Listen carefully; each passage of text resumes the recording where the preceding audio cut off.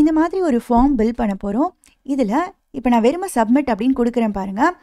வேலிடேஷன்ஸ்லாம் செஞ்சு இந்த மாதிரி எரர் மெசேஜ்லாம் கரெக்டாக டிஸ்பிளே ஆகுது இல்லையா? ஸோ இதை தான் எப்படி பண்ணுறதுன்றதை நம்ம கற்றுக்க போகிறோம்.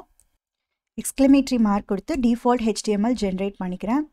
டைட்டிலில் ரெஜிஸ்டர்னு கொடுத்துடலாம்.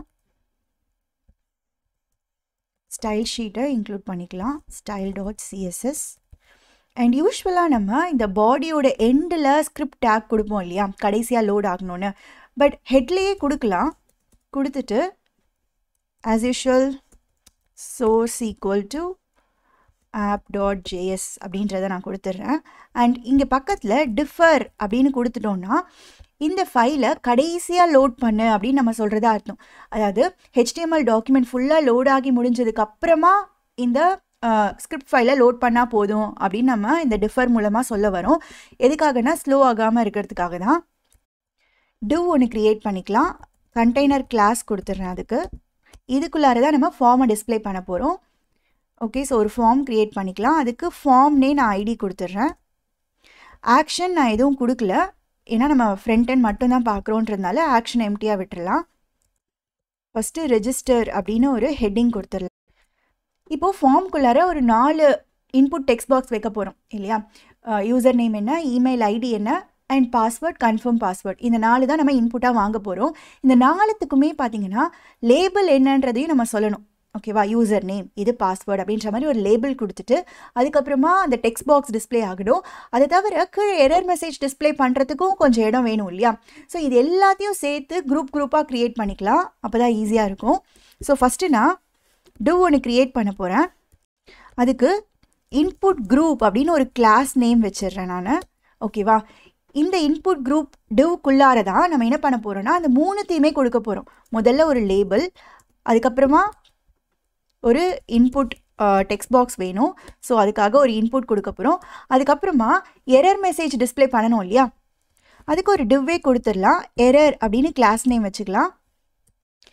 ஸோ இந்த first text பாக்ஸ்க்கு ID equal to user name அப்படின்னு கொடுத்துட்றேன். அதே மாதிரி நேமும் யூசர் நேம்னே கொடுத்துடலாம். இங்கே ஃபார், இந்த label is for user name. And என்ன டிஸ்பிளே ஆகணும்னா அதே தான், user name. Label, text box, அப்புறம் அதற்கான கரஸ்பாண்டிங் எரர், இது எல்லாத்தையும் குரூப் பண்ணி நம்ம இன்புட் குரூப்குள்ளார வச்சுருக்கோம். இதே மாதிரி நமக்கு மொத்தம் 4 தேவை இல்லையா? ஸோ இன்னொரு 3 தடவை நான் காப்பி பண்ணிக்கிறேன். இந்த 2வது வந்து இமெயிலுக்காக. ஸோ எல்லா இடத்துலையும் ஜஸ்ட் நம்ம இமெயில்னு பேர் மாற்றிடலாம். இங்கே இந்த டைப் கூட நம்ம டெக்ஸ்ட்னு கொடுக்கறதுக்கு பதிலாக இமெயில்னு கொடுக்கலாம். அப்படி கொடுத்தோன்னா அதுவே கரெக்டான இமெயில் ஃபார்மேட்டில் இருக்கான்றதெல்லாம் டிடெக்ட் பண்ணும். இல்லைனா எரர் காமிக்கும். இதெல்லாம் நம்ம HTML லெசன்லேயே பார்த்துருக்கோம் இல்லையா? இன்ஃபேக்ட் ரெக்வயர்ட் அப்படின்றத கூட நம்மளால் கொடுக்க முடியும். பட் இருந்தாலும் HTML வேலிடேட் பண்ணுறதுக்கு பதிலாக ஜாவாஸ்கிரிப்ட் மூலமாக பண்ணுறது தான் கரெக்டாக வரும். ஏன்னா அது இன்னும் ரொம்ப ஃப்ளெக்சிபிளாக இருக்கும். நமக்கு தேவையான மாதிரி நம்ம கோட் பண்ணிக்கலாம். அண்ட் பார்க்குறதுக்கும் அதுதான் நல்லாயிருக்கும். ஸோ அதனால் நம்ம HTML வேலிடேஷனை இங்கே யூஸ் பண்ண போகிறதில்ல. பாஸ்வேர்டுக்கும் இதே மாதிரி நான் எல்லாம் சேஞ்ச் பண்ணிட்டேன். டைப் கூட பாஸ்வேர்ட்னே கொடுத்துக்கலாம். எதனாலனா அப்போ தான் வந்து உங்களுக்கு இந்த மாதிரி மாஸ்க் ஆகி வரும், டேரெக்டாக டெக்ஸ்ட்டு டிஸ்பிளே ஆகாமல். ஸோ அதுக்காக டைப் பாஸ்வேர்ட் கொடுக்குறோம். அண்ட் இதில் வந்து கன்ஃபார்ம் பாஸ்வேர்டுக்காக சி பாஸ்வேர்டு அப்படின்னு ஐடி அண்ட் நேம் கொடுத்துருக்கேன். ஃபைனலாக ஒரு சப்மிட் பட்டன் நமக்கு தேவைப்படுது. டைப் ஈக்குவல் டு சப்மிட்னு கொடுத்துட்றேன். அண்ட் இங்கேயும் வந்து சப்மிட் அப்படின்னு டிஸ்பிளே ஆகலாம். இல்லை ரெஜிஸ்டர்னு கூட நம்ம டிஸ்பிளே பண்ணிக்கலாம். HTML ரெடி பண்ணியாச்சு. நெக்ஸ்ட்டு ஸ்டைலிங் பண்ணிடலாம். ஃபஸ்ட்டு பாடி செலக்ட் பண்ணிவிட்டு பேக்ரவுண்ட் கொடுத்துடலாம். இதை நம்ம ஃபிக்ஸ் பண்ணலாம். கிரேடியன்ட் பேக்ரவுண்ட் தான் நான் யூஸ் பண்ணியிருக்கேன்.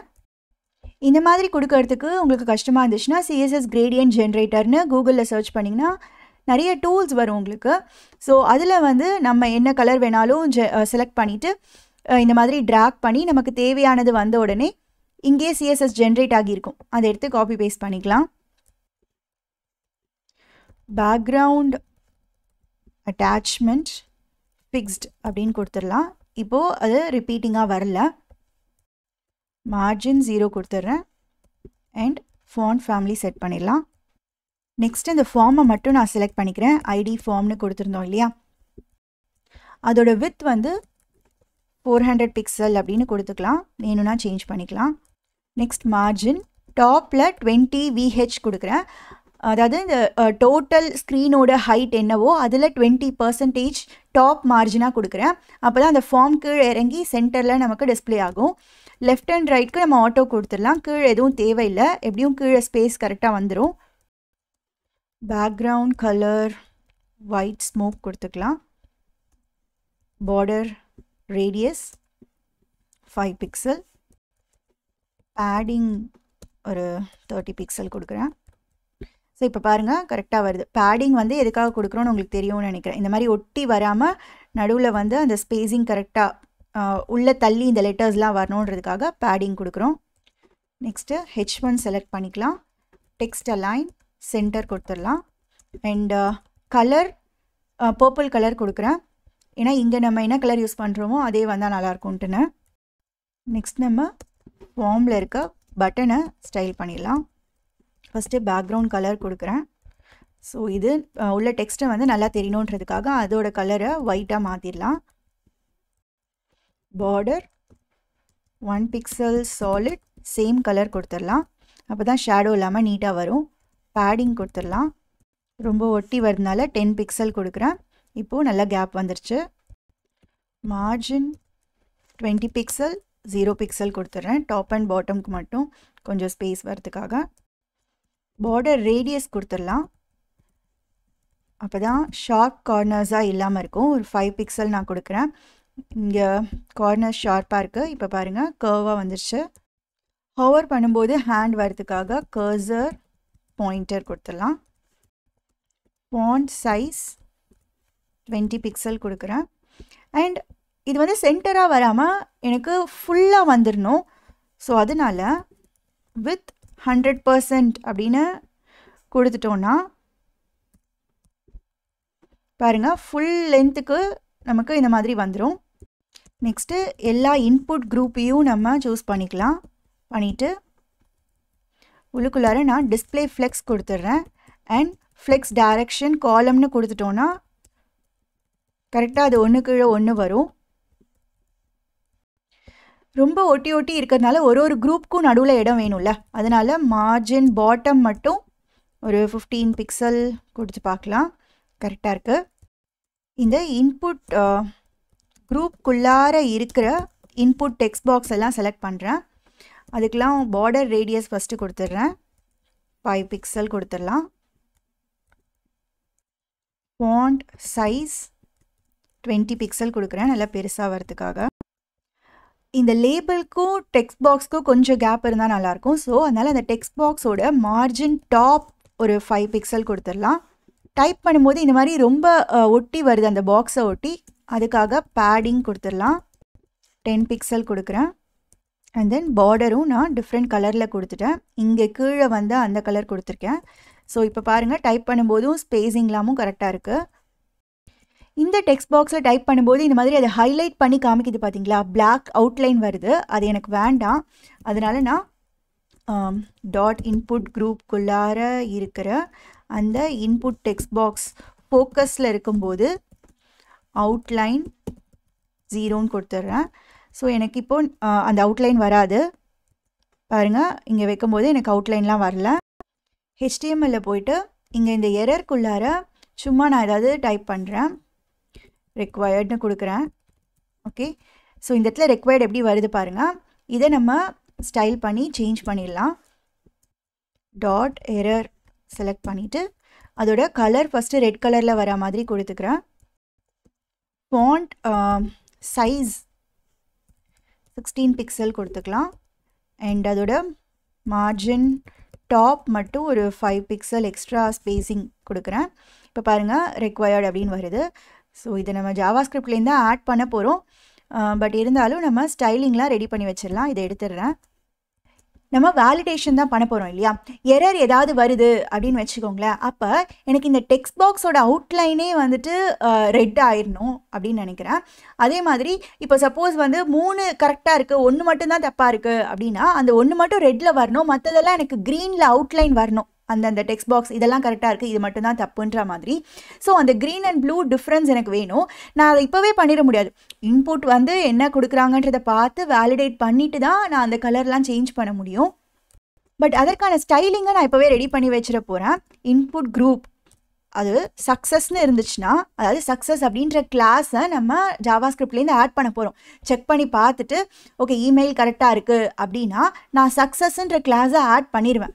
அந்த மாதிரி ஆட் பண்ணதுக்கப்புறமா அதுக்குள்ளார இருக்கிற அந்த இன்புட் ஃபீல்டுக்கு பார்டர் கலர் நான் இந்த மாதிரி க்ரீன் செட் பண்ணிடுறேன்.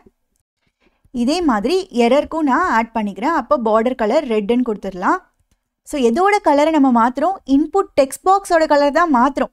பட் எல்லாத்தோடையும் மாற்றிட முடியாது. ஜாவாஸ்கிரிப்ட்லேருந்து செக் பண்ணணும். ஒரு இன்புட் குரூப்பும் கரெக்டாக இருக்கான்றதை நான் செக் பண்ணணும். இந்த இன்புட் கரெக்டானு செக் பண்ணிவிட்டு கரெக்டாக இருந்துச்சுன்னா நான் என்ன செய்வேன்னா அந்த இன்புட் குரூப்கே எக்ஸ்ட்ராவாக சக்ஸஸ் அப்படின்ற கிளாஸையும் நான் ஆட் பண்ணிடுவேன். ஓகே, அதாவது இந்த இடத்துல நம்ம div class equal to input குரூப்னு கொடுத்துருக்கோம் இல்லையா, கூடவே சக்ஸஸ் அப்படின்ற கிளாஸை இப்போவே நான் கொடுக்க முடியாது. அதே மாதிரி எரர் கிளாஸையும் என்னால் இப்போவே கொடுக்க முடியாது. ஜாவாஸ்கிரிப்ட்லேருந்து தான் என்னால் ஆட் பண்ண முடியும். கரெக்டாக இருக்கான்னு செக் பண்ணிவிட்டு இருந்துச்சுன்னா சக்ஸஸ்ன்னு இங்கே நான் எக்ஸ்ட்ரா கிளாஸ் ஆட் பண்ணிடுவேன். அதே மாதிரி எரர் இருந்துச்சுன்னா எரர்னு கிளாஸ் ஆட் பண்ணிடுவேன். ஸோ இங்கே நம்ம என்ன சொல்கிறோன்னா இன்புட் குரூப் அப்படின்ற கிளாஸும் இருக்கணும், சக்ஸஸ் அப்படின்ற கிளாஸும் இருக்கணும். அப்படி இருந்துச்சுன்னா அதுக்குள்ளார ஒரு இன்புட் இருக்கும், அந்த இன்புட்க்கு இந்த கலர் மாற்றிடு அப்படின்னு நான் சொல்லியிருக்கேன். அதே மாதிரி தான் இங்கே எரருக்கு கொடுத்துருக்கோம். ஸோ இப்போ HTML CSS எல்லாமே ரெடி ஆகிடுச்சு. நம்ம ஜாவாஸ்கிரிப்ட் பார்க்கலாம். இந்த நாலுத்துலேயும் என்ன வேல்யூ என்டர் பண்ணுறாங்கன்றதை நம்ம முதல்ல செக் பண்ணணும் இல்லையா. So ID equal to user name இருக்கிற அந்த இன்புட் டெக்ஸ்ட் பாக்ஸ், அதே மாதிரி இமெயில், பாஸ்வேர்ட், சி பாஸ்வேர்ட், இதெல்லாம் ஐடியாக இருக்கிற இந்த 4 இன்புட் டெக்ஸ்ட் பாக்ஸையும் நம்ம ஜாவாஸ்கிரிப்டில் வாங்கி வச்சுக்கணும். அது மட்டும் இல்லாமல் இந்த என்டையர் ஃபார்முமே நமக்கு தேவைப்படும். ஐடி ஈக்குவல் டு ஃபார்ம்னு கொடுத்துருக்கேன் இல்லையா. ஸோ இது எல்லாத்தையும் நம்ம முதல்ல கெட் பண்ணி வச்சுக்கலாம். கான்ஸ்ட் form equal to document dot get element by ID கொடுக்கலாம், இல்லைனா query செலக்டர் கூட யூஸ் பண்ணிக்கலாம். query செலக்டர் கொடுக்கறதா இருந்தால் ஹேஷ் அப்படின்னு கொடுத்துட்டு ஃபார்ம்னு கொடுக்கணும். இதே மாதிரி அந்த 4 டெக்ஸ்ட் பாக்ஸ் எல்லாத்தையும் நம்ம ஜஸ்ட்டு கெட் பண்ணி மட்டும் வச்சுக்கிறோம். நெக்ஸ்ட்டு இந்த ஃபார்மை சப்மிட் பண்ணுறாங்களா அப்படின்றத தான் நம்ம செக் பண்ணணும். அதுக்கு இந்த பட்டனுக்கு நீங்கள் கிளிக் ஈவெண்ட் ஆட் பண்ணுறதை விட ஆக்சுவலாக என்ன செய்யணும்னு பார்த்தீங்கன்னா இந்த ஃபார்மையே நம்ம கெட் பண்ணி வச்சுருக்கோம் இல்லையா, form dot out event listener அப்படின்னு கொடுத்துட்டு சப்மிட் ஈவெண்ட்டை நான் செக் பண்ண சொல்கிறேன். யூஸ்வலாக நம்ம பட்டன் கிளிக் எப்படி பண்ணுவோமோ அதே மாதிரி தான் இந்த ஃபார்முக்கு சப்மிட் ஈவெண்ட் நடக்குதா அப்படின்றத நான் செக் பண்ண சொல்கிறேன். யூஸ்வலாக நம்ம இங்கே ஒரு ஃபங்க்ஷனை டிஃபைன் பண்ணுவோம் இல்லையா, ஜஸ்ட்டு இந்த மாதிரி எம்டியாக ஃபங்க்ஷன் டிஃபைன் பண்ணுவோம். பட் இப்போ நமக்கு இந்த ஈவெண்ட் தேவைப்படுது. ஆப்ஷனலாக நம்ம அதை வேணும்னா ரிசீவ் பண்ணிக்கலாம். ஆக்சுவலாக இந்த ஈவெண்ட் லிஸ்னர் அப்படின்றது என்ன செய்யும்னா சப்மிட் ஈவெண்ட் நடக்குதான்றதை பார்க்கும். நடந்துச்சுன்னா அந்த ஈவெண்ட்டையே நமக்கு சென்ட் பண்ணும் பேராமீட்டராக அந்த ஃபங்க்ஷனுக்கு. நமக்கு இது வரைக்கும் தேவைப்படலை, அதனால பெரும்பாலும் நம்ம ரிசீவ் பண்ணிக்கவே இல்லை. பட் இப்போ நமக்கு தேவைப்படும், அதனால நான் அந்த ஈவெண்ட்டையே ரிசீவ் பண்ணிக்கிறேன். இதுக்கப்புறம் டாட் ப்ரிவென்ட் டிஃபால்ட் அப்படின்னு நான் கொடுக்குறேன். எதுக்காக அப்படின்னு பார்த்தீங்கன்னா சப்போஸ் எரர்லாம் வந்துச்சுன்னா ஃபார்ம் சப்மிட் ஆகிடக்கூடாது இல்லையா. ஸோ அதனால நான் முன்னாடியே ப்ரிவென்ட் டிஃபால்ட் சப்மிஷன் அப்படின்றது தான் இந்த மாதிரி கொடுக்குறேன். ஸோ இதுக்காக தான் நம்ம இந்த மாதிரி ஃபார்மை வச்சு சப்மிட் ஈவெண்ட்டை ட்ராக் பண்ண வேண்டியதாக இருக்குது. இதே நீங்கள் சாதாரணமாக பட்டன் கிளிக்காக இதை ஹேண்டில் பண்ண நினச்சிங்கன்னா இந்த மாதிரி பண்ண முடியாது. நெக்ஸ்ட்டு நான் வேலிடேட் இன்புட்ஸ் அப்படின்ற ஒரு ஃபங்க்ஷனை கால் பண்ண போகிறேன். அதுக்குள்ளார தான் எல்லா வேலிடேஷன் லாஜிக்கையும் நம்ம கொடுக்க போகிறோம். Function validate inputs. ஸோ இதில் வந்துட்டு நமக்கு எல்லா இன்புட்டையும் நம்ம கெட் பண்ணி வச்சுருக்கோம். பட் அதில் இருக்கிற வேல்யூஸ்லாம் நமக்கு வேணும் இல்லையா. அந்த வேல்யூலாம் அப்படியே டேரெக்டாக யூஸ் பண்ணாமல் ட்ரிம் பண்ணிவிட்டு யூஸ் பண்ணுறது தான் பெட்டராக இருக்கும். So கான்ஸ்ட் user name value equal to இங்கே இந்த யூசர் நேம் அப்படின்ற எலிமெண்ட்டை கெட் பண்ணி வச்சுருக்கோம் இல்லையா, டாட் அதோட வேல்யூ தான் நமக்கு வேணும். டாட் ட்ரிம்னு கொடுத்துட்டோன்னா எக்ஸ்ட்ரா ஸ்பேஸ்லாம் ஏதாவது தெரியாமல் கொடுத்துருந்தாங்கன்னா அதெல்லாம் ட்ரிம் பண்ணிவிட்டு நம்ம செக் பண்ணலாம். இதே மாதிரி மற்ற 3த்துக்கும் நான் கொடுத்துக்கிறேன். நெக்ஸ்ட்டு நம்ம ஒரு எலிமெண்ட்டாக எடுத்து கரெக்டாக இருக்கான்னு செக் பண்ணணும், இல்லைனா எரரை டிஸ்பிளே பண்ணுற வேலையை செய்யணும். இப்போதைக்கு நம்ம என்னென்னலாம் செக் பண்ண போகிறோம்னு பார்த்தீங்கன்னா இது 4 வந்து எம்டியாக இல்லாமல் இருக்கான்றதை கண்டிப்பாக பார்க்கணும். ஓகேவா, எம்டியாக விட முடியாது, திஸ் இஸ் ரெக்வயர்ட் அப்படின்ற மாதிரி சொல்லணும். ஓகே, ஸோ நெக்ஸ்ட்டு நம்ம என்ன பண்ணலன்னா யூசர் நேம்க்கு நான் வேறு எதுவும் பண்ண போகிறதில்ல. இமெயில் வந்து கரெக்டான ஃபார்மேட்டில் இருக்கா அப்படின்றத நம்ம செக் பண்ணலாம். அண்ட் தென் பாஸ்வேர்ட் வந்து அட்லீஸ்ட் 8 கேரக்டர்ஸாவது இருக்கணும் அப்படின்னு செக் பண்ணலாம். கன்ஃபார்ம் பாஸ்வேர்டு வந்து இங்கே என்ன பாஸ்வேர்டு கொடுத்துருக்காங்களோ அதோட மேட்ச் ஆகணும் இல்லையா, அந்த செக்கும் நம்ம பண்ண வேண்டியது இருக்கும். ஸோ இதெல்லாம் வேலிடேட் பண்ணி அதுக்கு ஏற்ற மாதிரி கரெக்டான எரர் மெசேஜை நம்ம டிஸ்பிளே பண்ணணும். இந்த எரர்லாம் ஈஸியாக காமிக்கிறதுக்காக செட் எரர் அப்படின்னே தனியாக ஒரு ஃபங்க்ஷன் ஒன்று நான் எழுத போகிறேன். அதுக்கு ஒரு எலமெண்ட்டை அனுப்பிச்சிட்டு, அதாவது இந்த யூசர் நேமோ இமெயிலோ இந்த மாதிரி எந்த எலமெண்ட்டில் எரர் இருக்குது அப்படின்ற அந்த எலமெண்ட்டை அனுப்பிச்சிட்டு எரர் மெசேஜையும் அவங்க என்னென்னு அனுப்பிச்சிட்டாங்கன்னா இது வந்து கரெக்டாக எரரை டிஸ்பிளே பண்ணுற வேலையெல்லாம் செஞ்சிடும். இப்போது பாஸ்வேர்டுன்னு எடுத்துக்கிட்டிங்கன்னா பாஸ்வேர்டு இஸ் ரெக்வயர்ட் அப்படின்னு ஒரு எரர் மெசேஜ் அதுக்கு கொடுக்க வேண்டியது இருக்கலாம். இல்லைனா வந்துட்டு password is two short, it should be 8 characters long அப்படின்ற மாதிரியும் வேற ஒரு மெசேஜும் கொடுக்க வேண்டியது இருக்கும் இல்லையா. ஸோ எந்த எலமெண்ட் அதுக்கு என்ன மெசேஜ் கொடுக்கணும் அப்படின்ற 2 இன்ஃபர்மேஷனையும் நம்ம இங்கே செக் பண்ணி அனுப்ப போகிறோம். இந்த இடத்துல நம்ம ஒவ்வொன்றா செக் பண்ணி அனுப்ப போகிறோம். அனுப்பிச்சு இதை கால் பண்ணால் இது என்ன செய்யணும்னா கரெக்டாக அந்த எலமெண்ட்டுக்கு கீழே போயிட்டு இந்த மெசேஜை ரெட் கலரில் காமிக்கணும்.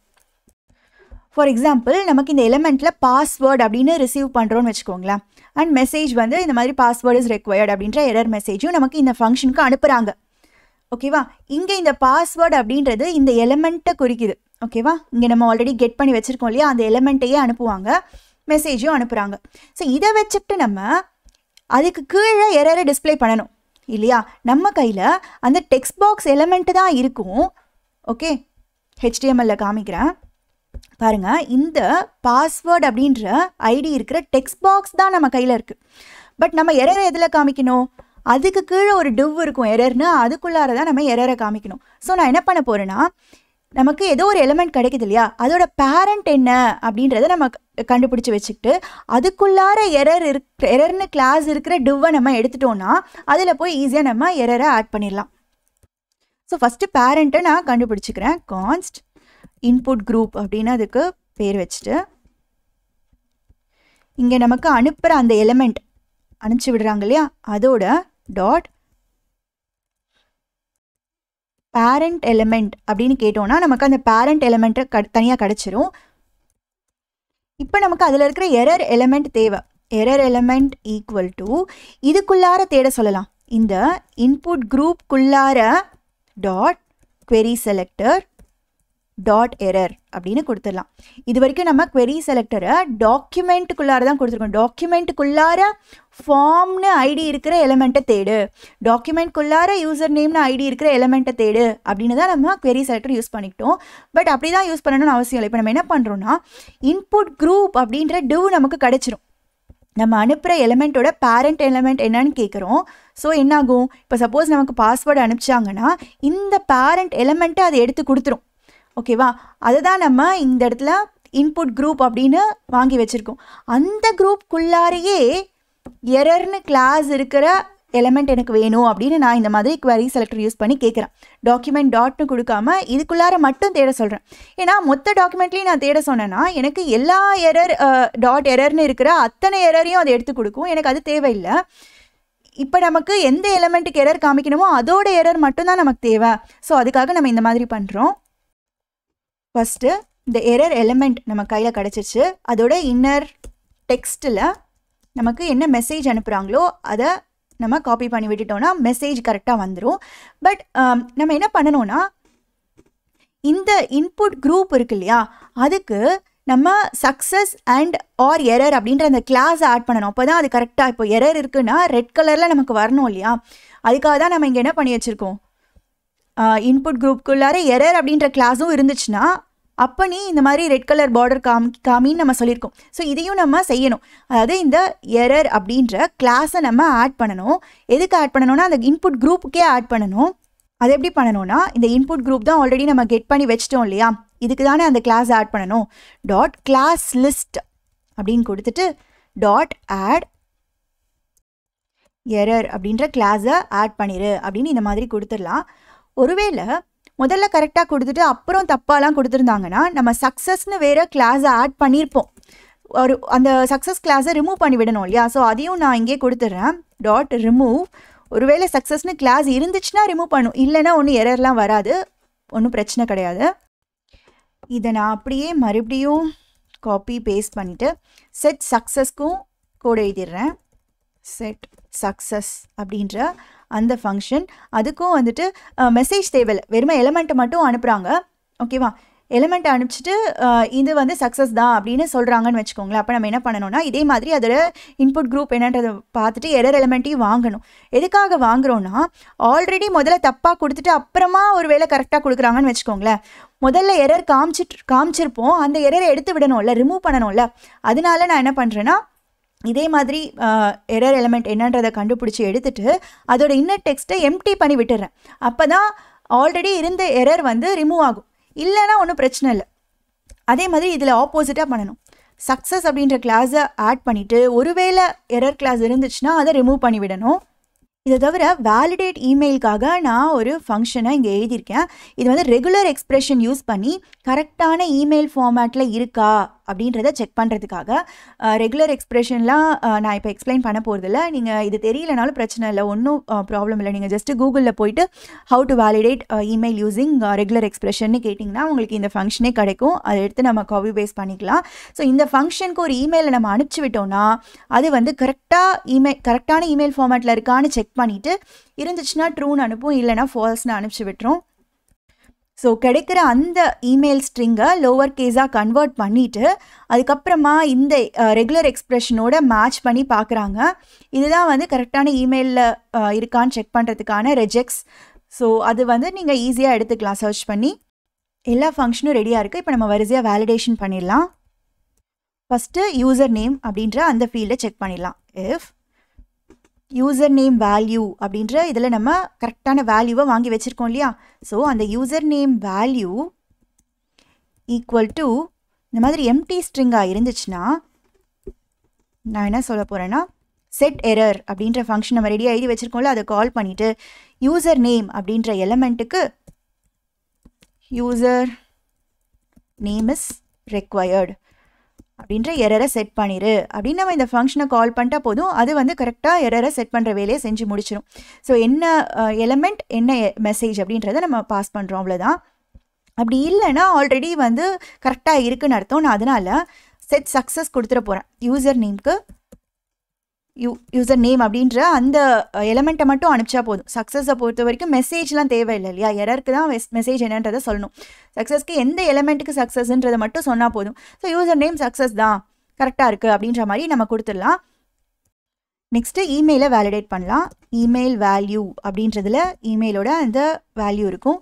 ஃபஸ்ட்டு எம்டியாக இருக்கான்றதை பார்ப்போம். இருந்துச்சுன்னா செட் எரரை கால் பண்ணிவிட்டு இமெயில் அப்படின்ற அந்த எலமெண்ட்டையே அனுப்பிச்சி விட்டுட்டு இமெயில் இஸ் ரெக்வயர்ட் அப்படின்னு எரர் மெசேஜை காமிச்சிடலாம். இல்லைன்னா இங்கே சக்ஸஸ் பண்ண மாதிரி இதில் பண்ண முடியாது. இப்போது ஏதோ ஒன்று என்டர் பண்ணிட்டாங்க இமெயில் அப்படின்றதுக்காக சக்ஸஸ் ஆகிடாது, அது கரெக்டான இமெயில் ஃபார்மேட்டில் இருக்கான்றதையும் செக் பண்ணணும் இல்லையா. ஸோ அதுக்கு தான் நம்ம இங்கே ஆல்ரெடி ஒரு ஃபங்க்ஷன் எழுதி வச்சுருக்கோம், வேலிடேட் இமெயில் அப்படின்றது. நெக்ஸ்ட் அதை எல்சிஃப்குள்ளார கொடுக்கலாம். எல்சிஃப் வேலிடேட் இமெயில் அப்படின்ற ஃபங்க்ஷனை கால் பண்ணிவிட்டு இந்த இமெயில் வேல்யூவை அதுக்கு அனுப்பிச்சி விட்டோன்னா கரெக்டாக இருக்கா அப்படின்றத பார்த்து அது சொல்லிடும். ஓகே, ஸோ இது கரெக்டாக இருந்துச்சுன்னா பிரச்சனை இல்லை, கரெக்டாக இல்லைன்னா தான் நம்ம எரர் மெசேஜ் பண்ணணும். ஸோ அந்த மெசேஜ் வந்து நம்ம டிஸ்பிளே பண்ணணும். ஸோ அதனால் இங்கே ஒரு நாட் கொடுத்துட்றேன் நான். ஓகே, ஏன்னா கரெக்டாக இருந்துச்சுன்னா தான் இது ட்ரூன்னு அனுப்பும் இல்லையா, நமக்கு எரர் இருக்கான்னு தெரியணும். ஸோ இதை நெகேட் பண்ணிவிட்டு நான் இங்கே என்ன கொடுக்க போகிறேன்னா செட் எரர். ஒருவேளை கரெக்டாக இல்லைன்னா எரரை செட் பண்ணிடுன்ற மாதிரி. அதே இமெயில் அப்படின்ற எலமெண்ட் தான். இப்போ நம்ம இமெயில் இஸ் இன்வேலிட் இல்லைனா please enter a valid email, இது ரெண்டுமே இல்லைன்னா தான் இமெயில் சக்ஸஸ் இல்லையா. ஸோ அதனால் செட் சக்ஸஸ் இமெயில் அப்படின்ற ஃபீல்டுக்கு கொடுத்துடலாம். இதே மாதிரி ஃபஸ்ட்டு பாஸ்வேர்ட் இஸ் ரெக்வயர்டுக்கு கொடுத்துட்டேன். Elsif password value dot length less than 8 அப்படின்னா again error செட் பண்ணிடலாம். set error password அப்படின்ற ஃபீல்டுக்கு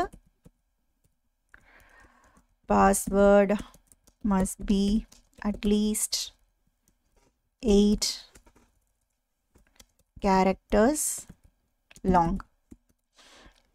இப்போ நம்ம இது மட்டும் தான் லென்த் மட்டும் தான் செக் பண்ண போகிறோம். இன்னும் வேணும்னா நீங்கள் எவ்வளோ வேலிடேஷன் வேணாலும் பண்ணிக்கலாம். அதில் ஸ்பெஷல் கேரக்டர் இருக்கணும், கேபிட்டல் லெட்டர் இருக்கணும், அதெல்லாம் எக்ஸ்ட்ராவாக நீங்கள் நிறைய எரர் ஆட் பண்ணலாம்.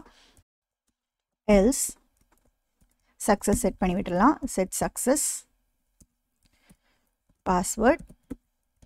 இது எல்லாமே பார்த்தீங்கன்னா jQueryலாம் யூஸ் பண்ணி இன்னும் ஈஸியாக கூட நம்மளால் செஞ்சிட முடியும். பட் இருந்தாலும் நம்மளா வந்து இதை ஃபுல்லாக பில்ட் பண்ண கற்றுக்குறோம். வெனிலா ஜாவாஸ்கிரிப்டை யூஸ் பண்ணி நம்மளா ஃப்ரம் த ஸ்க்ராட்ச் பில்ட் பண்ணுறோம். இதே மாதிரி கன்ஃபார்ம் பாஸ்வேர்டுக்கு ரெக்வயர்ட் மெசேஜ் கொடுத்துட்டேன். else if confirm password value not equal to இந்த பாஸ்வேர்ட் வேல்யூவாக இருந்துச்சுன்னா மேட்ச் ஆகலைன்னு அர்த்தம் இல்லையா. பாஸ்வேர்ட் வேல்யூ அப்பையும் செட் எரர் கன்ஃபார்ம் பாஸ்வேர்டு அப்படின்ற எலமெண்ட்டுக்கு பாஸ்வேர்ட் டஸ் நாட் மேட்ச் இல்லைன்னா சி பாஸ்வேர்டுக்கு நம்ம சக்ஸஸ் செட் பண்ணிடலாம். அவ்வளோதான், டெஸ்ட் பண்ணி பார்த்துடலாம். எதுவுமே கொடுக்காம நான் ரெஜிஸ்டர் கிளிக் பண்ணுறேன். எரர்லாம் கரெக்டாக தான் வருது. பட் இந்த லேபிள் கூட ரெட்டில் வருது, அது எனக்கு வேண்டாம். ஸ்டைலில் போய் பார்த்தீங்கன்னா டாட் எரர்னாலே கலர் ரெட்டுன்னு நம்ம கொடுத்துட்டோம் இல்லையா. ஸோ அது என்ன ஆகுதுன்னா இங்கே இந்த இன்புட் குரூப்புக்கே நம்ம எரர் அப்படின்னு கிளாஸ் ஆட் பண்ணுறோம். இங்கே ஜாவாஸ்கிரிப்டில் என்ன கொடுத்துருக்கோம், செட் எரர் அப்படின்ற ஃபங்க்ஷனுக்குள்ளார இந்த குரூப்புக்கே நம்ம எரர் அப்படின்னு கிளாஸ் ஆட் பண்ண சொல்கிறோம். ஸோ என்டையர் குரூப்புமே அதனால் அது ரெட் கலரில் டிஸ்பிளே பண்ணிவிடுது. பட் அதுக்குள்ளே இருக்கிற எரர் மெசேஜ் மட்டும் எனக்கு டிஸ்பிளே ஆனால் போதும். ஸோ அதனால் டாட் இன்புட் குரூப் அப்படின்னு செலக்ட் பண்ணிவிட்டு அதுக்குள்ளார இருக்கிற எரர் கிளாஸ்க்கு அப்படின்னு நான் கொடுத்துட்றேன். ஸோ தட் அந்த ஃபுல் குரூப்புக்கும் அது ரெட் செட் பண்ணாது. உள்ளுக்குள்ளார இந்த டிவ் இருக்கு இல்லையா, இதுக்கு மட்டும் அது ரெட் செட் பண்ணும். கரெக்டாக இருக்கும். ரெஃப்ரெஷ் பண்ணிவிட்டு மறுபடியும் ரெஜிஸ்டர் கொடுக்குறேன். சேவ் பண்ணவே இல்லை நான். ஓகே, ரெஃப்ரெஷ் பண்ணிவிட்டு ரெஜிஸ்டர் கொடுக்குறேன். ஸோ இப்போ லேபிள்லாம் மாறலை. ஸோ இப்போ நம்ம வேல்யூஸ் டைப் பண்ணி பார்க்கலாம்.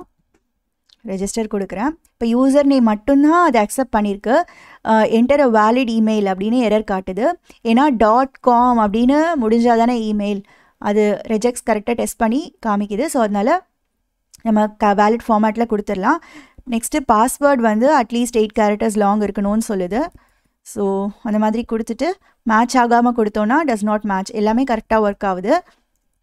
எது எரரில் இருக்கோ அது மட்டும் ரெட், மற்றது எல்லாமும் க்ரீனில் கரெக்டாக வருது.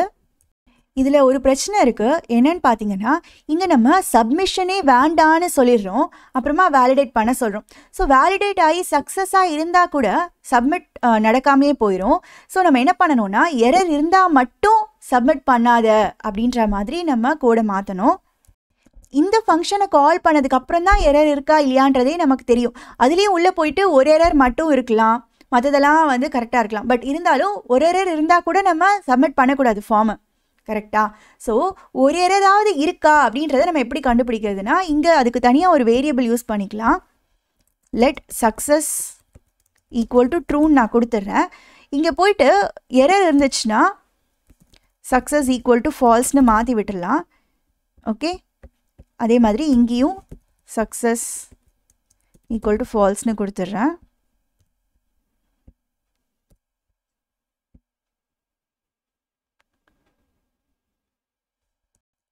ஸ்பெல்லிங் தப்பாக கொடுத்துட்டேன், அதனால் எரர் வருது. ஓகே, அதே மாதிரி இங்கே எங்கெல்லாம் எரர் செட் பண்ணுறோமோ எல்லா இடத்துலையும் சக்ஸஸ் ஈக்குவல் டு ஃபால்ஸ்னு செட் பண்ணி விட்டுட்டோம் அப்படின்னா கடைசியாக நமக்கு ரிட்டர்ன் பண்ணுறதுக்கு வசதியாக இருக்கும். கடைசியாக நம்ம இந்த ஃபங்க்ஷன்லேருந்து ரிட்டர்ன் சக்ஸஸ் கொடுத்துடலாம். ஓகே, ஸோ சக்ஸஸ் ட்ரூன்னு இருந்துச்சுன்னா தான் கரெக்டாக வேலிடேட் ஆயிருக்குன்னு அர்த்தம். இங்கே நம்ம வேலிடேட் இன்புட்டை வந்து செக் பண்ணலாம். இஃப் வேலிடேட் இன்புட் செக் பண்ணுறோம், சக்ஸஸ்னால் ட்ரூன்னு வந்துடும் இல்லையா. பட் நமக்கு ஃபெயில் ஆயிருக்கான்னு தெரியணும். ஸோ நான் நெகேட் பண்ணிக்கிறேன். நெகேட் பண்ணிவிட்டு எரர் இருந்துச்சுன்னா மட்டும் இந்த ப்ரிவென்ட் டிஃபால்ட் சப்மிஷன் நம்ம கொடுத்துடலாம்.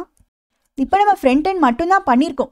ஆக்சுவலாக கரெக்டாக கொடுத்துட்டு சப்மிட் ரெஜிஸ்டர் பண்ணுறோம் அப்படின்னா அப்போ வந்துட்டு பேக் எண்டுக்கு இந்த இன்ஃபர்மேஷன் எல்லாம் போகணும்.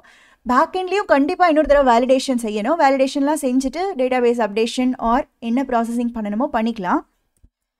ஸோ அதற்கான லிங்க்கை தான் நம்ம இங்கே கொடுக்கணும். ஆக்ஷனில் இந்த ஃபார்மை சப்மிட் பண்ணும்போது எந்த சர்வர் லிங்க் கால் ஆகணும் அப்படின்ற அதை தான் நம்ம இங்கே ஆக்ஷனில் கொடுக்க வேண்டியது இருக்கும். அண்ட் மோரோவர் கண்டிப்பாக போஸ்ட் அப்படின்ற மெத்தட் யூஸ் பண்ணணும். ஏன்னா நம்ம பாஸ்வேர்ட்லாம் சென்ட் பண்ணுறோம், அதனால போஸ்ட்டில் கொடுத்தா தான் கரெக்டாக இருக்கும். ஃபுல்லி ரெஸ்பான்சிவ் நேவிகேஷன் பார் க்ரியேட் பண்ண போகிறோம். இந்த விண்டோவோட சைஸை குறைச்சிட்டே வரேன். ஆஃப்டர் சம் பாயிண்ட் இங்கே பாருங்கள், இதை ஹாம்பர்கர் மெனு அப்படின்னு சொல்லுவோம். மொபைலெலாம் பார்க்கும்போது இந்த மாதிரி உங்களுக்கு தெரியும். இதை கிளிக் பண்ணும்போது மெனு என்னன்றது இங்கே டிஸ்பிளே ஆகும். மறுபடியும் இதை கிளிக் பண்ணால் அது டிஸப்பியர் ஆயிரும். ஃபர்ஸ்ட் டிஃபால்ட் கோட் ஜென்ரேட் பண்ணிக்கலாம். Navbar டெமோ அப்படின்னு பேர் வைக்கிறேன். ஸ்டைல் ஷீட்டை இன்க்ளூட் பண்ணிடலாம். style.css. பாடியில் nav அப்படின்ற எலிமெண்ட்டே யூஸ் பண்ணிக்கலாம் நேவிகேஷன் பார்க்கு. இங்கே டாப் லெஃப்டில் நமக்கு லோகோ ஒன்று வரணும். நம்ம வெப்சைட்டோட பேரை யூஸ்வலாக அங்கே டிஸ்பிளே பண்ணுவோம் இல்லையா? ஸோ அதுக்காக ஒரு டிவ் நான் கொடுத்துக்கிறேன். லோகோன்னு கிளாஸ் கொடுக்குறேன்.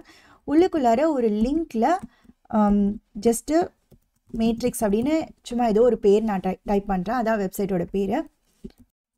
எதுக்காக லிங்காக கொடுக்குறோன்னு பார்த்தீங்கன்னா, யூஸ்வலாகவே அது கிளிக்கபிளாக தான் இருக்கும். அந்த லோகோ அதை கிளிக் பண்ணாலே ஹோம் பேஜ் தான் டிஸ்பிளே ஆகும். ஸோ அதனால் நான் அந்த மாதிரி கொடுத்துருக்கேன். நெக்ஸ்ட் அந்த நேவிகேஷன் பாரில் நம்ம சில லிங்க்கெல்லாம் டிஸ்பிளே பண்ண வேண்டியது இருக்கும். ஹோம் பேஜ் போகிறதுக்கு அபவுட், கான்டாக்ட், சர்வீசஸ், இந்த மாதிரி 4 லிங்க் நம்ம டிஸ்பிளே பண்ணிக்கலாம். அன்ஆர்டர்ட் லிஸ்ட்டுக்குள்ளார கொடுத்துடலாம். ஃபஸ்ட்டு அன்ஆர்டர்ட் லிஸ்ட் கொடுத்துட்டு உள்ளுக்குள்ளார லிஸ்ட் எலிமெண்ட், லிஸ்ட் ஐட்டம் ஒன்று ஆட் பண்ணிடலாம். ஒன்றும் கிளிக்கபிளாக இருக்கணுன்றதுக்காக நான் ஆங்கர் டேகுக்குள்ளார கொடுக்குறேன். ஃபஸ்ட்டு ஹோம் அப்படின்றத டிஸ்பிளே பண்ணிக்கலாம். ஆல்ட் ஷிஃப்ட் டவுன் ஆரோ ப்ரெஸ் பண்ணால் டூப்ளிகேட் ஆகும். நெக்ஸ்ட்டு சர்வீசஸ் கொடுக்குறேன். இதே மாதிரி அபவுட், கான்டாக்ட்லாமும் கொடுத்துருக்கேன். அவ்வளோதான். கடைசியாக நான் ஒரு டிவ் ஒன்று கொடுத்துட்றேன். கண்டெய்னர்னு கிளாஸ் நேம் கொடுத்துக்கலாம். ஏன்னா நேவிகேஷன் பாருக்கு கீழே ஒரு இமேஜ், பேக்ரவுண்ட் இமேஜ் டிஸ்பிளே ஆகணும். அது இந்த கண்டெய்னரில் நம்ம டிஸ்பிளே பண்ணிக்கலாம். சேவ் பண்ணால் இந்த மாதிரி தான் வருது. இனிமேல் நம்ம ஸ்டைலிங் பண்ணி இதெல்லாம் சேஞ்ச் பண்ணலாம். ஃபர்ஸ்ட் எடுத்தோடனே ஆஸ் யூஷுவல் பாடியை செலக்ட் பண்ணிவிட்டு மார்ஜின் அண்ட் பேடிங் 0 கொடுத்துடலாம். ஃபாண்ட் ஃபேமிலி இந்த கில் சான்ஸ் அப்படின்ற இதை செலக்ட் பண்ணுறேன். நெக்ஸ்ட் நம்ம அந்த என்டையர் nav பாரை செலக்ட் பண்ணிடலாம். பேக்ரவுண்ட் கலர் டார்க் சால்மன் அது கொடுக்குறேன். நெக்ஸ்ட்டு ஃபாண்ட் சைஸ் கொஞ்சம் பெருசாக்கிக்கலாம். 28 பிக்சல் கொடுக்குறேன். வித் 100% கொடுத்துடலாம். அண்ட் தென் டிஸ்பிளே ஃப்ளெக்ஸ் கொடுத்துடலாம். அப்போ தான் உள்ளே இருக்கிற ஐட்டம்ஸ் எல்லாம் அலைன் பண்ணுறதுக்குலாம் நமக்கு வசதியாக இருக்கும். இந்த ஹோம், சர்வீசஸ் இதெல்லாம் நம்ம லிஸ்ட் ஐட்டமாக தான் கொடுத்துருக்கோம். அதெல்லாம் ஒன்று கீழே ஒன்று வராமல் பக்கத்தில் எனக்கு வரணும் இல்லையா? ஸோ இந்த லிஸ்ட் ஐட்டம்லாம் செலக்ட் பண்ணிக்கலாம். நாவ்குள்ளார இருக்கிற லிஸ்ட் ஐட்டம்லாம் டிஸ்பிளே இன்லைன் பிளாக்குன்னு கொடுத்துட்டா நெக்ஸ்ட் லைனுக்கு போகாமல் இந்த மாதிரி ஒரே லைனில் வரும். ஒவ்வொன்றும் ரொம்ப பக்கத்தில் வரதுனால மார்ஜின் கொடுத்துடலாம். 0 and 8 பிக்சல் கொடுக்குறேன். ஸோ லெஃப்ட் அண்ட் ரைட்க்கு மட்டும் 8 பிக்சல் கொஞ்சம் நல்லா நகர்ந்து வருது. இங்கே அலைன்மெண்ட்லாம் இன்னும் சரியில்லை இல்லையா? அதுக்கு அலைன் ஐட்டம்ஸ் கொடுத்துடலாம். நம்ம தான் flex கொடுத்துட்டோம்ல. So align items centre கொடுத்துட்டா போதும், கரெக்டாக அலைன் ஆகிடும். ஜஸ்டிஃபை கான்டென்ட்டுக்கு ஸ்பேஸ் அரவுண்ட் கொடுத்துடலாம். ஆல்ரெடி ஃப்ளெக்ஸ் வீடியோவில் நம்ம இதை பற்றி டிஸ்கஸ் பண்ணியிருக்கோம். இது ரெண்டும் தான் நம்மளோட ஃப்ளெக்ஸ் ஐட்டம். ஸோ அதை சுற்றி ஸ்பேஸ் வருது பாருங்கள். ஸ்பேஸ் அரவுண்ட் கொடுத்ததுனால இந்த ஸ்பேஸிங்கே நமக்கு கரெக்டாக இருக்குது. நேவிகேஷன் பார் ஃபுல்லாமே கலர் டார்க் ஸ்லேட் ப்ளூன்னு ஒன்று இருக்கும், அது கொடுத்துட்றேன்.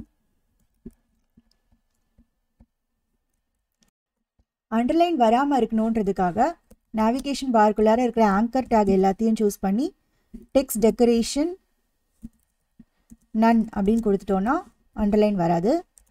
லோகோ நல்ல பெருசாக தெரியணுன்றதுக்காக டாட் லோகோ அப்படின்னு செலக்ட் பண்ணுறேன்.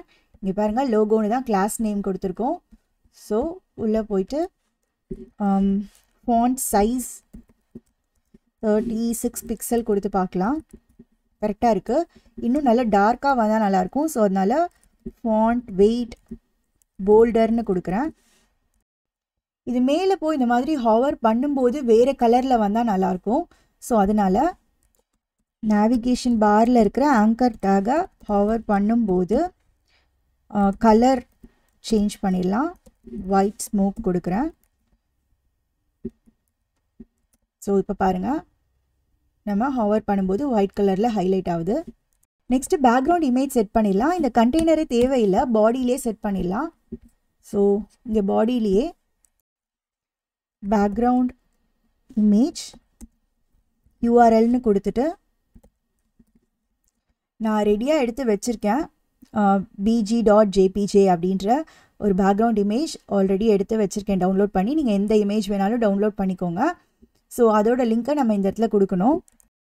இந்த இமேஜ் தான் நான் டிஸ்பிளே பண்ண போகிறேன். ஸோ இந்த இடத்துல சிங்கிள் கோட்ஸில் bg.jpjன்னு கொடுத்துட்றேன். டிஸ்பிளே ஆகுது, பட் ஆனால் அந்த ஃபுல் இமேஜ் வரல. ஸோ பேக்ரவுண்ட் சைஸ் கவர் அப்படின்னு கொடுத்துடலாம். ரிப்பீட் ஆகுது. ஸோ அகெயின் பேக்ரவுண்ட் ரிப்பீட்னே ஒரு ஆப்ஷன் இருக்கும், நோ ரிப்பீட்னு கொடுத்துடலாம். இப்போது ஹைட் கம்மியாக இருக்குது, ஹைட் 100 VH கொடுத்துட்றேன். ஸோ இப்போ ஓகே தான். இப்போது இது எல்லாமே ஓகே தான். நம்ம சைஸை குறைச்சிட்டே வந்தோம் அப்படின்னா, இப்போ பாருங்கள், மொபைல்லலாம் இந்த மாதிரி டிஸ்பிளே ஆகும், அது நல்லா இருக்காது. ஸோ மொபைல்லலாம் எனக்கு எப்படி வரணும்னா, அந்த ஹாம்பர்கர் மாதிரி 3 லைன்ஸ் வரணும். அதை கிளிக் பண்ணால் தான் எனக்கு இந்த மெனுவில் எக்ஸ்பேண்ட் ஆகி தெரியணும். ஸோ அதுக்கான ஒர்க்லாம் இப்போ நம்ம செய்யலாம். அந்த 3 லைன்ஸ் வரத்துக்கு நீங்கள் ஆக்சுவலாக ஃபாண்ட் ஆசம்லேருந்து ஐக்கானாக கூட எடுத்து காமிக்கலாம். பட் அப்படி இல்லாமல் இப்போ CSSல யூஸ் பண்ணியே நம்ம அந்த லைனை எப்படி ப்ராப்பராக ஸ்டைல் பண்ணலான்னு பார்க்கலாம். HTML CSS யூஸ் பண்ணியே பண்ண போகிறோம். div.menu மெனுன்னு கிளாஸ் இருக்கிற ஒரு div க்ரியேட் பண்ணிக்கிறேன். இதுக்குள்ளார 3 div வேணும். ஒவ்வொன்றுத்துக்கும் மெனு லைன் அப்படின்னு நான் பேர் வச்சுக்கிறேன், கிளாஸ் கொடுத்துக்கிறேன். 3 தடவை வேணும். ஸோ *3 அப்படின்னு எம்எட்டில் கொடுத்துட்டா அதுவே ஜென்ரேட் ஆகிடுச்சு. HTML இவ்வளோ தான். இதை ப்ராப்பராக ஸ்டைல் பண்ணி 3 லைன் வர மாதிரி எடுத்துகிட்டு வரலாம். .menu லைன் செலக்ட் பண்ணிக்கிறேன். அண்ட் அதுக்கு ஹைட் அண்ட் வித் நம்ம கொடுத்துடலாம். ஹைட் ஒரு 3 பிக்சல் கொடுக்குறேன், வித் 20 பிக்சல் கொடுத்து பார்க்கலாம். பேக்ரவுண்ட் கலர் டார்க் ஸ்லேட் ப்ளூவை கொடுத்துக்கலாம். பாருங்கள், அந்த 3 லைன் ரொம்ப ஒட்டி வருது. ஸோ அதுக்கு மார்ஜின் கொடுத்துட்டா கரெக்டாக வரும். மார்ஜின் பாட்டம் மட்டும் 3 பிக்சல் கொடுத்துடலாம். இப்போ பாருங்கள், அந்த 3 லைன் கரெக்டாக வந்துருச்சு. பட் இது நமக்கு எப்போவுமே டிஸ்பிளே ஆகக்கூடாது. ஸ்க்ரீன் சைஸை குறைக்கும் போது மொபைலுக்குலாம் மட்டும்தான் டிஸ்பிளே ஆகணும். சாதாரணமாக பெரிய ஸ்க்ரீனில் பார்க்குறப்ப இது வரக்கூடாது இல்லையா?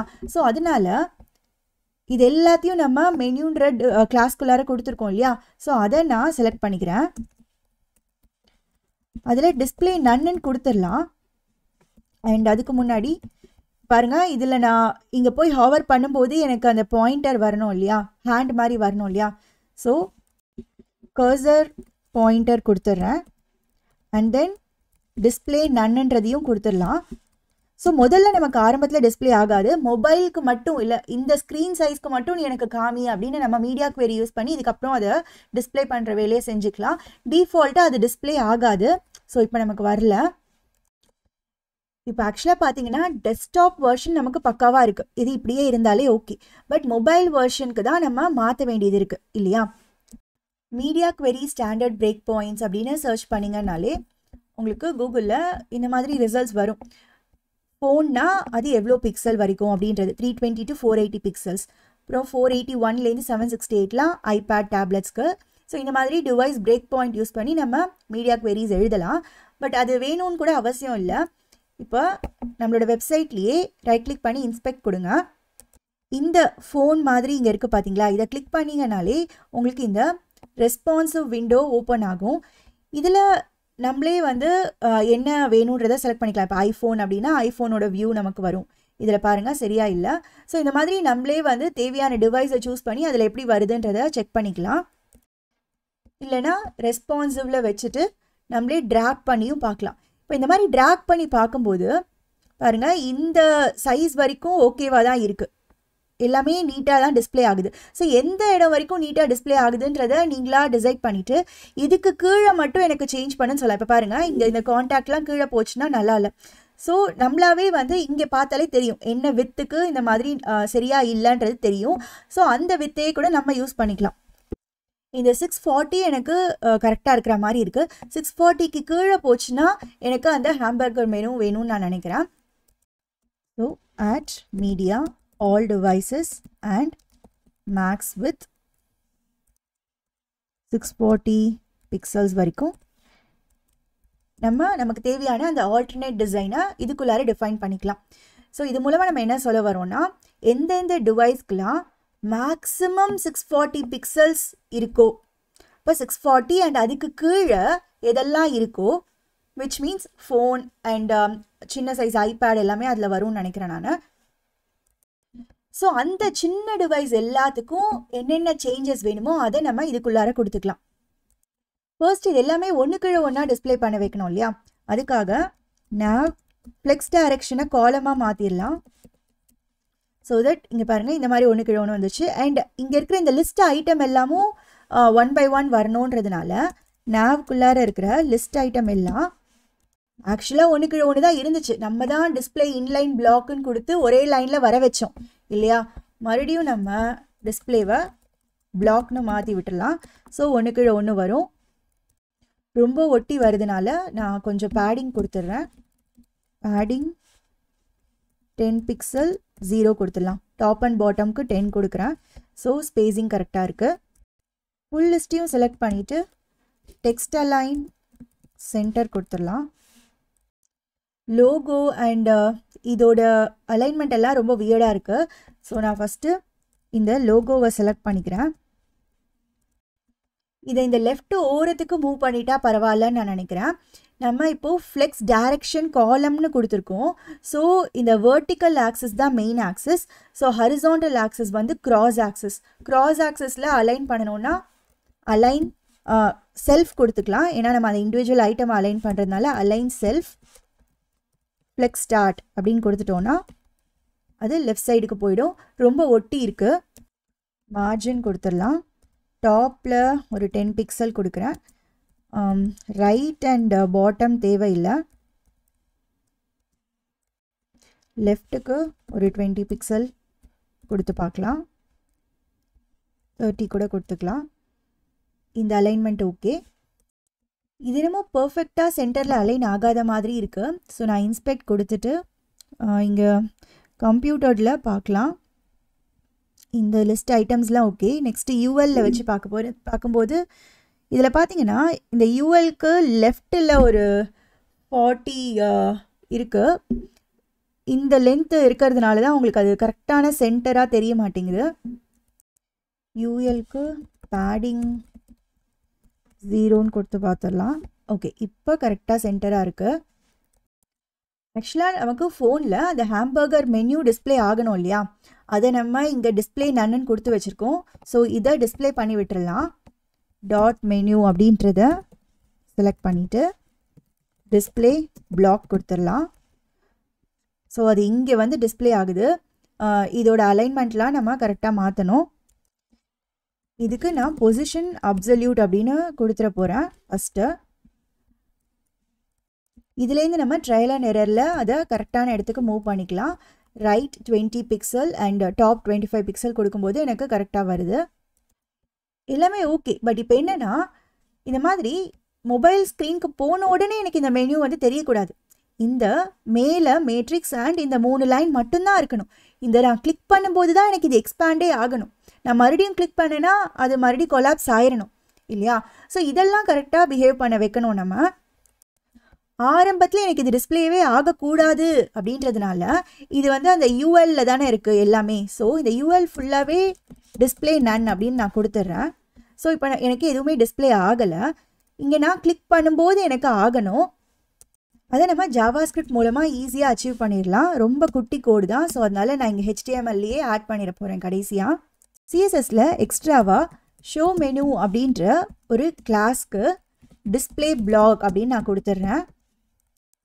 இதை எதுக்காக நான் ஆட் பண்ணியிருக்கேன்னு பார்த்தீங்கன்னா, ஆக்சுவலாக HTMLல அந்த மாதிரி ஒரு கிளாஸ் நம்ம எங்கேயுமே ஆட் பண்ணவே இல்லை. ஷோ மெனு அப்படின்றத நம்ம ஆட் பண்ணவே இல்லை. அதை நம்ம ஜாவாஸ்கிரிப்ட்லேருந்து ஆட் பண்ண போகிறோம். எந்த எலிமெண்ட்டுக்கு ஆட் பண்ண போகிறோம்னா, இந்த அன்ஆர்டர்ட் லிஸ்ட் இருக்கு இல்லையா, இந்த அன்ஆர்டர்ட் லிஸ்ட்டை தான் நம்ம ஹைட் பண்ணி வச்சுருக்கோம். இந்த இடத்துல இந்த அன்ஆர்டர்ட் லிஸ்ட்டை தான் டிஸ்பிளே நன் அப்படின்னு நான் கொடுத்துருக்கேன். அதை காமிக்காத அந்த மெனுவை அப்படின்னு. ஏன் அப்படி கொடுத்துருக்கேன்னா இங்கே வந்து இந்த ஹாம்பர்கர் ஐக்கானை கிளிக் பண்ணும்போது தான் அது எனக்கு எக்ஸ்பேண்ட் ஆகி காமிக்கணும். அப்போ தான் இந்த லிஸ்ட் எனக்கு டிஸ்பிளே ஆகணும். ஓகேவா? ஸோ இதை கிளிக் பண்ணுறாங்களா அப்படின்றத நான் ஜாவாஸ்கிரிப்ட்லேருந்து பார்த்து சப்போஸ் கிளிக் பண்ணாங்கன்னா நான் என்ன செய்வேன்னா இந்த அன்ஆர்டர்ட் லிஸ்ட்டில் போய் class equal to show menu அப்படின்னு நான் ஆட் பண்ணி விட்டுருவேன். அப்போ எனக்கு டிஸ்பிளே ஆகும். மறுபடியும் அதை கிளிக் பண்ணாங்கன்னா அந்த ஆல்ரெடி இருக்கிற கிளாஸை நீ எடுத்து விட்டுரு அப்படின்னு நான் சொல்லிடுவேன். ஸோ அது போயிடும். ஸோ மறுபடியும் கிளிக் பண்ணும்போது ஆட் ஆகும். இன்னொரு தடவை கிளிக் பண்ணும்போது அதை எடுத்து விட்டுரும். ஸோ ஜாவாஸ்கிரிப்ட்லேருந்து இந்த ஹாம்பர்கர் மெனுவை கிளிக் பண்ணுறாங்களா அப்படின்றத தான் நான் கவனிக்கணும் இல்லையா? ஸோ அதனால இது வந்து இந்த டிவ் கிளாஸ் தான், மெனு அப்படின்னு கிளாஸ் இருக்கிற இந்த டிவ் கிளாஸ் தான் இது. ஸோ அதை நான் முதல்ல கெட் பண்ணி வச்சுக்கிறேன். Document dot query selector use பண்ணிக்கலாம், ஈஸியாக இருக்கும். டாட் மெனு அப்படின்னு இந்த மெனு கிளாஸ் இருக்கிற டிவ்வை நான் கெட் பண்ண போகிறேன். கான்ஸ்ட் மெனுனே பேர் வச்சுக்கலாம். அதை தவிர இந்த அன்ஆர்டர்ட் லிஸ்ட்டுக்கு தான் நம்ம போய் கிளாஸை ஆட் பண்ணி விட போகிறோம் இல்லையா? இதை கிளிக் பண்ணாங்கன்னா இந்த எலிமெண்ட்டுக்கு தான் அந்த ஷோ மெனு கிளாஸை ஆட் பண்ணணும். ஸோ இந்த எலிமெண்ட்டையும் நம்ம கெட் பண்ணி வச்சுக்கலாம். Okay, கான்ஸ்ட் menu list equal to document dot query செலக்டரே கொடுத்துக்கிறேன்.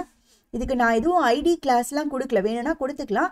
இல்லைனா நான் என்ன பண்ணலான்னா query செலக்டர்னால query செலக்டருக்குள்ளார சிஎஸ்எஸ்ல எப்படி செலக்ட் பண்ணுவோமோ அதே மாதிரியே பண்ணிக்கலாம். ஸோ நாவுக்குள்ளார இருக்கிற யூஎல் அப்படின்னே நான் கொடுத்துட்டா போதும். பாருங்க, நாவுக்குள்ளார இருக்கிற யூஎல் அப்படின்னாலே அது என்ன பண்ணும், இந்த அன்ஆர்டர்ட் லிஸ்ட்டை தான் அது எடுத்து வச்சுக்கும். ஓகேவா? அதை நம்ம மெனு லிஸ்ட்டில் ஸ்டோர் பண்ணிடுறோம். இந்த ஹாம்பர்கர் மெனுக்கு தான் இப்போ நம்ம ஈவெண்ட் லிஸ்னர் ஆட் பண்ணணும். மெனு கெட் பண்ணி வச்சுருக்கோம் இல்லையா? Menu dot out event listener, click event. அப்போ என்ன பெர்ஃபார்ம் பண்ணணுன்றத ஃபங்க்ஷனாக இங்கே கொடுத்துடலாம். இந்த அன்ஆர்டர்ட் லிஸ்ட்டை கெட் பண்ணி வச்சுருக்கோம் இல்லையா மெனு லிஸ்ட்டில், அதுக்கு தான் கிளாஸை ஆட் பண்ணி விடணும். Menu list dot class list அப்படின்னு போட்டோன்னா அதோட கிளாஸை நம்ம ஆக்சஸ் பண்ணிக்கலாம். ஓகேவா? அதில் இப்போ நம்ம புதுசாக ஒரு கிளாஸை ஆட் பண்ணணும். மறுபடியும் கிளிக் பண்ணாங்கன்னா அந்த ஷோ மெனு கிளாஸை எடுத்து விடணும். மறுபடியும் கிளிக் பண்ண ஆட் பண்ணணும், இன்னொரு தடவை கிளிக் பண்ணால் எடுத்து விடணும். ஸோ இந்த மாதிரி கிளிக் பண்ணும்போது ஒன்றா ஆட் பண்ணணும், இல்லை நெக்ஸ்ட் டைம் ரிமூவ் பண்ணணும். ஆட் ரிமூவ் அப்படின்றது தான் நம்ம டாகிள் அப்படின்னு சொல்லுவோம். ஓகேங்களா? டாகிள் பண்ணி விட்டுடலாம். டாட் டாகிள் என்ன கிளாஸ் நேம் அப்படின்றத கொடுத்துடலாம். இந்த டாகிள்க்கு என்ன அர்த்தம்னா ஆல்ரெடி இருந்துச்சுன்னா எடுத்து விட்டுரும், இல்லைன்னா ஆட் பண்ணிவிடும். ஓகே, அதாவது மெனு லிஸ்ட் அப்படின்ற எலிமெண்ட் எடுத்து வச்சிருக்கோம் இல்லையா, அந்த எலிமெண்ட்டோட கிளாஸ்க்குள்ளே பாரு, கிளாஸ் லிஸ்ட் எடுத்து பாரு அப்படின்னு சொல்கிறோம். கிளாஸ் லிஸ்ட்டுன்னு ஏன் சொல்கிறோன்னா நிறைய கிளாஸ் ஆட் பண்ண முடியும். ஒரு எலிமெண்ட்னா எவ்வளோ கிளாஸ் வேணாலும் ஆட் பண்ணிகிட்டே போகலாம். நம்ம இங்கே எதுவுமே ஆட் பண்ணலை. ஸோ இங்கே நம்ம என்ன சொல்ல வரோம் அப்படின்னா இந்த மெனு லிஸ்ட் எலிமெண்ட்டுக்கு ஷோ மெனு அப்படின்ற கிளாஸ் ஆல்ரெடி இருந்துச்சுன்னா அதை ரிமூவ் பண்ணிடு, ஒருவேளை இல்லைன்னா ஆட் பண்ணிடு அப்படின்றது தான் இதுக்கான அர்த்தம். இங்கே டாகிளுக்கு பதிலாக ஆட் அப்படின்னு கொடுத்தோன்னா ஒரு தடவை கிளிக் பண்ணும்போதும் ஆட் மட்டும்தான் ஆகும். அடுத்த தடவை கிளிக் பண்ணும்போது அது ரிமூவ் ஆகாது. அதனால தான் இங்கே நம்ம டாகிள் அப்படின்னு கொடுக்குறோம். சரியா? ஸோ ஃபஸ்ட் தடவை கிளிக் பண்ணும்போது ஆட் ஆகும், அடுத்த தடவை கிளிக் பண்ணும்போது ரிமூவ் ஆகிடும், மறுபடியும் கிளிக் பண்ணால் ஆட் ஆகும், மறுபடியும் பண்ணும்போது ரிமூவ் ஆகிடும். மாற்றி மாற்றி நடந்துகிட்டே இருக்கும். அதான் டாகிளிங். இப்போ நம்ம இன்ஸ்பெக்ட் கொடுத்துட்டு இந்த ரெஸ்பான்சிவ் மோடில் ட்ராக் பண்ணி பார்க்கலாம். எல்லாமே கரெக்டாக ஒர்க் ஆகுது. இதுலேயே வந்து நீங்கள் ட்ராப் டவுன் வரா மாதிரி ட்ரை பண்ணுங்கள். இப்போ இந்த சர்வீசஸ்க்கு மட்டும் ட்ராப் டவுனில் கொடுத்துட்டு அதை கிளிக் பண்ணால் கீழே இன்னும் நிறையா சப் மெனுவெல்லாம் டிஸ்பிளே ஆகணும். அந்த மாதிரி ட்ரை பண்ணி பாருங்கள். மொபைல்லையும் அது கரெக்டாக ஒர்க் ஆகணும். இந்த மாதிரி ஒரு இமேஜ் ஸ்லைடர் ஆர் இமேஜ் கேரசல் எப்படி பில்ட் பண்ணணுன்றதை பார்க்க போகிறோம். இதெல்லாம் ஃப்ரேம் ஒர்க்ஸ் யூஸ் பண்ணி ரொம்ப ஈஸியாக நம்ம அச்சீவ் பண்ணிடலாம். பட் இருந்தாலும் பியூர் ஜாவாஸ்கிரிப்ட் யூஸ் பண்ணி எப்படி பில்ட் பண்ணணும் அப்படின்றத கற்றுக்கிட்டாதான் உங்களோட ஃபண்டமெண்டல்ஸ் ரொம்ப ஸ்ட்ராங்காக இருக்கும். அதனால் ஒரு சில ப்ராஜெக்ட்ஸாவது ஃப்ரேம் ஒர்க் போகிறதுக்கு முன்னாடி நீங்கள் ஃபுல்லாக ஃப்ரம் த ஸ்க்ராச் பில்ட் பண்ணணும். டிஃபால்ட் HTML ஜென்ரேட் பண்ணிக்கலாம். இமேஜ் ஸ்லைடர்னு டைட்டில் மாற்றிக்கிறேன். ஸ்டைல் ஷீட்டை லிங்க் பண்ணிக்கலாம். ஜாவாஸ்கிரிப்ட் ஃபைலையும் லிங்க் பண்ணுறேன். ஸ்லைடருக்கு ஆரோ பட்டன் வேணும் இல்லையா, அதுக்கு ஃபாண்ட் ஆசம் யூஸ் பண்ண போகிறோம். ஃபாண்டாசமோட சிடிஎன் லிங்க்கை நான் இங்கே பேஸ்ட் பண்ணியிருக்கேன்.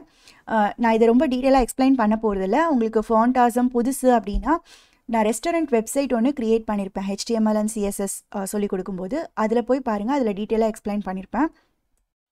பாடியில் ஜஸ்ட்டு ஒரு டிவ் கண்டெய்னர் க்ரியேட் பண்ணிக்கலாம்.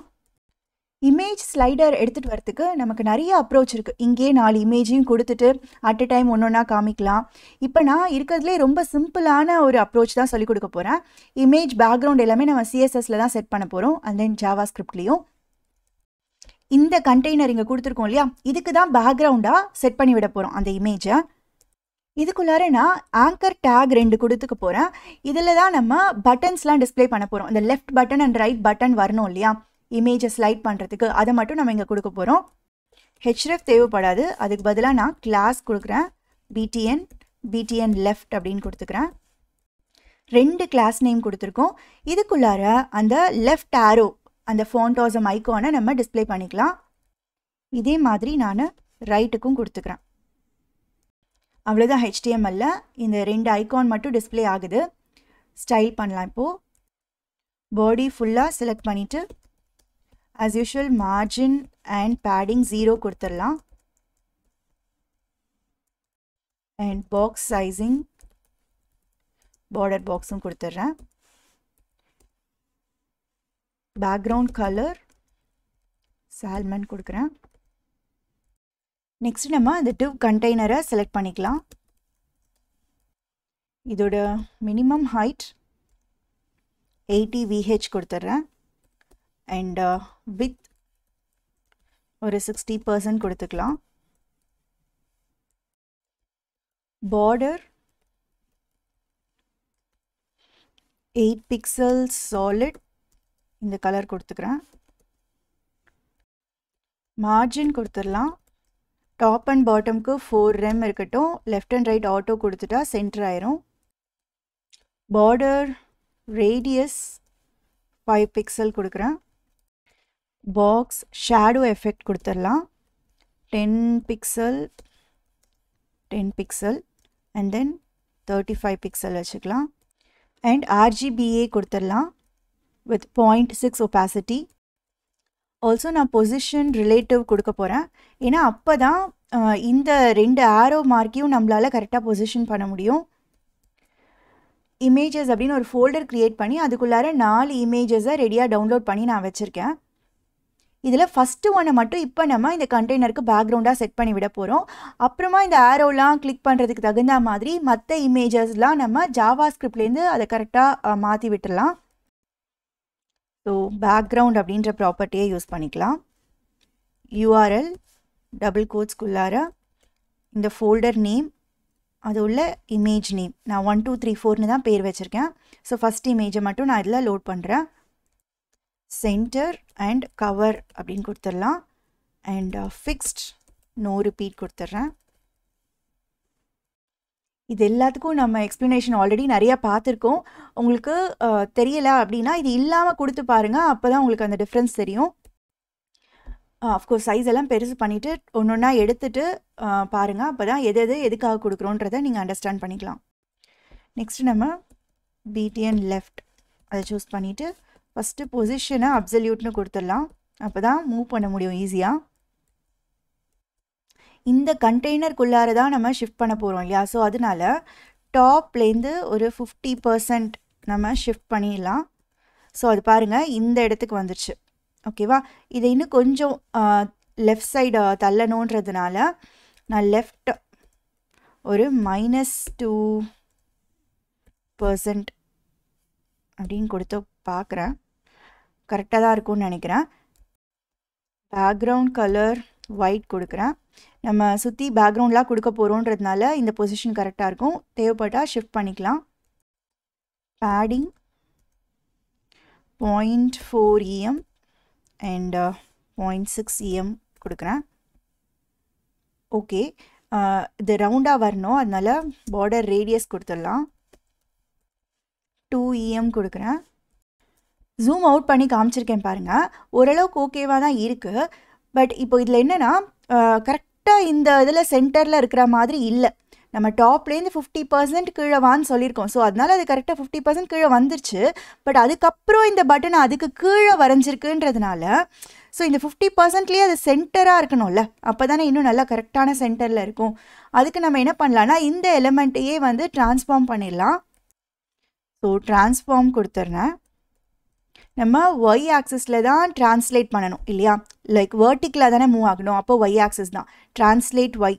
எவ்வளோ தூரம் டிரான்ஸ்ஃபர் ஆகணுன்றதை நம்ம ஈஸியாக கொடுக்கறதுக்காக என்ன பண்ணலான்னா இந்த எலிமெண்ட்டோட ஹைட் என்னவோ அதோட 50% தானே நமக்கு வேணும். அதில் பாதி அளவுக்கு மேலே ஷிஃப்ட் ஆகிடுச்சுன்னா கரெக்டாக சென்டராக வந்துடும்.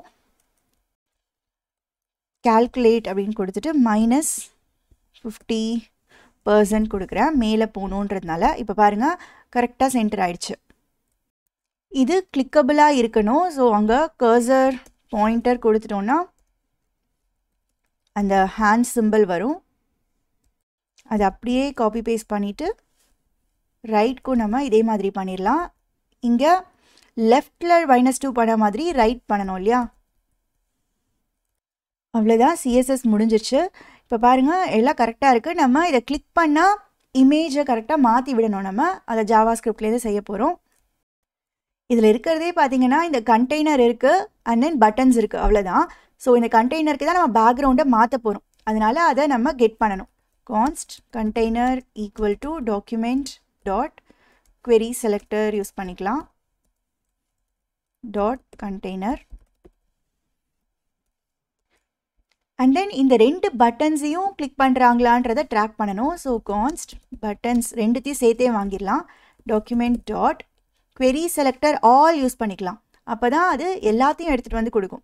query selector மட்டும் யூஸ் பண்ணிங்கன்னா அது ஃபர்ஸ்ட் அக்கரன்ஸை மட்டும் கொடுத்துரும். பட்டன்ஸ் அப்படின்னு கிளாஸ் நேம் இருக்கக்கூடிய டாட் பட்டன்ஸ் அப்படின்னு கிளாஸ் நேம் இருக்கக்கூடிய எல்லா எலிமெண்ட்ஸையும் எனக்கு நீ எடுத்துகிட்டு வா அப்படின்னு நம்ம இங்கே கேட்குறோம். HTML பார்த்தீங்கன்னா ரெண்டுத்துக்குமே பட்டன் அப்படின்னு கிளாஸ் நேம் கொடுத்துருக்கோம். பட்டன்னு தான் கொடுத்துருக்கோம். நான் இங்கே சேஞ்ச் பண்ணிடுறேன். பட்டன் அப்படின்னு கிளாஸ் நேம் இருக்கிற எலிமெண்ட்ஸை எடுத்துகிட்டு வர சொல்கிறோம். ஸோ இங்கே பார்த்தீங்கன்னா ரெண்டுத்துக்குமே பட்டன் அப்படின்ற கிளாஸ் நேமும் இருக்குது. அது தவிர எக்ஸ்ட்ராவாக பட்டன் லெஃப்ட் பட்டன் ரைட்டுன்னு கொடுத்துருக்கோம். ஓகேவா.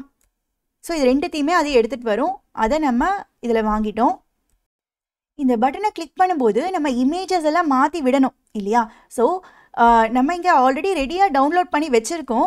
இதோட நேம் எல்லாம் என்னன்றது நமக்கு தெரிஞ்சாதான் நம்ம பேக்ரவுண்டை கரெக்டாக மாற்றி விட முடியும். ஸோ என்ன பண்ணலான்னா இந்த இமேஜஸ் ஃபோல்டருக்குள்ளார நம்ம இங்கே சிம்பிளாக 1 2 3 4னே நான் பேர் வச்சுட்டேன். ஸோ அதனால் தனியாக அதோட நேம்லாம் நம்ம ட்ராக்லாம் பண்ணாமே பண்ணிட முடியும். பட் இருந்தாலும் ரியல் டைம் ப்ராஜெக்டில் பார்த்தீங்கன்னா கரெக்டான ஒரு பேர் இருக்கும் இல்லையா இது ஒன்றுத்துக்கும். ஸோ அது எல்லாத்தையும் நம்ம தனியாக ஒரு அரேயில் ஸ்டோர் பண்ணி வச்சிடலாம். அப்போ தான் நமக்கு இந்த இமேஜை காமிக்கிறதுக்கு ஈஸியாக இருக்கும். கான்ஸ்ட் இமேஜ் லிஸ்ட் அப்படின்னு ஒரு அரே க்ரியேட் பண்ணிக்கிறேன். அதுக்குள்ளார ஜஸ்ட்டு 1 2 3 4ன்னு மட்டும் நான் கொடுக்க போகிறேன். ஏன்னா நான் இமேஜஸ்க்கு அந்த மாதிரி தான் பேர் வச்சுருக்கேன். இப்போ சப்போஸ் பேக்ரவுண்ட் 1 பேக்ரவுண்ட் 2லாம் நீங்கள் பேர் வச்சுருந்தீங்கன்னா அதுக்கு தகுந்த மாதிரி இங்கே அந்த பேரை கொடுக்கணும். 4 இமேஜுக்கும் நீங்கள் இந்த ஃபோல்டருக்குள்ளார இங்கே என்ன பேர் வச்சுருக்கீங்களோ அந்த பேரை இந்த இடத்துல கொடுத்துட்டாதான் அதை வச்சு நமக்கு டிஸ்பிளே பண்ணுறதுக்கு ஈஸியாக இருக்கும். அரேக்கு ஸ்கொயர் ப்ராக்கெட் போடுறதுக்கு பதிலாக நான் ஆப்ஜெக்ட் மாதிரி கர்லி பிரேசஸ் கொடுத்துட்டேன். நம்மக்கிட்ட 2 பட்டன்ஸ் இருக்குது. அந்த 2 பட்டனையுமே கிளிக் பண்ணுறாங்களான்னு ட்ராக் பண்ணணும் இல்லையா. இந்த query selector ஆல் என்ன பண்ணுன்னா எல்லாத்தையும் எடுத்து இந்த பட்டன் அப்படின்னு கிளாஸ் இருக்கிற எல்லா எலிமெண்ட்டையும் எடுத்து அது ஒரு லிஸ்ட்டு மாதிரி க்ரியேட் பண்ணி கொடுத்துரும். இந்த பட்டன்ஸ் அப்படின்றது ஒரு அரே லிஸ்ட் மாதிரி இருக்கும். ஸோ அதுலேருந்து நம்ம ஃபார் ஈச் கொடுத்து ஒவ்வொன்றுத்தையாக வெளியில் எடுக்கலாம் ஃபஸ்ட்டு. ஸோ இப்போ இது என்ன பண்ணுன்னு பார்த்தீங்கன்னா இந்த ஃபார் ஈச் என்ன பண்ணுன்னா இந்த பட்டன்ஸ் அப்படின்ற எலிமெண்ட்டுக்குள்ளார இந்த 2 பட்டனுமே இருக்கும் இல்லையா அதை ஒவ்வொன்றா எடுத்து தரும். ஸோ அந்த ஒவ்வொன்றத்தையும் நம்ம இங்கே ரிசீவ் பண்ணிக்கலாம். பட்டன் அப்படின்னு பேராமீட்டர் கொடுத்து ரிசீவ் பண்ணிக்கலாம். இதெல்லாம் நம்ம ஃபார் ஈச்சில் டீட்டெயிலாக பார்த்துருக்கோம். ஸோ இந்த ஃபார் ஈச் மூலமாக நமக்கு ஒரு பட்டனும் தனியாக கிடைக்கிது. இந்த பட்டனுக்கு நம்ம ஈவெண்ட் லிஸ்னர் ஆட் பண்ணிடலாம். Okay, button dot out event listener. என்ன ஈவெண்ட்னா கிளிக் ஈவெண்ட். அண்ட் அந்த கிளிக் ஈவெண்ட் நடக்கும்போது என்ன செய்யணும் அப்படின்றத கொடுத்துக்கலாம். இங்கே நான் ஆரோ ஃபங்க்ஷனுக்குள்ளார கிளிக் பண்ணால் என்ன நடக்கணும் அப்படின்றத கொடுக்க போகிறேன். இங்கே இருக்கிற 2 பட்டனையும் கிளிக் பண்ணுறாங்களான்றதை நம்ம ட்ராக் பண்ணணும். அது எப்படி பண்ணியிருக்கோன்னா, இந்த பட்டன்ஸ் அப்படின்ற எலமெண்ட்குள்ளார லிஸ்ட் ஆஃப் பட்டன்ஸ் இருக்கும். இந்த 2 பட்டனுமே அதில் ஸ்டோர் ஆயிருக்கும். அதுலேருந்து ஒன்னொன்னுத்தியாக வெளியில் எடு அப்படின்னு சொல்கிறோம். அது ஒன்னொன்னுத்தியாக எடுத்து இந்த பட்டனில் கொடுக்கும். ஸோ அந்த பட்டனுக்கு நம்ம ஈவெண்ட் லிஸ்னரை ஆட் பண்ணியிருக்கோம். ஸோ ஆக மொத்தம் 2 பட்டனுக்குமே நம்ம ஈவெண்ட் லிஸ்னர் ஆட் பண்ணிட்டதாக தான் அர்த்தம். நம்ம இதை கிளிக் பண்ணோன்னா அந்த கிளிக் ஈவெண்ட்டையும் ட்ராக் ஆகும். இந்த பட்டனை கிளிக் பண்ணும்போதும் இது ட்ராக் ஆகும். இதுக்குள்ளார ஜஸ்ட்டு console.logல நான் கிளிக்டு அப்படின்னு மட்டும் கொடுத்து காமிக்கிறேன். இப்போ பாருங்கள், இந்த பட்டனை நான் கிளிக் பண்ணுறேன், கிளிக்டுன்னு வருது. இந்த பட்டனை கிளிக் பண்ணாலும் கிளிக்டு வருது பாருங்கள். நெக்ஸ்ட்டு எந்த பட்டனை கிளிக் பண்ணுறாங்க அப்படின்றத நம்ம கண்டுபிடிக்கணும். ஏன்னா லெஃப்ட் பட்டனை கிளிக் பண்ணும்போது ரிவர்ஸ் ஆர்டரில் போகணும் இந்த இமேஜ். இப்போது ஃபஸ்ட்டு 1 டிஸ்பிளே ஆகிட்டு இருக்குன்னா லெஃப்ட்டை கிளிக் பண்ணும்போது நெக்ஸ்ட்டு 4 டிஸ்பிளே ஆகணும், அப்புறம் 3 பண்ணணும், அப்புறம் 2, அப்புறம் 1, இந்த மாதிரி ஆர்டர் போகணும். பட் இதே ரைட் பட்டனை கிளிக் பண்ணும்போது ஃபார்வர்ட் ஆர்டரில் போகணும். ஃபஸ்ட்டு 1 டிஸ்பிளே ஆகிட்டு இருக்குன்னா நம்ம ரைட்டை கிளிக் பண்ணும்போது செகண்ட் இமேஜ் காமிக்கணும், அதுக்கப்புறம் மறுபடியும் கிளிக் பண்ணாங்கன்னா தேர்டு காமிக்கணும். ஸோ இந்த மாதிரி ஆர்டர் வந்து ரெண்டுத்துக்கும் டிஃபர் ஆக போகுது. எந்த பட்டனை கிளிக் பண்ணியிருக்காங்க அப்படின்னு நம்ம ஈஸியாக கண்டுபிடிச்சிடலாம். இப்போது இங்கே நான் பட்டன் அப்படின்னு கொடுத்தேன்னா அது கிளிக் பண்ணப்படுற அந்த பட்டனை தான் குறிக்கும். ஓகேவா? லெஃப்ட் பட்டனை கிளிக் பண்ணாங்கன்னா லெஃப்ட் பட்டனை குறிக்கும், ரைட் பட்டனை கிளிக் பண்ணாங்கன்னா ரைட் பட்டனை குறிக்கும். ஸோ இது எப்படி கண்டுபிடிக்கிறது அப்படின்னா, HTML பார்த்தீங்கன்னா லெஃப்ட் பட்டனுக்கு பட்டன் லெஃப்ட் அப்படின்ற கிளாஸ் இருக்கும். ஓகேவா? பட்டன் ரைட்டுன்னு கிளாஸ் இருந்துச்சுன்னா அது ரைட் பட்டன். ஸோ இங்கே நம்ம என்ன பண்ணலான்னா பட்டன் டாட் கிளாஸ் லிஸ்ட், அதோட கிளாஸ் லிஸ்ட்டை நம்ம ஆக்சஸ் பண்ணிக்கலாம். அதாவது இப்போது கிளிக் பண்ணப்படுற அந்த பட்டன் அதில் என்னென்ன கிளாஸ்லாம் ஆட் ஆயிருக்கு அப்படின்றத நமக்கு லிஸ்ட்டாக கிடச்சிரும். அதுக்குள்ளார டாட் கண்டெய்ன்ஸ் btn left அப்படின்னா btn left அப்படின்ற கிளாஸ் இதோட கிளாஸ் லிஸ்ட்டுக்குள்ளார இருக்கான்னு பாரு அப்படின்னு நான் சொல்கிறேன். இருந்துச்சுன்னா ட்ரூன்னு எவாலுவேட் ஆகும் இல்லையா? ஸோ இஃப்குள்ளார இதை கொடுத்துடலாம். அப்படின்னா என்ன அர்த்தம்? ட்ரூன்னு எவாலுவேட் ஆச்சுன்னா லெஃப்ட் பட்டனை தான் கிளிக் பண்ணியிருக்காங்கன்னு அர்த்தம். ஸோ நான் ஜஸ்ட் console.log மட்டும் உங்களுக்கு கொடுத்து காமிக்கிறேன். கிளிக்டு லெஃப்ட் அப்படின்னு கொடுக்குறேன். ஓகே, அப்படி இல்லைன்னா இதே console.logல கிளிக்டு ரைட்னு கொடுத்துடலாம். ஓகே, இப்போ கிளிக் பண்ணலாம். பாருங்கள், கிளிக்டு லெஃப்ட் அப்படின்னு வந்துருச்சு. இதே நான் இதை கிளிக் பண்ணேன்னா கிளிக்டு ரைட்டுன்னு கரெக்டாக வருது. கான்சோல் மெசேஜ்லாம் எடுத்துட்டேன். லெஃப்ட் பட்டனுக்கான லாஜிக்கை முடிச்சிடலாம். ஜஸ்ட்டு இப்போது எந்த இமேஜ் அப்படின்றத கரெக்டாக எடுத்து பேக்ரவுண்டாக செட் பண்ணி விடணும், அவ்வளோதான். இப்போது கரண்ட்டாக எந்த இமேஜ் டிஸ்பிளே ஆகிட்டுருக்கு அப்படின்றத நம்ம ட்ராக் பண்ணணும் இல்லையா? அதுக்காக நான் let index equal to 0 அப்படின்னு ஒரு வேரியபிள் யூஸ் பண்ணிக்க போகிறேன். இந்த இண்டெக்ஸ் எதை டினோட் பண்ணுதுன்னு பார்த்தீங்கன்னா, இங்கே நம்ம ஒரு லிஸ்ட் வச்சுருக்கோம்ல, இமேஜ் லிஸ்ட், அதில் இப்போ 0ன்னு காமிக்குதுன்னா இந்த ஃபர்ஸ்ட் இமேஜ் தான் டிஸ்பிளே ஆகிட்டுருக்குன்னு அர்த்தம். இந்த இமேஜ் டிஸ்பிளே ஆகிட்டுருக்குன்னு அர்த்தம். சப்போஸ் இது 1ன்னு இருக்குன்னா இந்த இமேஜ் நம்பர் 2 இமேஜ் டிஸ்பிளே ஆகிட்டுருக்கு அப்படின்னு அர்த்தம். ஓகேவா? இந்த அரேயோட இண்டெக்ஸை தான் இங்கே நம்ம ஸ்டோர் பண்ண போகிறோம். ஆரம்பத்தில் ஃபஸ்ட் இமேஜ் தானே காமிச்சிருக்கோம் நம்ம. இங்கே நம்ம CSSல இமேஜ் 1 தான் நம்ம டிஸ்பிளே பண்ணியிருக்கோம். ஸோ அதனால ஆரம்பத்தில் அதை நம்ம 0ன்னு இனிஷியலைஸ் பண்ணிடலாம். 0 stands for index of this array. So அதனால 1 அப்படின்ற இமேஜ். ஓகே, இப்போ லெஃப்ட் பட்டனை கிளிக் பண்ணாங்கன்னா நம்ம என்ன செய்யணும்? 4th இமேஜை மாற்றி விடணும். மறுபடியும் ஒரு தடவை கிளிக் பண்ணாங்கன்னா 3ன்னு மாற்றணும். இன்னொரு தடவை கிளிக் பண்ணாங்கன்னா 2 இந்த இமேஜை காமிக்கணும் நம்ம. அதாவது இண்டெக்ஸை நம்ம ஆக்சுவலாக குறைச்சிட்டே தான் வரணும். ஓகே, ஸோ லெஃப்ட் பட்டனை கிளிக் பண்ணும்போது இண்டெக்ஸ் மைனஸ் பண்ணிடலாம். பட் ஆரம்பத்தில் வந்து -1ன்னு போயிடும் இல்லையா? 0ன்னு இருக்கிறப்போ இண்டெக்ஸ் மைனஸ் பண்ணால் என்ன ஆகிடும்? -1ன்னு மாறிடும். நம்மளே செக் பண்ணி பார்க்கலாம். இஃப் இண்டெக்ஸ் லெஸ் தேன் 0வாக ஆயிடுச்சுன்னா அரேயில் அந்த மாதிரி வேல்யூலாம் இருக்காது. அப்போ நம்ம இதை 4க்கு மாற்றி விடணும். கரெக்டாக? நம்மளே இங்கே சேஞ்ச் பண்ணி விட்டுடலாம். இண்டெக்ஸ் ஈக்குவல் டு 4ன்னு கொடுக்காம இந்த இமேஜ் லிஸ்ட் டாட் லென்த்துன்னு கொடுத்துட்டோன்னா இன்னும் கரெக்டாக இருக்கும். டாட் லென்த் -1 அப்படின்னு கொடுத்துடலாம். ஏன்னா இந்த இமேஜ் லிஸ்ட்டோட லென்த் வந்து 4. அப்போ லாஸ்ட் எலிமெண்ட் எங்கே இருக்கும்? 3ல் இருக்கும். ஸோ அதனால நம்ம இந்த மாதிரி கொடுக்குறோம். இப்போ சப்போஸ் இமேஜ் நம்பர் 4 டிஸ்பிளே ஆகிட்டுருக்குன்னு வச்சுக்கோங்களேன். அப்போ இண்டெக்ஸில் 3ன்னு ஸ்டோர் ஆகிருக்கும். லெஃப்ட்டை கிளிக் பண்ணாங்கன்னா நம்ம இந்த இமேஜை காமிக்கணும் இல்லையா? ஸோ அதனால இண்டெக்ஸை நம்ம குறைக்கிறோம். லெஃப்ட் பட்டனை கிளிக் பண்ணும்போது எப்போவுமே இண்டெக்ஸை நம்ம குறைச்சாதான் லெஃப்ட் சைடெல்லாம் டிஸ்பிளே ஆகிட்டே போகும், லெஃப்ட் சைடு இருக்கிற இமேஜஸ்லாம். ஓகே, பட் இந்த எண்ட் கேஸ் மட்டும் கொஞ்சம் யூனிக்காக நம்ம ஹேண்டில் பண்ணணும் இல்லையா? 0ன்னு இருந்துச்சுன்னா -1ன்னு இண்டெக்ஸை குறைச்சி விட்டுட்டோம்னா -1 அப்படின்ற இண்டெக்ஸ்லலாம் இமேஜ் இருக்காது.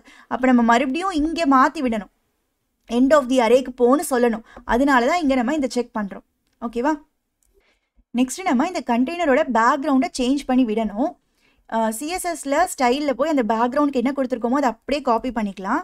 ஓகே, இந்த கண்டெய்னரை நம்ம ஆல்ரெடி கெட் பண்ணி வச்சுருக்கோம் இல்லையா? So container dot style dot background property equal to பேக்டிக்குள்ளார அதை அப்படியே பேஸ்ட் பண்ணிடுறேன். இந்த இடத்துல 1 அப்படின்ற இமேஜுக்கு பதிலாக இப்போ நம்ம என்ன பண்ணணும்னா அந்த இமேஜோட இண்டெக்ஸ் என்னன்றதை கண்டுபிடிச்சி வச்சிட்டோம். ஸோ அந்த இண்டெக்ஸை யூஸ் பண்ணி இந்த அரேலேருந்து அந்த இமேஜோட பேரை எடுக்கணும். ஓகேவா? ஸோ அதனால் நான் இங்கே என்ன கொடுக்கலான்னா அந்த 1 இருந்த இடத்துல டாலர் கொடுத்துட்டு கர்லி பிரேசஸ்குள்ளார இந்த லிஸ்ட் இமேஜ் லிஸ்ட் அப்படின்ற அரேலேருந்து இப்போ நம்ம கண்டுபிடிச்சி வச்சுருக்கிற அந்த இண்டெக்ஸோட வேல்யூ என்னன்னு எடுத்துட்டோம்னா கரெக்டாக டிஸ்பிளே பண்ண வேண்டிய இமேஜோட பேர் நமக்கு கிடச்சிரும். அதை நம்ம பேக்ரவுண்டை மாற்றி விட்டுடலாம். அவ்வளோதான். இங்கே 1 2 3 4னே பேர் வச்சுருக்கிறதுனால நீங்கள் இந்த இண்டெக்ஸையே யூஸ் பண்ணி கூட அங்கே பண்ணலாம். ஓகேவா? பட் சம்டைம்ஸ் நம்ம பேர் வேறு மாதிரி இப்போ கொடுக்குறோம் அப்படின்னா, இப்போ நேச்சர் அப்படின்லாம் இருந்துச்சுன்னா அப்போ நமக்கு அந்த பேர் என்னன்றதை இந்த அரேலேருந்து எடுக்கணுன்றதுக்காக நான் இந்த மாதிரி லாஜிக் வச்சுருக்கேன். ஓகேவா? ரைட்டுக்கும் இதே காப்பி பேஸ்ட் பண்ணிக்கலாம். இண்டெக்ஸ் மைனஸ்க்கு பதிலாக ப்ளஸ் கொடுக்க போகிறோம். லெஃப்ட்டை பொறுத்த வரைக்கும் இந்த எண்டுக்கு போயிடுச்சுன்னா நம்ம இந்த எண்ட் கண்டிஷனை செக் பண்ணி மாற்றி விட்டோம் இல்லையா இண்டெக்ஸை. அதே மாதிரி ரைட்டை பொறுத்த வரைக்கும் இந்த எண்டுக்கு போயிடுச்சுன்னா மறுபடியும் நம்ம இந்த சைடு மாற்றி விடணும். கரெக்டாக? ஸோ இங்கே நம்ம என்ன செக் பண்ணலான்னா அந்த இண்டெக்ஸ் வந்து இமேஜ் லிஸ்ட் டாட் லென்த் அளவுக்கு ஆயிடுச்சுன்னா இமேஜ் லிஸ்ட்டோட லென்த் என்ன இப்போது 4. ஓகேவா? சப்போஸ் இப்போ 3rd இண்டெக்ஸ் டிஸ்பிளே ஆகிட்டு இருக்குன்னு வச்சுக்கோங்க. அதாவது இமேஜ் நம்பர் 4 டிஸ்பிளே ஆகிக்கிட்டு இருக்குது. இப்போ ரைட் பட்டனை கிளிக் பண்ணுறாங்க. அப்போ என்னாகும்? இண்டெக்ஸ் வந்து 3ன்னு இருக்கும், அதை வந்து நம்ம இன்க்ரீஸ் பண்ணி 4ன்னு மாற்றி விட்டுடுறோம். பட் 4ன்னு இண்டெக்ஸ்லாம் கிடையாது, அரேவே முடிஞ்சு போச்சு. நம்ம மறுபடியும் இங்கே 0க்கு மாற்றி விடணும். ஸோ அதனால தான் நம்ம என்ன கொடுக்குறோன்னா இன்க்ரிமெண்ட் பண்ணதுக்கு அப்புறமா அந்த லென்த் அளவுக்கே வந்துருச்சுன்னா அப்போ நம்ம தாண்டி போயிட்டோம்னு அர்த்தம். ஸோ இண்டெக்ஸை மாற்றி விடணும், மறுபடியும் 0க்கு மாற்றி விட்டுடலாம். இந்த இடத்துல பேக்ரவுண்டுன்னு கொடுக்கக்கூடாது, பேக்ரவுண்ட் ப்ராப்பர்ட்டி தானே செட் பண்ணுறோம். ஸோ அந்த URL அதுலேயும் தான் கொடுக்கணும். ஸோ அதை எடுத்துடுறேன். அதே மாதிரி கடைசியாக செமிகோலனும் எடுத்துடலாம். ஸோ இப்போ நம்ம செக் பண்ணி பார்த்தோன்னா கரெக்டாக இமேஜஸ்லாம் சேஞ்ச் ஆகுது, லெஃப்ட் சைடும் கரெக்டாக ஒர்க் ஆகுது. ட்ரான்சிஷன் கொடுத்துக்கலாம். ஸோ தட் உங்களுக்கு அந்த இமேஜ் வந்து ஸ்விட்ச் ஆகும்போது அந்த ட்ரான்சிஷன் எஃபெக்ட் தெரியும். பேக்ரவுண்ட் ப்ராப்பர்ட்டியை தான் நம்ம ட்ரான்சிஷன் பண்ண போகிறோம். 1 செகண்ட் டியூரேஷன் கொடுத்துக்கலாம். ஈஸ் இன் அவுட் கொடுக்குறேன். ட்ரான்சிஷன் ஸ்பெல்லிங் கரெக்டாக கொடுக்குறேன். ஸோ இப்போ பார்த்தீங்கன்னா அந்த ட்ரான்சிஷன் எஃபெக்ட் உங்களுக்கு தெரியும் சேஞ்ச் ஆகும்போது. இந்த மாதிரி ஒரு ஸ்னேக் கேமை நம்ம பில்ட் பண்ண போகிறோம் HTML, CSS and JavaScript use பண்ணி. ஃபர்ஸ்ட் டிஃபால்ட் HTML ஜென்ரேட் பண்ணிவிட்டு டைட்டிலை ஸ்னேக் கேம் அப்படின்னு சேஞ்ச் பண்ணுறேன். ஸ்டைல் ஷீட்டை லிங்க் பண்ணிக்கலாம். style.css ஸ்னேக் கேம் அப்படின்னா H2குள்ளார கொடுத்துக்கிறேன் டைட்டில். நெக்ஸ்ட் ஒரு div எலிமெண்ட் மெசேஜ் அப்படின்னு ஐடி கொடுத்துக்கலாம். இதில் just press space to pass R continue அப்படின்னு கொடுக்குறேன். இன்னொரு ஒரு div, அதுக்கு ஐடி கண்டெய்னர் அப்படின்னு கொடுத்துட்றேன். இதுக்குள்ளார தான் அந்த கேம் போர்டை நம்ம ட்ரா பண்ண போகிறோம். கேன்வாஸ் அப்படின்ற ஒரு HTML எலிமெண்ட் இருக்குது, அது யூஸ் பண்ணோன்னா ட்ராயிங்லாம் ஈஸியாக பண்ணலாம். ஸோ அதுதான் நான் இப்போ யூஸ் பண்ண போகிறேன். கேன்வாஸ்க்கு ஒரு ஐடி கொடுத்துடலாம், கேம் போர்டு அப்படின்னு கொடுக்குறேன். அண்ட் அதுக்கு வித் அண்ட் ஹைட் ஸ்பெசிஃபை பண்ணிடலாம். 500 500. ஸ்கோருக்காக ஒரு div கொடுத்துடலாம், ஐடி ஸ்கோர்னு கொடுக்குறேன். உள்ளுக்குள்ளார ஃபஸ்ட்டு ஸ்கோர் அப்படின்ற இந்த டெக்ஸ்ட் டிஸ்பிளே ஆகணும், கூடவே நமக்கு வேல்யூவும் வரணும் இல்லையா. ஒரு ஸ்பேன் ஒன்று கொடுத்துட்றேன். இதுக்கு ஐடி கொடுத்து வச்சிடலாம், ஸ்கோர் வேல்யூ அப்படின்னு. இதுக்குள்ளார தான் நம்ம ஸ்கோர் வேல்யூவை டிஸ்பிளே பண்ண போகிறோம். இப்போதைக்கு 0ன்னு கொடுத்துடலாம். 0 கொடுத்துட்டேன். இங்கே ஸ்கிரிப்ட் லோட் பண்ணிடலாம். source equal to நான் app.jsனே நேம் பண்ணியிருக்கேன். differ கொடுத்துடலாம். இப்போதைக்கு நமக்கு இந்த மாதிரி தான் டிஸ்பிளே ஆகுது. நம்ம ஸ்டைலிங் முடிச்சிடலாம். ஃபுல்லாக செலக்ட் பண்ணிவிட்டு மார்ஜின் 0, பேடிங் 0 as usual கொடுத்துடலாம். font family gill sans use பண்ணியிருக்கேன். அண்ட் பேக்ரவுண்ட் கலர் ஃபுல்லாகவே சேஞ்ச் பண்ணி விட்டுடலாம். ஃபஸ்ட்டு இந்த ஹெட்டிங்கை ஸ்டைல் பண்ணிடலாம். H2 தான் கொடுத்துருக்கோம். டெக்ஸ்ட் அலைன் சென்டர் கொடுத்துட்டு கலர் டார்க் க்ரீன் கொடுக்க போகிறேன்.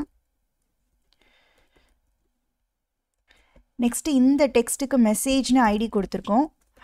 #msg அப்படின்னு செலக்ட் பண்ணிவிட்டு அதையும் டெக்ஸ்ட் அலைன் சென்டர் கொடுத்துடலாம். அண்ட் மார்ஜின் பாட்டம் மட்டும் கொடுத்துட்றேன். 1 EM கொடுத்துக்கலாம். எல்லாத்துக்கும் எப்படியும் டெக்ஸ்ட் அலைன் சென்டர் தான் வரணும். ஸோ அதை இங்கே நம்ம கொடுத்துடலாம். தனித்தனியாக கொடுத்துட்ருக்க தேவையில்லை. நெக்ஸ்ட்டு நம்ம இந்த கேம் போர்டு அப்படின்ற கேன்வாஸ் க்ரியேட் பண்ணியிருக்கோம் இல்லையா, அதை நான் செலக்ட் பண்ணிக்கிறேன். #game board. அதுக்கு நம்ம பார்டர் மட்டும் கொடுத்துடலாம். 3 pixel சாலிட்னு கொடுக்குறேன்.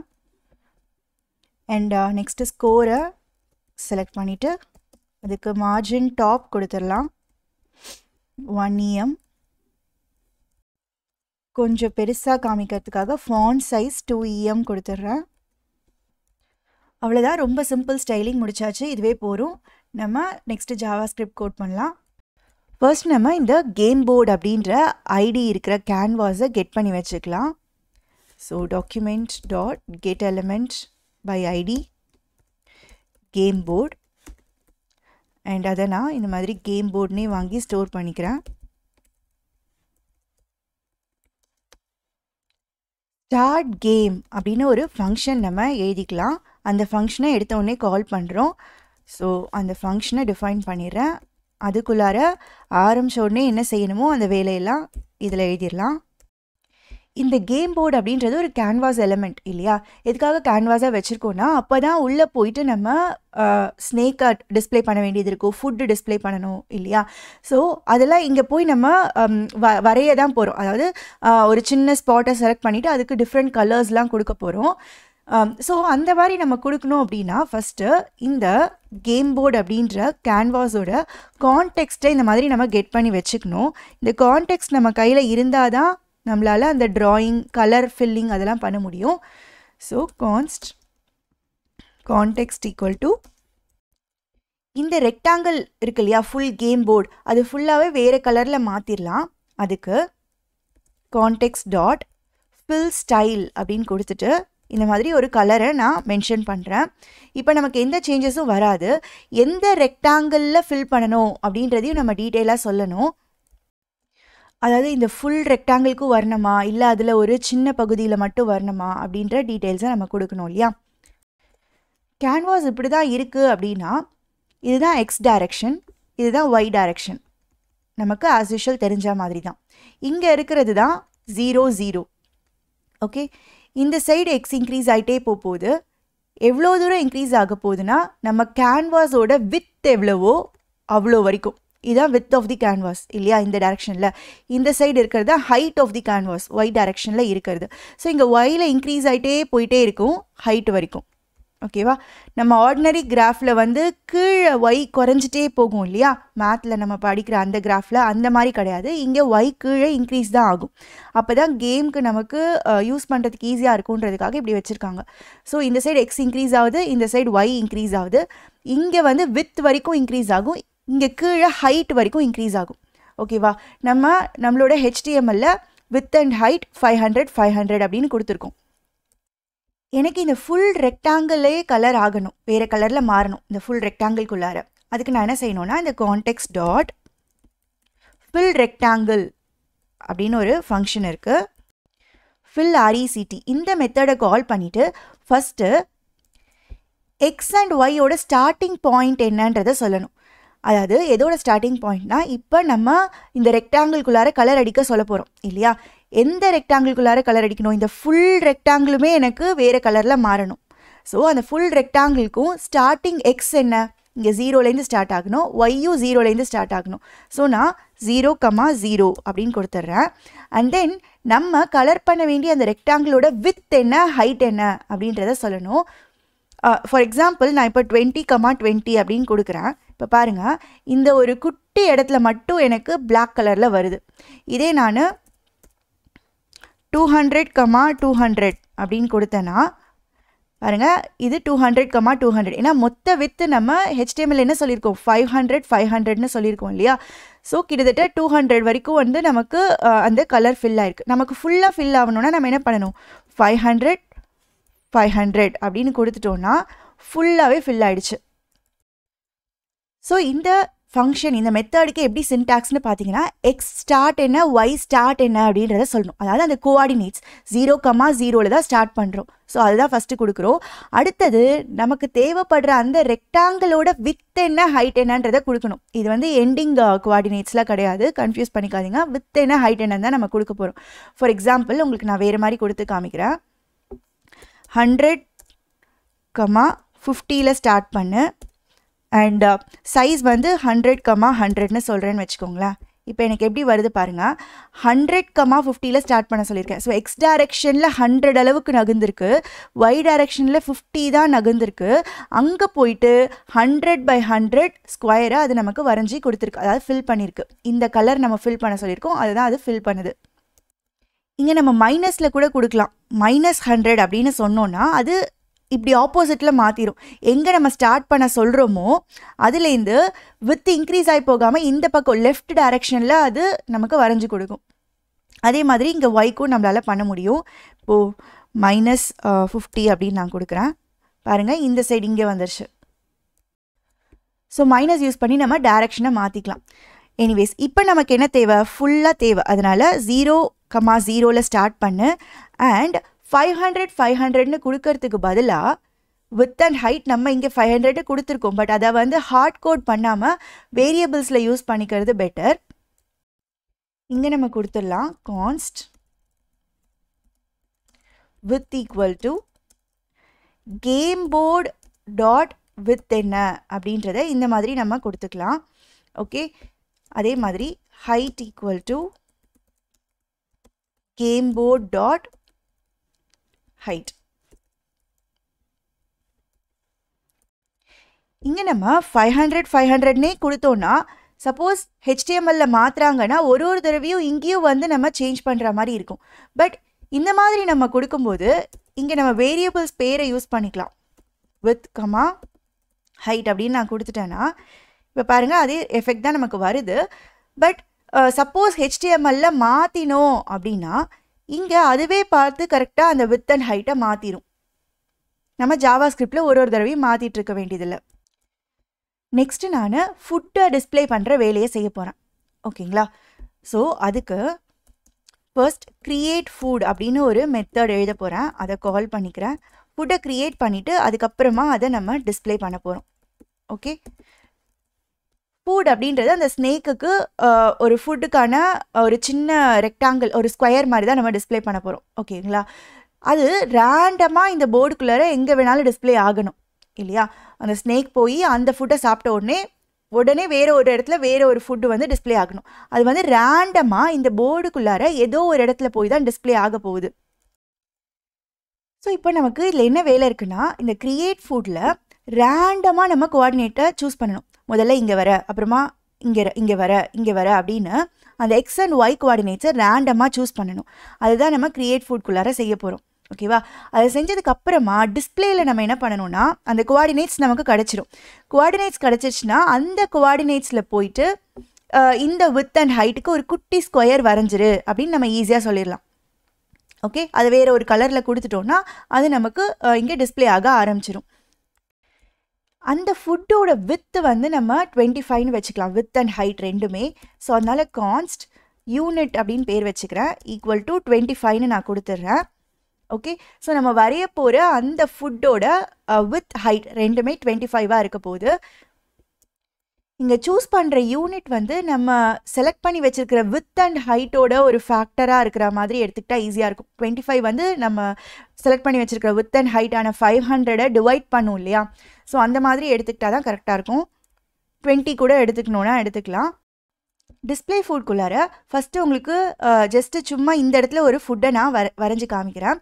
அதுக்கும் இதே மாதிரி தான் கொடுக்கணும். கான்டெக்ஸ்ட் டாட் ஃபில் ஸ்டைல் அப்படின்னு கொடுத்துட்டு நமக்கு தேவையான கலர் கோடும் கொடுக்கலாம், இல்லைனா இந்த மாதிரி ஸ்டாண்டர்ட் கலர்ஸ்லாம் நேம் வச்சு கொடுத்துடலாம். Context dot fill rectangle. இங்கே நம்ம கொடுத்தா மாதிரியே இப்போ நான் 0 0 அப்படின்னு கொடுத்துட்டு அதோட வித் அண்ட் ஹைட் வேணும் இல்லையா? அதுக்கு தான் நம்ம யூனிட்னு இங்கே டிஃபைன் பண்ணி வச்சுருக்கோம்.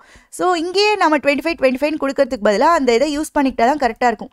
அப்போ தான் பின்னாடி சேஞ்ச் பண்ணால் எல்லா இடத்துலையும் நம்ம சேஞ்ச் பண்ண வேண்டியது இல்லாமல் இருக்கும். இப்போ பாருங்கள், அந்த இடத்துல நமக்கு ஒரு சின்ன ஸ்கொயர் டிஸ்பிளே ஆகுது.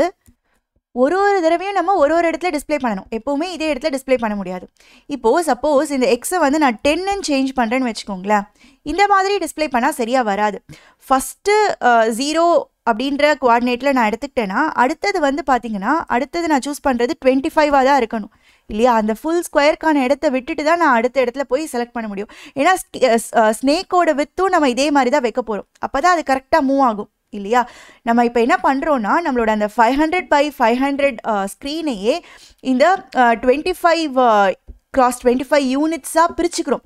ஃபுல்லாக குட்டி 25x25 யூனிட்ஸாக நம்ம பிரிச்சுக்கிறோம். இதே மாதிரி இங்கே ஃபுல்லாக ஸ்கொயர்ஸ் ஃபில் ஆயிருக்குன்னு இமேஜின் பண்ணிக்கோங்க. அதே மாதிரி இதே சைஸ் ஸ்கொயர்ஸ் இங்கே ஃபுல்லாக ஃபில் ஆயிருக்கு. அதனால தான் நான் அதை ஃபேக்டராக எடுக்கணும்னு சொன்னேன். அப்போ தான் வந்து கரெக்டாக வந்து உங்களுக்கு கம்ப்ளீட் ஆகும். அதே மாதிரி இந்த இடத்துல நான் நெக்ஸ்ட்டு 13லாம் எடுக்க முடியாது. எல்லாமே மல்டிபிள்ஸ் ஆஃப் 25ஆக தான் இருக்கணும். கரெக்டாக? அப்போ தான் எனக்கு அது இந்த இடத்துல வரும். நெக்ஸ்ட்டு நான் இதை இன்னும் கொஞ்சம் நகர்த்தணும் அப்படின்னா இங்கே நான் 50 தான் யூஸ் பண்ணணும். ஓகே, எல்லாமே எனக்கு இங்கே வர 2 கோஆர்டினேட்ஸுமே என்னவாக இருக்கணும்? மல்டிபிள்ஸ் ஆஃப் 25ஆக தான் இருக்கணும். அப்போ தான் அது கரெக்டாக போய் அங்கே ஃபிட் ஆகும். நடுவுலலாம் இஷ்டத்துக்கு நம்ம போய் வரைய முடியாது. ஸோ இப்போ நான் இங்கே டைரெக்டாக வேல்யூஸ் கொடுக்காம ஃபுட் எக்ஸ் food y அப்படின்னு வேரியபிள்ஸ் யூஸ் பண்ணிக்க போகிறேன். நம்ம இங்கே கிரியேட் மட்டும் பண்ணிக்கலாம். Let food x let food y அப்படின்னு மட்டும் நான் கொடுக்குறேன். ஓகே, அதை தான் நம்ம இங்கே யூஸ் பண்ணுறோம். இந்த create food ஃபங்க்ஷனுக்குள்ளார இந்த food x and food y இந்த 2 கோஆர்டினேட்ஸையும் நம்ம ரேண்டமாக கண்டுபிடிக்க போகிறோம். ஓகேவா? ரேண்டமாக 0லேருந்து 500க்குள்ளார நமக்கு வேல்யூஸ் வேணும். அது எல்லாமே நமக்கு கிடைக்கிற வேல்யூ எல்லாமே கண்டிப்பாக மல்டிபிள் ஆஃப் 25, அதாவது இந்த மல்டிபிள் ஆஃப் இந்த யூனிட்டாக இருக்கணும். ஓகேவா? அந்த மாதிரி ரேண்டம் வேல்யூஸ் கிரியேட் பண்ணுற மாதிரி நம்ம இந்த ஃபங்க்ஷனை எழுத போகிறோம். அது கரெக்டாக ஃபுட் எக்ஸ் அண்ட் ஃபுட் வையை ரேண்டமாக ஜென்ரேட் பண்ணி கொடுத்துருச்சுன்னா அந்த இடத்துல போய் நம்ம ஈஸியாக டிஸ்பிளே பண்ணிடலாம். அவ்வளோதான். இதுக்கப்புறம் நம்ம இந்த டிஸ்பிளே ஃபுட்டை மாற்ற வேண்டியதில்லை. ஃபுட் எக்ஸ் என்ன ஃபுட் வை என்னன்றதை இங்கே நம்ம கண்டுபிடிச்சிட்டோன்னா ரேண்டமாக அந்த இடத்துல போய் நம்ம வரைஞ்சிட வேண்டியதான். நம்ம ஆல்ரெடி math.random பற்றி பார்த்துருக்கோம். math.floor of math.random into நான் வித் கொடுக்குறேன்னு வச்சுக்கோங்களேன். அப்போ அது எனக்கு என்ன பண்ணுன்னு பார்த்தீங்கன்னா இந்த 0லேருந்து வித் -1 499 வரைக்கும் இந்த மாதிரி ரேண்டமாக ஏதாவது ஒரு வேல்யூவை நமக்கு ஜென்ரேட் பண்ணி கொடுத்துட்டே இருக்கும் இல்லையா? இப்போ நமக்கு என்ன வேணும்னா 0லேருந்து 500க்குள்ளார 500ம் இன்க்ளூட் ஆகக்கூடாது. ஏன்னா 500க்கு அப்புறம் போய் நம்மளால் வரைய முடியாது இல்லையா? ஸோ 0லேருந்து 500க்குள்ளார இருக்கிற 25ஓட மல்டிபிள்ஸ் மட்டும்தான் எனக்கு வேணும். கரெக்டாக? ஸோ அதுக்கு நான் என்ன பண்ணலான்னா ஃபஸ்ட்டே நான் இதே மாதிரி கொடுத்துட்டு வித் டிவைடட் பை யூனிட் கொடுத்துட்றேன். ஓகே, நம்ம யூனிட் வந்து 25ன்னு வச்சுருக்கோம் இல்லையா? ஸோ அதோட டிவைட் பண்ணும்போது உங்களுக்கு என்ன கிடைக்கும்? அதாவது 500 டிவைடட் பை 25 பண்ணோன்னா உங்களுக்கு 20 கிடைக்கும் இல்லையா? ஸோ 0லேருந்து 19க்குள்ளார அது இந்த மாதிரி ரேண்டமாக ஏதோ ஒரு நம்பரை ஜென்ரேட் பண்ணி கொடுத்துட்டே இருக்கும் இல்லையா? அப்படி கிடைக்கிற அந்த ஆன்சரை நம்ம 25ஆல் மல்டிப்ளை பண்ணிடலாம். Okay, so the same into மறுபடியும் யூனிட். ஸோ இப்போ பார்த்தீங்கன்னா உங்களுக்கு கரெக்டாக 0லேருந்து 500க்குள்ளார இருக்கிற 25ஓட மல்டிபிள்ஸ் மட்டும் கிடைக்கும். ஓகே, 500 இன்க்ளூட் ஆகாது.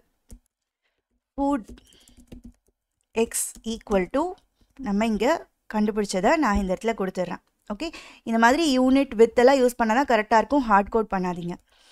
ஸோ அதே மாதிரி ஃபுட் ஒய்க்கும் கொடுக்கலாம். என்ன இந்த இடத்துல வித்துக்கு பதிலாக ஹைட் யூஸ் பண்ணிக்க வேண்டியதான். நம்ம ரெண்டும் சேமாக தான் வச்சுருக்கோம், பட் சேஞ்ச் பண்ணி வைக்கணுன்னாலும் வச்சுக்கலாம். ஸோ அதுக்கும் வந்து கரெக்டாக ஒர்க் ஆகிற மாதிரி சேஞ்ச் பண்ணிடலாம். ஸோ இப்போ நம்ம ரெஃப்ரெஷ் பண்ணி பார்த்தோன்னா பாருங்கள், ஃபுட்டு கரெக்டாக ரேண்டமாக ஒரு இடத்துல டிஸ்பிளே ஆக ஆரம்பிச்சிருச்சு. இது வரைக்கும் ரொம்ப சிம்பிள் தான். ஏன்னா ஃபுட்டை பொறுத்த வரைக்கும் ஒரே ஒரு குட்டி ஸ்கொயர் மட்டும் வரைஞ்சா போதும். 25x25 நம்ம வச்சுருக்கோம் இல்லையா. இப்போ ஸ்னேக் வரையறதுக்கு நமக்கு நிறைய ஸ்கொயர்ஸ் தேவைப்படும் இல்லையா. ஆரம்பத்தில் ஒரு 4 ஸ்கொயர் அளவுக்கு ஸ்னேக் இருக்குதுன்னு வச்சுக்கலாம். ஓகேவா. ஸோ இந்த மாதிரி வரைய போகிறோம். அந்த ஒரு ஸ்கொயரும் இதில் இருக்கிற அந்த ஒரு ஸ்கொயரும் 25x25 தான் இருக்க போகுது. ஃபுட்டு மாதிரியே தான், அதே சைஸ் தான். பட் என்னென்னா நிறையா ஸ்கொயர்ஸ் சேர்ந்தது தான் அந்த ஸ்னேக். ஓகேவா. ஃபுட்டை பொறுத்த வரைக்கும் அதோட எக்ஸ் என்ன ஒய் என்ன அப்படின்றத நம்ம இங்கே ஸ்டோர் பண்ணியிருக்கோம். பட் ஸ்னேக்கை பொறுத்த வரைக்கும் அதுக்குள்ளே நிறையா ஸ்கொயர்ஸ் இருக்க போது அந்த ஒரு ஸ்கொயருக்கும் எக்ஸ் என்ன ஒய் என்னன்றதை நம்ம ஸ்டோர் பண்ணணும். ஓகேவா. ஸோ அதனால நமக்கு ஒரு அரே தேவைப்பட போகுது. லெட் ஸ்னேக் ஈக்குவல் டு ஒரு அரேவாக ஸ்டோர் பண்ண போகிறோம். ஓகே. அந்த அரேக்குள்ளார ஆப்ஜெக்ட் க்ரியேட் பண்ணிக்கலாம். எக்ஸ் என்ன ஒய் என்ன அப்படின்றத ஒன்னொன்றுத்துக்கும், அதாவது இப்போ ஸ்னேக்கில் 4 ஸ்கொயர் இருக்குன்னா அந்த 4ல் ஒவ்வொன்றுத்துக்கும் எக்ஸ் என்ன ஒய் என்ன அப்படின்றத இந்த மாதிரி நம்ம ஸ்டோர் பண்ண போகிறோம். ஓகே. அந்த ஃபர்ஸ்ட்டு குட்டி பார்ட்டோட எக்ஸ் என்ன ஒய் என்ன, அதே மாதிரி செகண்ட் பார்ட்டோட ஒய் எக்ஸ் என்ன ஒய் என்ன, அப்படிலாம் ஸ்டோர் பண்ணாதான் நம்மளால் போய் கரெக்டாக ரெக்டாங்கிளை வரைய முடியும். சரியா. எல்லாம் சேர்த்து ஒரே எக்ஸ் ஒய்யாக வரைஞ்சி பெரிய ரெக்டாங்கிளாக வரைஞ்சிட வேண்டியதானே அப்படின்னு கேட்டிங்கன்னா, அந்த ஸ்னேக் வந்து பெண்டெல்லாம் ஆகணும் இல்லையா, டைரக்ஷன்லாம் மாறணும். பெண்டெல்லாம் ஆகணும் அப்படின்னா அப்போ கண்டிப்பாக அந்த ஒரு குட்டி பார்ட்டையும் நீங்கள் ஒரு ஸ்கொயராக வச்சுக்கிட்டா மட்டும்தான் கரெக்டாக வரைய முடியும். அதனால தான் இந்த மாதிரி பண்ணுறோம். ஆரம்பத்தில் 4 ஸ்கொயர்ஸ் இருக்க போது. ஸோ அதனால நான் 4 தடவை கொடுத்துருக்கேன். ஓகேவா. இந்த சைட்லேருந்து நம்ம கொடுக்கலாம். ஃபஸ்ட்டு வந்து 0 0லே வரைஞ்சிடலாம். ஓகே. சரியா. அதாவது இந்த ஃபஸ்ட்டு ஸ்கொயர் அதோட எக்ஸ் எங்கே ஸ்டார்ட் ஆகணும், 0 0ல் தான் ஸ்டார்ட் ஆகணும். அப்போ தான் உங்களுக்கு கரெக்டாக இந்த இடத்துல வரும் இல்லையா. ஓகே. நெக்ஸ்ட்டு ஸ்கொயர் எங்கே ஸ்டார்ட் ஆகணும், அதோட எக்ஸ் எங்கே ஸ்டார்ட் ஆகணும் அப்படின்னு பாருங்கள். இந்த குட்டி ஸ்கொயரோட சைஸ் நம்ம யூனிட்னு வச்சுருக்கோம் இல்லையா, 25 யூனிட்ஸ் வச்சுருக்கோம் இல்லையா. ஃபுட்டுக்கு அதே தான் யூஸ் பண்ண போகிறோம். ஸ்னேக்குக்கும் அதே யூனிட் வச்சாதான் கரெக்டாக இருக்கும். அப்போ தான் அதால் ஃபுட்டை போய் கரெக்டாக கிராப் பண்ண முடியும். இது ஒரு சைஸு அது ஒரு சைஸ்லாம் வைக்க முடியாது. அப்போ இந்த ரெண்டாவது ஸ்கொயரோட எக்ஸ் கோஆர்டினேட் என்னவாக இருக்கும், 25 அளவுக்கு நகர்ந்து வந்திருக்கும் பாருங்கள். அதாவது யூனிட் அளவுக்கு நகர்ந்து வந்திருக்கும். ஒய் அதே தான், ஹைட்டு கீழே குறையல. அதாவது இந்த ஸ்டார்டிங் பாயிண்ட் மட்டும் தானே நம்ம இங்கே இந்த இடத்துல சொல்லணும். ஸ்டார்டிங் பாயிண்ட் தான் நம்ம சொல்ல போகிறோம். அதுக்காக தான் நம்ம இப்போ இதை யூஸ் பண்ணுறோமே. வரையறதுக்கான ஸ்டார்டிங் பாயிண்ட் என்னன்றதுக்காக தான் இதை யூஸ் பண்ணுறோம். ஸோ நீங்கள் இந்த கீழே இருக்கிற பகுதியை பார்க்காதீங்க. இந்த ஸ்டார்டிங் பாயிண்ட்டோட ஒய் என்ன, அது இன்னும் கீழே இல்லை மேலே அந்த ஆரிஜின்லேயே தான் இருக்குது. ஸோ அதனால அது 0 தான், ஒய் வந்து 0 தான். அதே மாதிரி இப்போது இந்த 3வது ஸ்கொயரோட ஸ்டார்டிங் பாயிண்ட்டுக்கு எக்ஸ் கோஆர்டினேட் என்னவாக இருக்கும், 2 ஸ்கொயர் நகர்ந்து வந்துட்டோம். ஸோ என்னவா இருக்கும்னா யூனிட் இன்டூ 2ஆக இருக்கும் இல்லையா. இது வந்து யூனிட் இன்டூ 1, இது ரெண்டையும் சேர்த்தா யூனிட் இன்டூ 2 அளவுக்கு நகர்ந்து வந்தால் தான் நீங்கள் அந்த 3வது ஸ்கொயரை வரைய முடியும். ஸோ அதனால் அதோட எக்ஸ் கோஆர்டினேட் யூனிட் இன்டூ 2ஆக இருக்கும். ஒய் கோஆர்டினேட் 0 தான், ஏன்னா இன்னும் அங்கே மேலேயே தான் இருக்கும். ஒய்யில் இன்னும் இறங்கலை நம்ம கீழே. அதே மாதிரி இப்போ இந்த 4வது ஸ்கொயரோட எக்ஸ் கோஆர்டினேட் என்னவாக இருக்கும், 3 யூனிட் நகர்ந்து வந்து இந்த இடத்துல வரையணும் இல்லையா. ஸோ 3 யூனிட் நம்ம நகர்ந்து வரோன்றதுனால யூனிட் இன்டூ 3, 0. அதுதான் இந்த 4வது ஸ்கொயருக்கான கோஆர்டினேட்ஸ், ஸ்டார்டிங் கோஆர்டினேட்ஸ். ஸோ அதுதான் நான் இங்கே கொடுக்க போகிறேன். இதுக்கு வந்து யூனிட் ஒய் 0, இதுக்கு யூனிட் இன்டூ 2 ஒய் 0, இதுக்கு unit into 3 Y 0. ஸ்னேக்குக்கான initial கோஆர்டினேட்ஸை ready பண்ணிட்டோம். அதுக்கு நிறையா ஸ்கொயர்ஸ் இருக்குன்றதுனால ஒரு அரேக்குள்ளார எக்ஸ் அண்ட் ஒய்யை சேர்த்து இது மாதிரி ஆப்ஜெக்டாக ஸ்டோர் பண்ணுறோம். ஓகே. ஸோ இந்த ஒரு ஆப்ஜெக்டும் அந்த ஒரு குட்டி ஸ்கொயரோட starting X and Y கோஆர்டினேட்டை denote பண்ணுது. ஓகே. நெக்ஸ்ட் நம்ம ட்ரா ஸ்னேக் அப்படின்ற ஃபங்க்ஷனை இந்த ஸ்டார்ட் கேம்குள்ளார கால் பண்ணிக்கலாம். அந்த ஃபங்க்ஷன் இனிமேல் தான் நம்ம டிஃபைன் பண்ண போகிறோம். Function draw snake. ஓகே, இங்கே வரைஞ்ச மாதிரியே தான், பட் இப்போ நம்ம லூப் பண்ணி எடுத்து இந்த எல்லா கோஆர்டினேட்ஸ்லேயும் போய் வரையணும். Okay, so first of all இந்த கான்டெக்ஸ்ட் டாட் ஃபுல் ஸ்டைல் கொடுத்துட்றேன். ஓகே, அக்வா அப்படின்னு ஒரு கலர் இருக்குது, நான் அதை கொடுக்குறேன். சாரி, எனக்கு கோல்டு இருக்கிறதுனால வாய்ஸ் சரியா இல்லை. நமக்கு ஸ்னேக்கோட கோஆர்டினேட்ஸ் எல்லாம் ரெடியாக இருக்குது. ஓகே, ஸ்னேக் மூவ் ஆக ஆக நம்ம இந்த கோஆர்டினேட்ஸ் தான் சேஞ்ச் பண்ண போகிறோம். அண்ட் அது மட்டும் இல்லாமல் அது ஃபுட்டை போய் சாப்பிட்டுச்சுன்னா ஸ்னேக் வளர்கிற மாதிரி தெரியணும்ல, அதாவது கொஞ்சம் பிக் ஆகிட்டே போகணும். அப்போ எக்ஸ்ட்ரா கோஆர்டினேட்ஸ் நம்ம ஆட் பண்ணணும். ஒரு தடவை ஃபுட்டை சாப்பிடும்போது ஒரு எக்ஸ்ட்ரா கோஆர்டினேட் நம்ம ஆட் பண்ணுவோம். அப்போ தான் வந்து ஸ்னேக் பெருசாகும். ஓகே, ஸோ ஆக மொத்தம் இப்போ நம்ம இந்த கோஆர்டினேட்ஸ் எல்லாம் லூப் பண்ணி எடுத்து வரைய போகிறோம். சரியா? ஸோ அது நம்ம ஈஸியாக என்ன பண்ணலான்னா ஃபார் ஈச் யூஸ் பண்ணிக்கலாம். ஸ்னேக் டாட் ஃபார் ஈச் அப்படின்னு கொடுத்துட்டு ஃபார் ஈச் யூஸ் பண்ணும்போது இந்த அரேயில் இருக்கிற ஒரு வேல்யூவாக அது நமக்கு எடுத்து தரும் இல்லையா? ஃபஸ்ட்டு இதை எடுத்து தரும், அப்புறம் இதை எடுத்து தரும், இந்த மாதிரி எடுத்து கொடுக்கும்.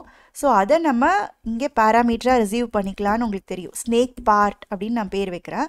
ஓகே, ஸோ அதை ரிசீவ் பண்ணிவிட்டு அதை வச்சு வரையறதுக்கான லாஜிக்கை நம்ம இங்கே உள்ளே எழுத போகிறோம். ரொம்ப சிம்பிள் தான், இங்கே கொடுத்த மாதிரி கொடுக்க வேண்டியதான். Context dot fill rectangle. Okay, அந்த வரைய போகிற குட்டி ரெக்டாங்கிள், அதாவது ஸ்கொயர் தான், அந்த ஸ்கொயரோட ஸ்டார்டிங் எக்ஸ் என்ன ஒய் என்ன அப்படின்றத சொல்லிட்டு வித் அண்ட் ஹைட் சொல்லணும் இல்லையா? அதுதான் சின்டாக்ஸ்ன்றது நமக்கு தெரியும். சரி, ஸ்டார்டிங் எக்ஸ் என்ன ஒய் என்ன. இப்போ நமக்கு அந்த குட்டி ஸ்னேக் பார்ட் கிடச்சிருச்சு. ஃபஸ்ட்டு இது கிடைக்கும், அப்புறமா இது கிடைக்கும் ஸ்னேக் பார்ட்டில். ஸோ அந்த ஸ்னேக் பார்ட் கிடச்சிருச்சுன்னா அதோட எக்ஸ் என்ன ஒய் என்னன்னு ஈஸியாக நம்ம எடுத்துடலாம்ல. அங்கேருந்து தானே நம்ம வரையவே ஸ்டார்ட் பண்ணணும். ஸோ அந்த snake part dot X comma snake part dot Y அப்படின்னு கொடுத்துட்டாலே போதும், நமக்கு அந்த எக்ஸ் அண்ட் ஒய் கோஆர்டினேட்ஸ் கிடச்சிரும். அதுக்கப்புறம் அதோட வித் அண்ட் ஹைட் என்ன, அந்த ஒரு குட்டி யூனிட்டோட வித் அண்ட் ஹைட் நம்ம யூனிட்னு தானே வச்சுருக்கோம். ஸோ யூனிட்னே கொடுத்துட வேண்டியதான். ஓகே, ஸோ இங்கே பாருங்கள், உடனே இங்கே வந்துருச்சு.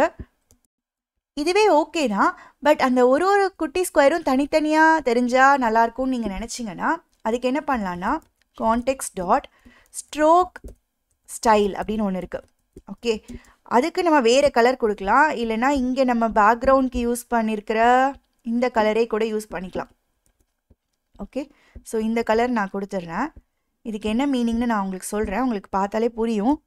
இங்கே நம்ம கொடுத்துருக்கோம் இல்லையா, இதை அப்படியே நம்ம ரிப்பீட் பண்ணிக்கலாம். ஓகே, இதை ரிப்பீட் பண்ணிவிட்டு ஃபுல் ரெக்டாங்கிளுக்கு பதிலாக ஸ்ட்ரோக் ரெக்டாங்கிள் அப்படின்னு கொடுத்துட்டோன்னா இப்போ பாருங்கள் அது செப்பரேட் ஆகி தெரியுது. ஃபில் ரெக்டாங்கிளுக்கு அக்வா கலர் கொடுத்துட்டு ஃபில் இந்த மாதிரி பண்ணு நம்ம சொல்லிட்டோம். ஸோ அந்த ஃபுல் ஸ்பேஸையும் அது போய் என்ன பண்ணிடுச்சு, ஃபில் பண்ணிடுச்சு கம்ப்ளீட்டாக. அந்த நம்ம சொன்ன கலருக்கு அது கொடுத்துருச்சு. பட் இப்போ நம்ம என்ன சொல்கிறோம்னா ஸ்ட்ரோக் மட்டும், அந்த இடத்த நீ போய் ஒரு ஸ்ட்ரோக் மட்டும் வரைஞ்சா போதும்னு சொல்கிறோம். ஸோ ஃபஸ்ட்டு ஃபில் பண்ணிடும், ஃபில் பண்ணிவிட்டு ஸ்ட்ரோக் கலர் என்ன கொடுத்துருக்கோம், இந்த மாதிரி பிளாக் கலர் கொடுத்துருக்கோம் இல்லையா? ஸோ மறுபடியும் அதே ரெக்டாங்கில் போய் மறுபடியும் ஒரு தடவை பிளாக் கலரில் வரையுது. இங்கே ஃபஸ்ட் டைம் ஃபில் பண்ணிச்சு, அதனால் ஃபுல்லாக உங்களுக்கு ஃபில் ஆகிடுச்சு. செகண்ட் டைம் ஜஸ்ட்டு ஒரு தடவை அந்த ரெக்டாங்கில் வரைய மட்டும் சொல்கிறோம், அதான் ஸ்ட்ரோக். ஓகேவா? சேம் அதே கோஆர்டினேட்ஸ் தான், அதே யூனிட் தான், ஆனால் பிளாக் கலரில் வர அப்படின்னு நம்ம சொல்கிறதுனால அது இந்த மாதிரி நமக்கு ஃபில் பண்ணிவிட்டு அவுட்லைன் மாதிரி பிளாக் கலரில் கொடுத்துரும். நெக்ஸ்ட் நம்ம மூவ் ஸ்னேக்குக்கான லாஜிக் எழுதலாம். ஓகே, ஃபங்க்ஷன் மூவ் ஸ்னேக் எழுத போகிறோம். ஸ்னேக் வந்து அது பாட்டு மூவ் ஆக ஆரம்பிக்கணும் இல்லையா? எந்த ஸ்பீடில் மூவ் ஆகணும் அப்படின்றதுக்காக லெட் எக்ஸ் வெலாசிட்டி அப்படின்னு நான் யூஸ் பண்ணுறேன். அது ஒரு தடவை அந்த ஸ்னேக் நகரும்போது நமக்கு இப்போது இந்த ஸ்னேக் இந்த இடத்துல இருக்குன்னா நெக்ஸ்ட்டு அது ஷிஃப்ட் ஆகி இந்த இடத்துக்கு வரணும். அதாவது இந்த ஃபஸ்ட்டு இருக்கிற இந்த ஸ்கொயர் இல்லாமல் அது இங்கே வந்துடணும் இல்லையா? அப்போ தான் ஸ்னேக் மூவ் ஆன மாதிரி இருக்கும். அடுத்த தடவை இந்த ஸ்கொயர் இல்லாமல் அது மூவ் ஆகி இங்கே வந்துடணும்.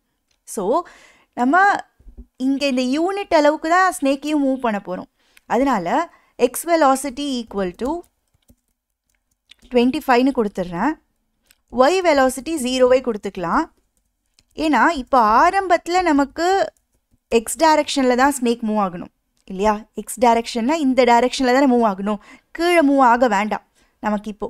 அப்புறம் சேஞ்ச் டைரக்ஷனுக்கு அவங்க ஆரோலாம் ப்ரெஸ் பண்ணாங்கன்னா அப்போ மூவ் ஆகணும், அதை நம்ம பின்னாடி பார்க்கலாம். இப்போதைக்கு எக்ஸ் வெலாசிட்டி 25ன்னு நான் ஏன் வச்சுருக்கேன்னா, எக்ஸ் டைரக்ஷனில் தான் ஸ்னேக் ஆரம்பத்தில் மூவ் ஆக போகுது, லெஃப்ட் டு ரைட் மூவ் ஆக போகுது. அதனால ஒய் டைரக்ஷனில் மூவ் ஆகக்கூடாது. ஒய் டைரக்ஷன்லேயும் மூவ் ஆக ஆரம்பிச்சிச்சுன்னா அது பார்த்து டயக்னலாலாம் மூவ் ஆக ஆரம்பிச்சிடும். ஸோ ஏதாவது ஒரு டைரக்ஷனில் தான் மூவ் ஆகணும். எக்ஸ் டைரக்ஷனில் மூவ் ஆச்சுன்னா லெஃப்ட் டு ரைட் மூவ் ஆகும், ஒய் டைரக்ஷன்லாம் டாப் டு பாட்டம் வரும். நம்ம பாட்டம் டு டாப் அதெல்லாம் கூட மாற்றிக்கலாம். But anyways at a time பார்த்திங்கன்னா ஏதாவது ஒரு டைரக்ஷனில் தான் அது மூவ் ஆகும். இங்கே நம்ம மூவ் ஸ்னேக்கை கால் பண்ணலாம். ஓகே, மூவ் ஸ்னேக்குள்ளார இப்போ நம்ம என்ன பண்ணணும்னா, இங்கே 4 வரைஞ்சிருக்கோம் இல்லையா, அடுத்த 4 பொசிஷனில் வரையணும். இங்கே ஃபஸ்ட்டு இடத்துல வரக்கூடாது, அதுக்கு பதிலாக இங்கே ஒன்று எக்ஸ்ட்ரா வந்துடணும் இல்லையா. ஸ்னேக்கோட கோஆர்டினேட்ஸ் பாருங்கள், இங்கே முதல்ல நம்ம இங்கே இருக்கிறத தான் நம்ம வச்சுருக்கோம் இல்லையா. ஸோ இப்போ எக்ஸ்ட்ராவாக அதுக்கு முன்னாடி போய் ஒன்று நம்ம ஆட் பண்ண போகிறோம். அண்ட் இங்கே பின்னாடி இருக்கிறத ரிமூவ் பண்ணிடணும். ஓகே, இன்னொரு தடவை மூவ் பண்ணணும்னா மறுபடியும் இதுக்கு அடுத்து போய் ஒன்று ஆட் ஆகணும், பின்னாடி இருக்கிறது ரிமூவ் ஆகணும். இப்படி தான் நம்ம மூவ் பண்ண போகிறோம். ஓகேவா, இங்கே எக்ஸ்ட்ராவாக ஒன்று ஆட் பண்ணுறோம்ல, அதை ஹெட் ஆஃப் த ஸ்னேக்னு வச்சுக்கலாம். அந்த ஹெட் ஆஃப் த ஸ்னேக்கோட கோஆர்டினேட்ஸ் என்னவா இருக்கணுன்றதை நம்ம ரெடி பண்ணி வச்சிட்டோம்னா அதை வந்து நம்மளோட அரேக்குள்ளார ஃபஸ்ட்டு எலமெண்ட்டாக புஷ் பண்ணி விட்டுடலாம். ஓகேவா, ஸோ ஃபஸ்ட்டு நம்ம ஹெட்டில் எக்ஸ் கோஆர்டினேட் என்னவா இருக்கணும், இப்போ கரண்ட்டாக ஸ்னேக்கோட அந்த ஃபஸ்ட்டு ஒன்று இருக்கு இல்லையா, இந்த 0th அரே இண்டெக்ஸில் என்ன இருக்கோ அதோட நம்ம ஆட் பண்ணணும் இல்லையா. ஸோ நான் இங்கே என்ன கொடுக்க போகிறேன்னா, இந்த ஸ்னேக் ஆஃப் 0 டாட் அதோட எக்ஸ் வேல்யூ இருக்கு இல்லையா, அந்த எக்ஸ் வேல்யூவோட நான் எக்ஸ் வெலாசிட்டியை ஆட் பண்ண போகிறேன். ஓகேவா, அப்போ என்ன ஆகும்னு பார்த்தீங்கன்னா, இப்போ ஆக்சுவலாக நம்மளோட இனிஷியல் ஸ்டேட்டில் எக்ஸில் இதுதான் இருக்கும் இல்லையா, யூனிட் இன்ட்டு 3 அப்படின்றது இருக்கும். அதோட எக்ஸ்ட்ராவாக நான் இப்போ எக்ஸ் வெலாசிட்டியை ஆட் பண்ணுறேன், அதாவது இன்னொரு ஒரு யூனிட் ஆட் பண்ணுறேன். சாரி, எக்ஸ் வெலாசிட்டியும் 25 தானே கொடுத்துருக்கோம். ஸோ அதனால் இப்போ என்ன ஆகும்னா யூனிட் இன்ட்டு 4ன்னு ஆயிரும். அப்போ கரெக்டாக உங்களுக்கு இந்த இடத்துல வந்துடும் இல்லையா. இதே மாதிரி நான் ஒய்க்கும் ஒய் வெலாசிட்டியை ஆட் பண்ண போகிறேன். கம்மா ஒய் கோஆர்டினேட்டோட வேல்யூ என்னென்னா, ஆல்ரெடி ஸ்னேக்கோட 0th இண்டெக்ஸில் இருக்கிறதோட ஒய் கோஆர்டினேட் என்னவோ அதோட எக்ஸ்ட்ராவாக ஒய் வெலாசிட்டியை சேர்த்துரு அப்படின்னு நான் சொல்கிறேன். ஒய் வெலாசிட்டி இப்போதைக்கு 0வாக தான் இருக்குது, எக்ஸ் வெலாசிட்டி மட்டும் தான் நம்ம ஸ்டோர் பண்ணியிருக்கோம். ஏன்னா இப்போ ஆரம்பத்தில் லெஃப்ட் டு ரைட் மூவ் ஆகணுன்றதுக்காக நம்ம அப்படி பண்ணியிருக்கோம்.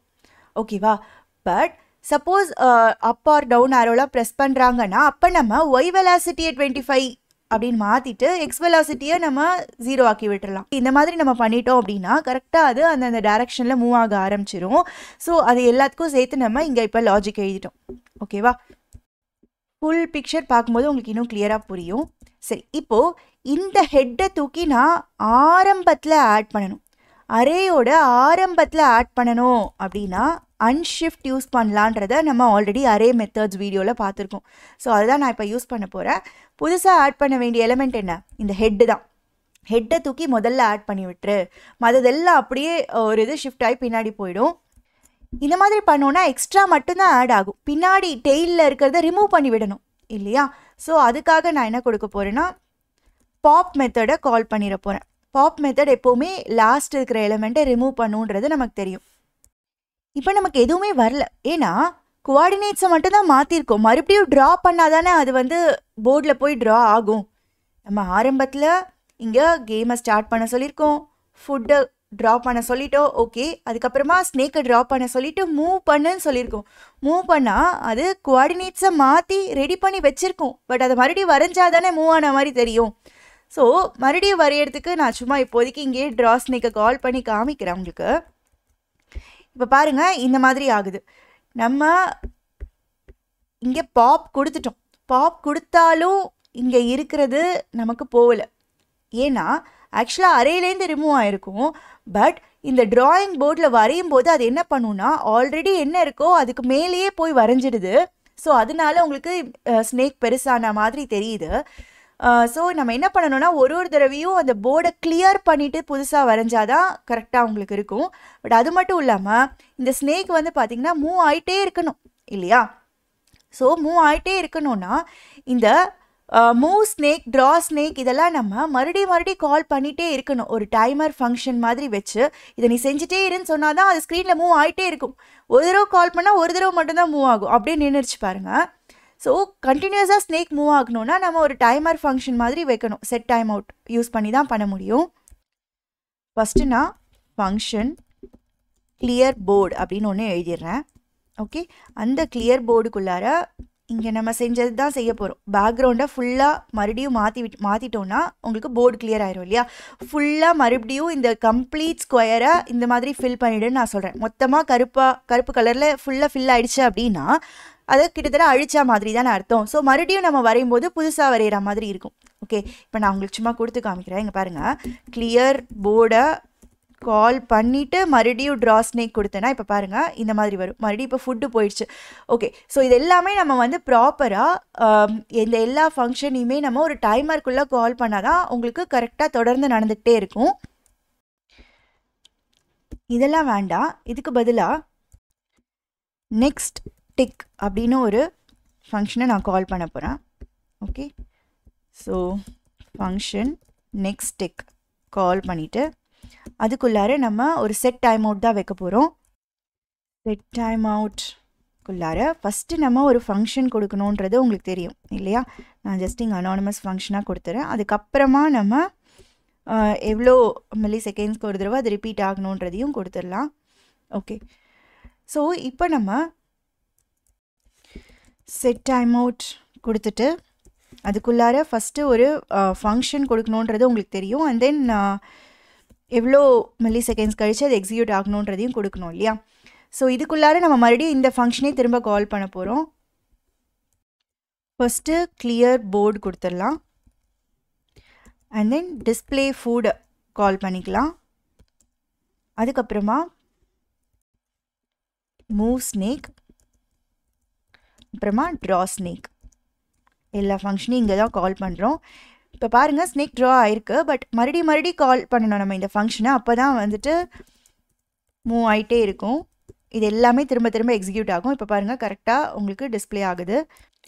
உங்களுக்கு ஸ்பீடை குறைக்கணுன்னா இங்கே 500 மில்லி செகண்ட்ஸ்னு இப்போ நான் சேஞ்ச் பண்ணுறேன் பாருங்கள், ரொம்ப ஸ்லோவாக போகுது. அதாவது நம்ம நெக்ஸ்ட் டிக்காக இங்கே ஃபஸ்ட்டு கால் பண்ணிட்டோம் இல்லையா? இதெல்லாம் எதுவும் கால் ஆகாது. நெக்ஸ்ட் டிக்கை நம்ம கால் பண்ணதுக்கப்புறமா இங்கே வருது 500 மில்லி செகண்ட்ஸ் கழித்து இதெல்லாம் செய்யன்னு நம்ம சொல்கிறோம். ஸோ அவ்வளோ நேரம் வெயிட் பண்ணிவிட்டு இதெல்லாம் செஞ்சுட்டு மறுபடியும் நெக்ஸ்ட் டிக்கை தான் கால் பண்ணுறோம். மறுபடியும் நெக்ஸ்ட் டிக்குள்ளார வந்துட்டு 500 மில்லி செகண்ட்ஸ் கழித்து தான் இது எல்லாத்தையும் செய்யும். ஸோ அதனால் ரொம்ப ஸ்லோவாக இருக்குது. உங்களுக்கு ஃபாஸ்ட்டாக வேணும்னா இதை நீங்கள் குறைச்சிங்க அப்படின்னா இன்னும் கொஞ்சம் ஸ்பீட் ஆகும். நெக்ஸ்ட்டு நம்ம ஸ்னேக்கோட டைரக்ஷனை சேஞ்ச் பண்ணணும். இந்த மாதிரி மூவ் ஆகும்போது டவுன் ஆரோ ப்ரெஸ் பண்ணால் கீழே போகணும். அதே மாதிரி அப் ஆரோ, லெஃப்ட், ரைட் இதெல்லாம் எந்த ஆரோவை ப்ரெஸ் பண்ணுறாங்கன்றதை நம்ம பார்த்து அதுக்கு தகுந்த மாதிரி டைரக்ஷனை சேஞ்ச் பண்ணணும். இது எல்லாமே ஏதோ ஒரு கீபோர்டு கீயை தான் ப்ரெஸ் பண்ண போகிறாங்க இல்லையா? ஸோ window.add event listener நான் கொடுத்துட்றேன். ஓகே, இது வரைக்கும் ஏதோ ஒரு எலமெண்ட்டுக்கு தான் நம்ம ஈவெண்ட் லிஸ்னர் ஆட் பண்ணியிருக்கோம். இப்போ இந்த என்டையர் விண்டோக்குமே ஆட் பண்ணுறோம். என்ன ஈவெண்ட் அப்படின்னா கீ டவுன் ஈவெண்ட். ஓகேவா? ஏதாவது ஒரு கீயை ப்ரெஸ் பண்ணாங்கன்னா இந்த ஃபங்க்ஷனை செஞ்சிரு அப்படின்னு நான் சொல்லியிருக்கேன். இந்த கீ ப்ரெஸ் அப்படின்ற ஃபங்க்ஷனை இனிமேல் தான் நம்ம எழுத போகிறோம். ஏதாவது ஒரு கீயை ப்ரெஸ் பண்ணாங்கன்னா இந்த ஃபங்க்ஷனை கால் பண்ணு அப்படின்னு நம்ம சொல்கிறோம். அந்த ஃபங்க்ஷனுக்குள்ளார போயிட்டு எந்த கீயை ப்ரெஸ் பண்ணியிருக்காங்கன்னு கண்டுபிடிச்சி அதுக்கு தகுந்த மாதிரி நம்ம டைரக்ஷனை சேஞ்ச் பண்ணலாம். ஃபங்க்ஷன் கீ ப்ரெஸ் ஃபங்க்ஷனை இப்போ நம்ம இங்கே டிஃபைன் பண்ண போகிறோம். இங்கே நம்ம ஈவெண்ட்டை ரிசீவ் பண்ணிக்கலாம். அப்போ தான் எந்த கீன்றதை நம்மளால் கண்டுபிடிக்க முடியும். கூகுள்லேயே ஆரோ கீஸ் கீ கோட் அப்படின்னு சர்ச் பண்ணிங்கன்னா உங்களுக்கு வரும். இங்கே பாருங்கள் 37, 38, 39, 40 இதெல்லாம் தான் அந்த கீஸ்க்கான கோடு. ஓகேவா? அதாவது லெஃப்ட்டுக்கு 37, அப்புக்கு 38, ரைட் அண்ட் தென் டவுனுக்கு 39 and 14 கொடுத்துருக்காங்க. ஸோ இந்த நம்பர்ஸ் வச்சு தான் நம்ம செக் பண்ண முடியும். குறிப்பாக இந்த ஈவெண்ட் நம்ம கெட் பண்ணி வச்சுருக்கோம் இல்லையா? அந்த ஈவெண்ட் டாட் கீ கோட் அப்படின்னு நம்ம பார்த்தோம்னா எந்த கீ ப்ரெஸ் பண்ணியிருக்காங்களோ அந்த கீயோட கோடை அது நமக்கு எடுத்து கொடுத்துரும். அதனால தான் இங்கே நம்ம ஈவெண்ட்டை ரிசீவ் பண்ணியிருக்கோம். ஓகேவா? லெஃப்ட் கீ ப்ரெஸ் பண்ணியிருந்தாங்க அப்படின்னா அது 37 அப்படின்னு இந்த இடத்துல நமக்கு எடுத்து கொடுக்கும். அதை வச்சு நம்ம கண்டுபிடிச்சிக்கலாம். ஒரு தடவையும் இந்த நம்பரை ஞாபகம் வச்சுக்கிட்டு நம்ம செக் பண்ணுறது கஷ்டம் அப்படின்றதுனால நான் கான்ஸ்டன்ட் வேரியபிள்ஸாக இங்கே டிக்ளேர் பண்ணிடுறேன். லெஃப்ட் அப்படின்றதுக்கு வந்து 37. அதே மாதிரி const up equal to 38. இப்போ நம்ம ஈஸியாக ஒரு ஸ்விட்ச் கேஸ் எழுதிட்டு அதுக்குள்ளார நான் ஸ்விட்ச் ட்ரூனே கொடுத்துட்றேன். 4 கண்டிஷன் செக் பண்ண போகிறோம். லெஃப்ட் கீ ப்ரெஸ் பண்ணியிருக்காங்கன்னா இந்த மாதிரி டைரக்ஷனை மாற்று அப்படின்றதுக்கான கோடெல்லாம் எழுத போகிறோம். ஃபர்ஸ்ட் கேஸ், இந்த ஈவெண்ட் டாட் கீ கோடு இருக்கு இல்லையா, ஈக்குவல் டு லெஃப்டாக இருந்துச்சுன்னா இங்கே லெஃப்ட்டில் 37 நம்ம ஸ்டோர் பண்ணியிருக்கோம். லெஃப்ட் கீயை ப்ரெஸ் பண்ணியிருந்தாங்கன்னா ஈவெண்ட் டாட் கீ கோடில் 37 ஸ்டோர் ஆயிருக்கும். ஓகேவா? ஸோ அதை நம்ம செக் பண்ணுறோம். லெஃப்ட் கீயை ப்ரெஸ் பண்ணியிருக்காங்க அப்படின்னு அர்த்தம். சரி, ஓகே. லெஃப்ட் கீயை ப்ரெஸ் பண்ணுறாங்க அப்படின்னா நம்ம ஸ்னேக்கோட டைரக்ஷனை லெஃப்ட் மூவ் பண்ணுற மாதிரி மாற்றணும். ஆல்ரெடி டிஃபால்ட்டாக அது ரைட் சைட் தான் மூவ் ஆகிக்கிட்டு இருக்கு இல்லையா? எடுத்த உடனே இந்த டைரக்ஷனில் போகிற மாதிரி தான் நம்ம வச்சுருக்கோம். எப்படி அது மாதிரி மூவ் ஆகுதுன்னா இங்கே நம்ம என்ன பண்ணியிருக்கோம் பாருங்கள். ஆல்ரெடி ஸ்னேக்கோட எக்ஸ் என்னவோ அதோட எக்ஸ் வெலாசிட்டியை நம்ம ஆட் பண்ணுறோம். ஓகே, ஒய்யோட ஒய் வெலாசிட்டியை ஆட் பண்ணுறோம். பட் இனிஷியலாக நம்ம என்ன வச்சுருக்கோம், எக்ஸ் வெலாசிட்டியை வந்து +25ன்னு வச்சுருக்கோம், ஒய் வெலாசிட்டி 0ன்னு இருக்குது. அதனால தான் எக்ஸ் இன்க்ரீஸ் ஆகிட்டே போகுது இல்லையா? ஒரு தடவை ஸ்னேக்கு மூவ் ஆகும்போதும் என்ன ஆகுது, எக்ஸ் இன்க்ரீஸ் ஆகுது. இன்க்ரீஸ் ஆகிறதுனால தான் இந்த சைடு ரைட் சைடு போகுது. இப்போ நம்ம டைரக்ஷனை லெஃப்ட் சைடாக மாற்றணும்னா அப்போ என்ன ஆகணும், எக்ஸு குறையணும். எக்ஸு குறைஞ்சா தானே இந்த சைடு மூவ் ஆகும். ஒய் அப்படியே இருக்கட்டும், ஒய்யில் வந்து சேஞ்ச் பண்ணவே வேண்டாம். லெஃப்ட் அண்ட் ரைட் மூவ் ஆகும்போது ஒய்க்கு வேலையே கிடையாது. ஓகேவா? ஒய் எப்போ பிக்சருக்கு வரும்னா டாப் அண்ட் பாட்டம், அதாவது மேலேயும் கீழேயும் மூவ் ஆகும்போது தான் ஒய் தேவைப்படும். ஓகே, ஸோ இப்போ நம்ம லெஃப்ட் மூவ் பண்ண வைக்கணும்னா இந்த டைரக்ஷனில் மூவ் ஆகணும்னா எக்ஸ் கோஆர்டினேட் குறையணும் இல்லையா? குறைஞ்சா தானே நமக்கு இந்த சைடு மூவ் ஆகும். ஓகே, ஸோ இப்போ நம்ம என்ன பண்ணணும்னா ஒன்றும் இல்லை, ரொம்ப சிம்பிளாக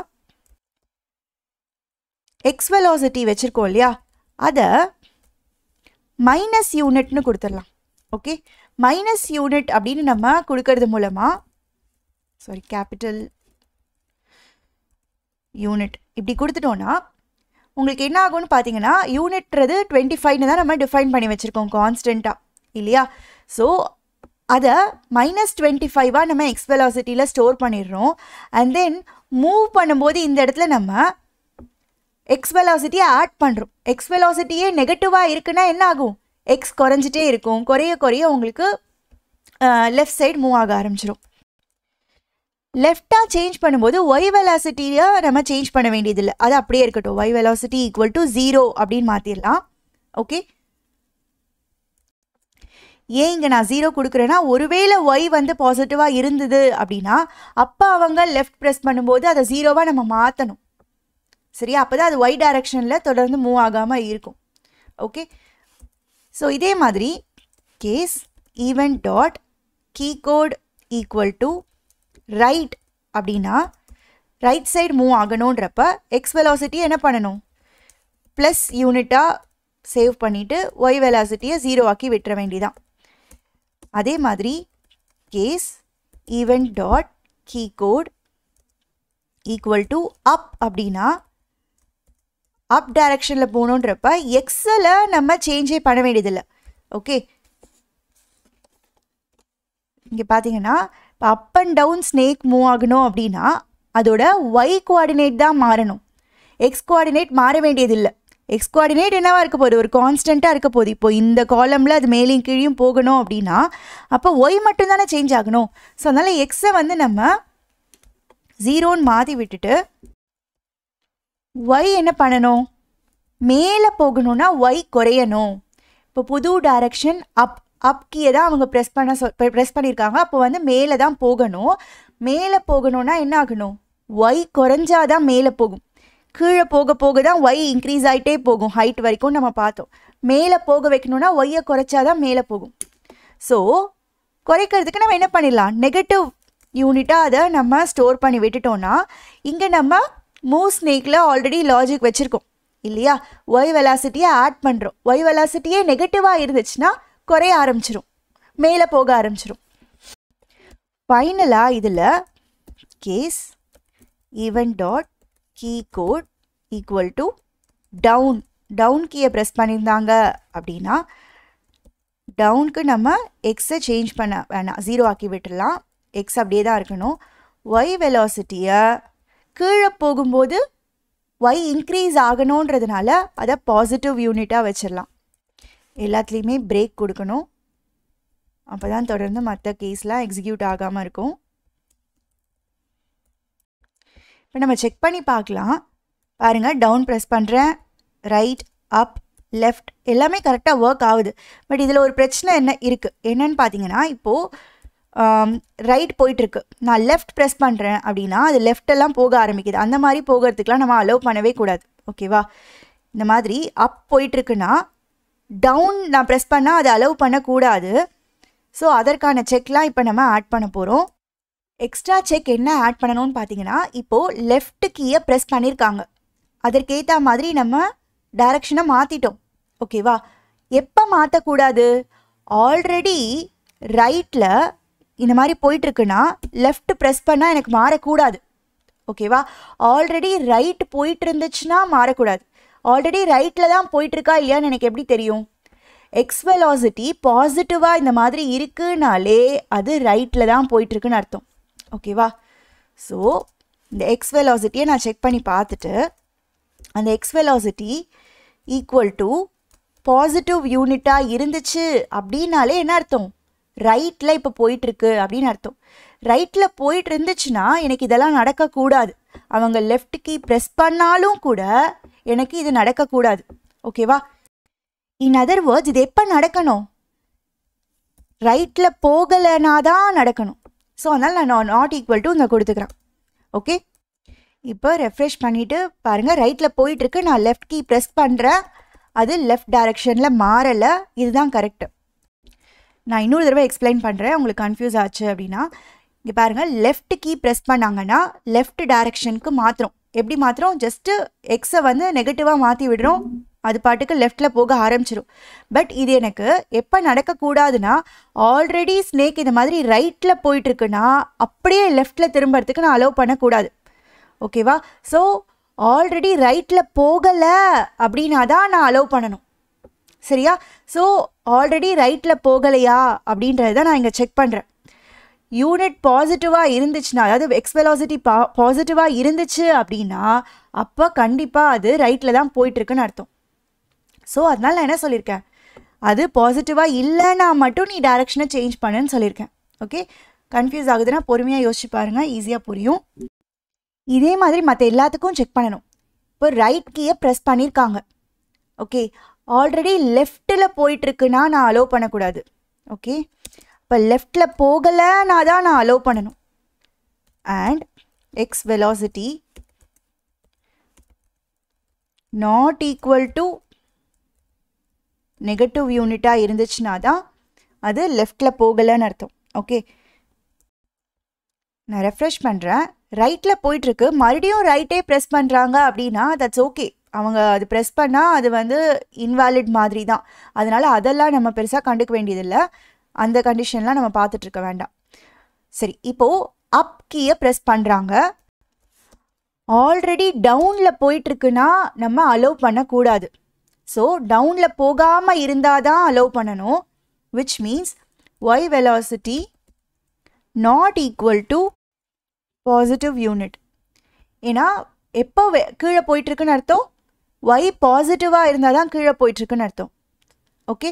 ஸோ பாசிட்டிவாக இல்லாமல் இருந்துச்சுன்னா, ஒய் பாசிட்டிவாக இல்லாமல் இருந்துச்சுன்னா சேஞ்ச் பண்ணுன்னு சொல்கிறோம். அதே மாதிரி தான் இங்கே அப்படியே ஆப்போசிட்டாக கொடுக்க வேண்டியதான், Y velocity not equal to negative unit. ஏன்னா அப்போ தான் அது அப்பில் போகாமல் இருக்குது அப்படின்னு அர்த்தம். ஸோ இப்போ மறுபடியும் நம்ம செக் பண்ணி பார்க்கலாம். பாருங்கள், நான் எல்லா டைரக்ஷனும் சேஞ்ச் பண்ணுறேன். டவுனில் போகும்போது அப் ப்ரெஸ் பண்ணால் எனக்கு அது மாறலை, எல்லாமே கரெக்டாக ஒர்க் ஆகுது. நெக்ஸ்ட்டு நம்ம இந்த ஃபுட்டை ஈட் பண்ணுறதுக்கான லாஜிக் எழுதலாம். இப்போ நான் இந்த ஃபுட் மேலேயே பாஸ் பண்ணனாலும் கூட அது ஒன்றும் ஆகாது. ஏன்னா அதற்கான லாஜிக்லாம் நம்ம இன்னும் வைக்கவே இல்லை. என்ன மாதிரி நம்ம வைக்க வேண்டியது இருக்குன்னு பார்த்தீங்கன்னா, இப்போ இந்த ஸ்னேக்கோட ஹெட் இருக்கு இல்லையா, அந்த ஃபஸ்ட்டு பார்ட் மேலே போயிட்டுருக்கு பாருங்கள், அது வந்து ஃபுட்டு மேலே டச் ஆகிடுச்சுன்னா அது ஃபுட்டை சாப்பிட்டுட்டதா அர்த்தம். அது வந்து க்ரோ ஆகணும் இல்லையா. இந்த லாஜிக்கை ஈஸியாக நம்ம மூவ் ஸ்னேக் இங்கே எழுதியிருக்கோம் இல்லையா, அதுக்குள்ளாரையே வச்சிடலாம். இங்கே ஆல்ரெடி என்ன லாஜிக் வச்சுருக்கோன்னா, புதுசாக ஒரு எலமெண்ட்டாக க்ரியேட் பண்ணுறோம். எந்த டைரெக்ஷனில் ஸ்னேக் மூவ் ஆகுதோ அந்த டைரெக்ஷனில் புதுசாகவே ஒன்று க்ரியேட் பண்ணி அதை ஹெட்டை ஆட் பண்ணி விட்டுட்டு பின்னாடி இருக்கிறத டெலிட் பண்ணிடுறோம். அப்போ தான் அவங்களுக்கு அந்த மூவ் பண்ணுற எஃபெக்ட் வரும். இப்போ நம்ம என்ன செக் பண்ணணும்னா, அந்த ஸ்னேக்கோட ஹெட்டு வந்து ஃபுட்டோட கோஆர்டினேட்ஸோடு போய் கோயின்சைட் ஆகுதான்னு பார்க்கணும். ஓகே, அதாவது ஸ்னேக்கோட இந்த 0th பொசிஷனுக்கு ஒரு எக்ஸ் இருக்கும் இல்லையா, அதுவும் ஃபுட்டோட எக்ஸும் சேம் ஆயிடுச்சா, அதே மாதிரி இதோட ஒய்யும் ஃபுட்டோட ஒய்யும் சேம் ஆயிடுச்சான்னு பார்க்கணும். ஆயிடுச்சுன்னா கரெக்டாக அந்த ஃபுட்டு மேலேயே அந்த ஸ்னேக் போயிடுச்சுன்னு அர்த்தம். அப்போ அதை நம்ம சாப்பிட்டதா கன்சிடர் பண்ணிக்கணும் இல்லையா. ஸோ அப்போ நம்ம புதுசாக வேறொரு இடத்துல ஃபுட்டை டிஸ்பிளே பண்ணணும். அண்ட் தென் பாப் பண்ண வேண்டியது இல்லை. ஓகே, ஃபுட்டை சாப்பிட்ருச்சுன்னா ஸ்னேக் வந்து வளர்ந்தா மாதிரி தெரியணுன்றதுக்காக நம்ம என்ன பண்ண போகிறோம்னா, இந்த பாப்பை செய்ய போகிறது இல்லை. அப்போ ஸ்னேக் வந்து பெருசான மாதிரி இருக்கும் இல்லையா. ரொம்ப சிம்பிள். இஃப் ஸ்னேக்கோட 0th இண்டெக்ஸில் இருக்கிற அந்த எக்ஸ் ஈக்குவல் டு ஃபுட்டோட எக்ஸ் கோஆர்டினேட்டாக இருந்து அண்ட் ஒய்யும் கரெக்டாக மேட்ச் ஆகணும். ஸ்னேக்கோட 0th இண்டெக்ஸில் இருக்கிற ஒய் கோஆர்டினேட் ஃபுட்டோட ஒய் கோஆர்டினேட்டோட மேட்ச் ஆகிடுச்சுன்னா, இது ரெண்டுமே மேட்ச் ஆச்சுன்னா தான் அது கரெக்டாக அந்த இடத்துக்கு போயிருக்குன்னு அர்த்தம். ஸோ அப்போ நான் என்ன பண்ண போகிறேன்னா, புதுசாக ஒரு தடவை க்ரியேட் ஃபுட்டை கால் பண்ணிடலாம். அப்போ தான் இது என்ன பண்ணுன்னா, நம்மளோட ஃபுட்டுக்கு எக்ஸ் அண்ட் ஒய் கோஆர்டினேட்டை அதை சேஞ்ச் பண்ணி வேறு இடத்துக்கு கொண்டு போகும் ஃபுட்டை. ஸோ இந்த க்ரியேட் ஃபுட் ஃபங்க்ஷனை நம்ம கால் பண்ணிடலாம். அதுக்காக தான் அதை தனியாக ஒரு ஃபங்க்ஷனாக வச்சுருக்கோம். ஓகே, ஸோ ஃபுட்டு வந்து வேறு இடத்துல டிஸ்பிளே ஆகிடும். அண்ட் அது வளர்ந்தா மாதிரி தெரியணுன்றதுக்காக இந்த மாதிரி சாப்பிடலைன்னா மட்டும் நம்ம பாப் பண்ணிக்கலாம். ஓகே, ஸோ அப்போ தான் வந்து உங்களுக்கு பார்த்தீங்கன்னா, நான் இப்போ உங்களுக்கு மூவ் பண்ணி காமிக்கிறேன் பாருங்கள். கரெக்டாக மூவ் ஆகுது, விச் மீன்ஸ் பாப் ஆகுது. இப்போ நான் ஃபுட்டை ஈட் பண்ணதுக்கப்புறமா பாப் ஆகலை, ஸ்னேக்கே பெருசான மாதிரி ஆயிடுச்சு பாருங்கள். ஓகே, ஒரு தடவை ஃபுட்டை சாப்பிடும்போதும் நம்ம ஸ்கோரை அப்டேட் பண்ணி விட்டுடலாம். ஸ்கோருக்கு இங்கே ஸ்கோர் வேல்யூ அப்படின்னு ஒரு ஸ்பேன் க்ரியேட் பண்ணி வச்சுருக்கோம் இல்லையா. ஃபஸ்ட்டு அதை நம்ம கெட் பண்ணிக்கலாம். இங்கே மேலேயே நான் கெட் பண்ணுறேன். கான்ஸ்ட் score equal to document dot get element by ID score value. Spelling கரெக்டாக கொடுத்துருக்கேனான்னு பார்க்குறேன். ஐடி ஸ்கோர் வேல்யூன்னு கொடுத்துருக்கேன். ஓகே, ஸோ அதை நம்ம இங்கே கெட் பண்ணியாச்சு ஜாவாஸ்கிரிப்டில். ஸோ இப்போ நம்ம அப்டேட் பண்ணணும். இங்கே நான் ஸ்கோர் டெக்ஸ்ட் அப்படின்னு பேர் வச்சுக்கிறேன். ஸ்கோருக்கு தனியாக ஒரு வேரியபிள் யூஸ் பண்ணிக்கலாம். லெட் ஸ்கோர் ஈக்குவல் டு 0ன்னு ஆரம்பத்தில் வச்சுக்கலாம். இங்கே நம்ம செக் பண்ணோம் இல்லையா, இந்த இஃப்குள்ளே போயிடுச்சுனாலே கரெக்டாக அந்த ஃபுட்டை ஸ்னேக் சாப்பிட்ருச்சுன்னு அர்த்தம். ஸோ அதனால் ஸ்கோர் ப்ளஸ் ஈக்குவல் டு 1ன்னு கொடுத்து ஸ்கோரை இன்க்ரீஸ் பண்ணிடுறேன். அண்ட் இந்த ஸ்கோரை நம்ம அப்டேட் பண்ணணும் இந்த இடத்துல இல்லையா. ஸோ ஸ்கோர் டெக்ஸ்ட் அப்படின்ற அந்த எலிமெண்ட்டை கெட் பண்ணி வச்சுருக்கோம் இல்லையா, டாட் டெக்ஸ்ட் கான்டென்ட் அப்படின்னு கொடுத்துட்டு அதில் போய் நம்ம இந்த ஸ்கோர் வேல்யூவை அப்டேட் பண்ணி விட்டுடலாம். ஸோ இப்போ ஸ்கோர் வந்து கரெக்டாக அப்டேட் ஆகுதான்னு செக் பண்ணலாம்.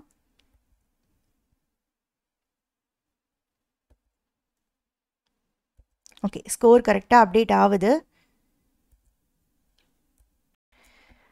ஃபைனலாக வாலில் போய் இடிச்சிச்சு அப்படின்னா கேம் ஓவர் அப்படின்ற அந்த லாஜிக்கை ஆட் பண்ணணும். எந்த வாலில் இடித்தாலும் கேம் ஓவர் இல்லையா. ஸோ அதுக்கு நான் ஆக்டிவ் அப்படின்னு ஒரு வேரியபிள் யூஸ் பண்ணிக்கிறேன். ஃபஸ்ட்டு அதை ஃபால்ஸ்னு செட் பண்ணிக்கிறேன். இந்த ஆக்டிவ் ட்ரூன்னு இருந்தது அப்படின்னா தான் கேம் இப்போ கரெக்டாக ரன் ஆகிட்டுருக்குன்னு அர்த்தம். ஆரம்பத்தில் எடுத்த உடனே அப்படியே டைரெக்டாக ரன் ஆக ஆரம்பிச்சிருது இல்லையா. அப்படி வேண்டாம் அப்படின்றதுனால தான் நான் ஃபஸ்ட்டு ஃபால்ஸ்னு செட் பண்ணியிருக்கேன். ஏதாவது ஒரு கீயை ப்ரெஸ் பண்ணாங்க அப்படின்னா அதுக்கப்புறம் தான் கேம் ஸ்டார்ட் ஆகணும், இல்லைனா லோட் ஆகும்போதே அது ஸ்டார்ட் ஆக ஆரம்பிச்சிருது.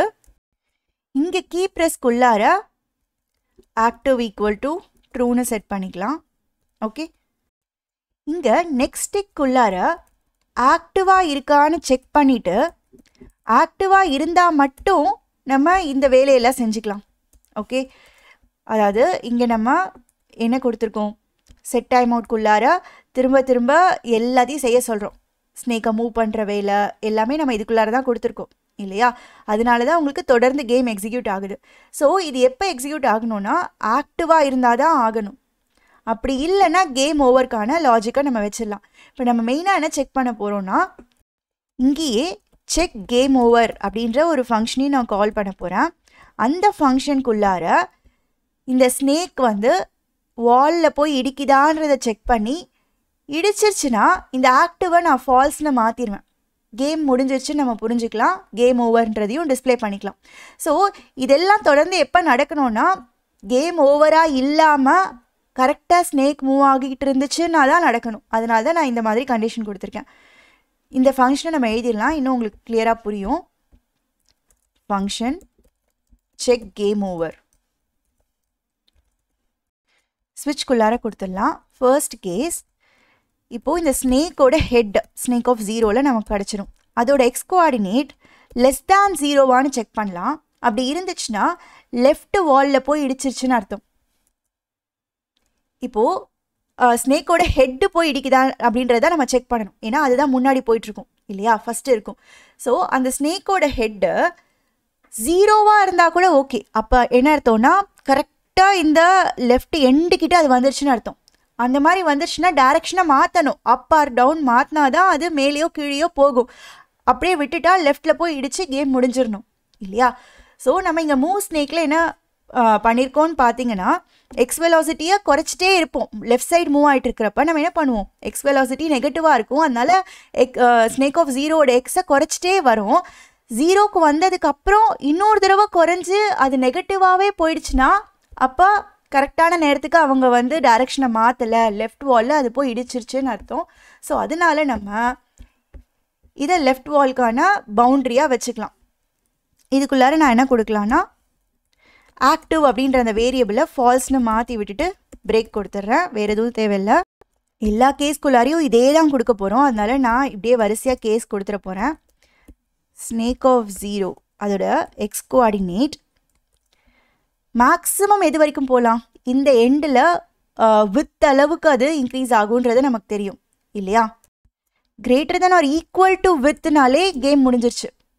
ஏன்னா இங்கே பாருங்கள், வித் அளவுக்கு வந்துருச்சுனாலே இந்த எண்டுக்கே வந்துருச்சுன்னு அர்த்தம். அப்போ இங்கே போய் ஸ்னேக்கை நம்ம ஸ்னேக்கோட ஹெட்டை ட்ரா பண்ண முடியாது இல்லையா, அதோட கேம் முடிஞ்சிருச்சு. ஸோ ஸ்னேக்கோட ஹெட்டு இந்த அதுக்கு முன்னாடி ஸ்டார்டிங் பாயிண்டில் வேணால் இருக்கலாம், இது அதோட ஸ்டார்டிங் பாயிண்ட்டாக இருக்க முடியாது அந்த எண்டு. ஸோ அதனால் வித்துக்கு ஈக்குவலாக வந்துருச்சுனாலே கேம் முடிஞ்சிருச்சுன்னு அர்த்தம். ஓகே, இதே மாதிரி ஸ்னேக்கோட அந்த 0th கோஆர்டினேட் 0ல் இருக்கிற ஒய் கோஆர்டினேட் லெஸ் தேன் 0னா மேலே போய் இடிச்சிருச்சுன்னு அர்த்தம்.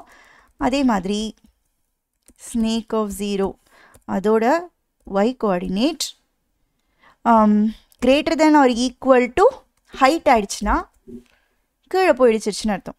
ஓகே, இது எல்லாத்துக்குமே நம்ம இதை ரெண்டுத்தை தான் செய்ய போகிறோம். ஸோ அதனால் நான் வந்துட்டு இந்த மாதிரி கொடுத்துட்டேன். நீங்கள் இஃப்பில் கூட கொடுக்கலாம், இது இன்னும் கொஞ்சம் நீட்டாக இருக்கும்.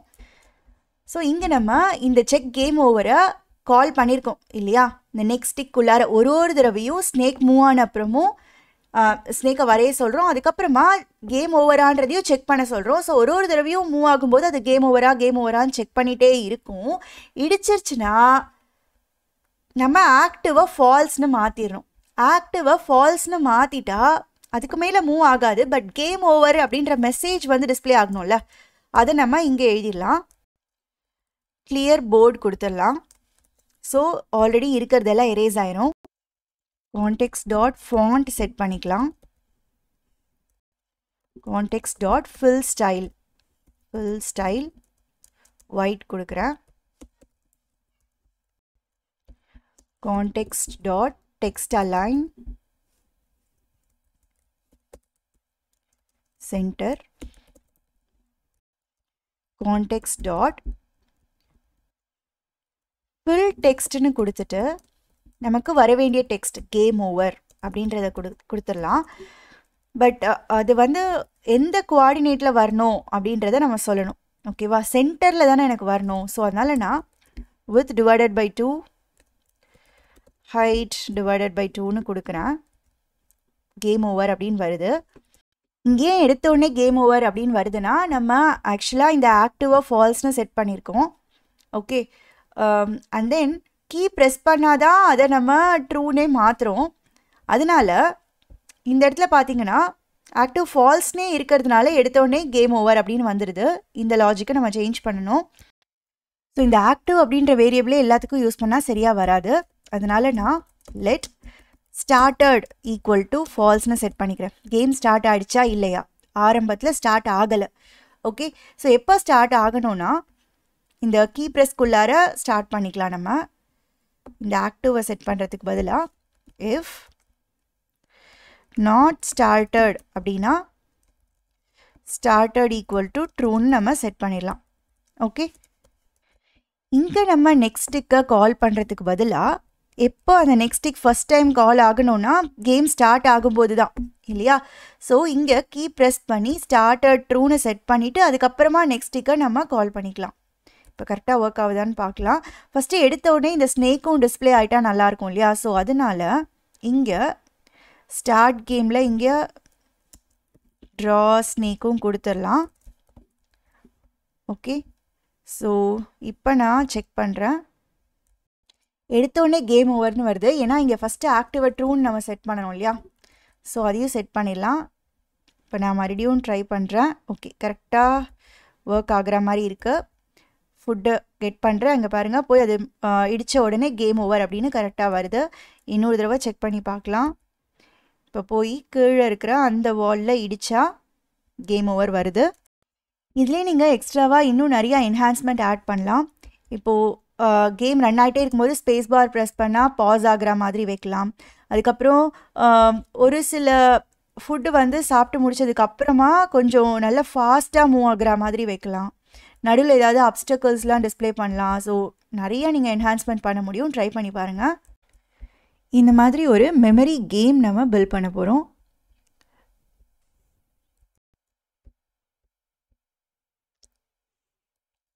டிஃபால்ட் HTML ஜென்ரேட் பண்ணிக்கிறேன். மெமரி கேம் டைட்டில் சேஞ்ச் பண்ணிக்கலாம். CSS style sheet and then font ஆசமோட CDN link ரெண்டுத்தையும் இன்க்ளூட் பண்ணியிருக்கேன். ஜாவாஸ்கிரிப்டையும் இன்க்ளூட் பண்ணிக்கலாம். டிஃபர் கொடுக்குறேன்.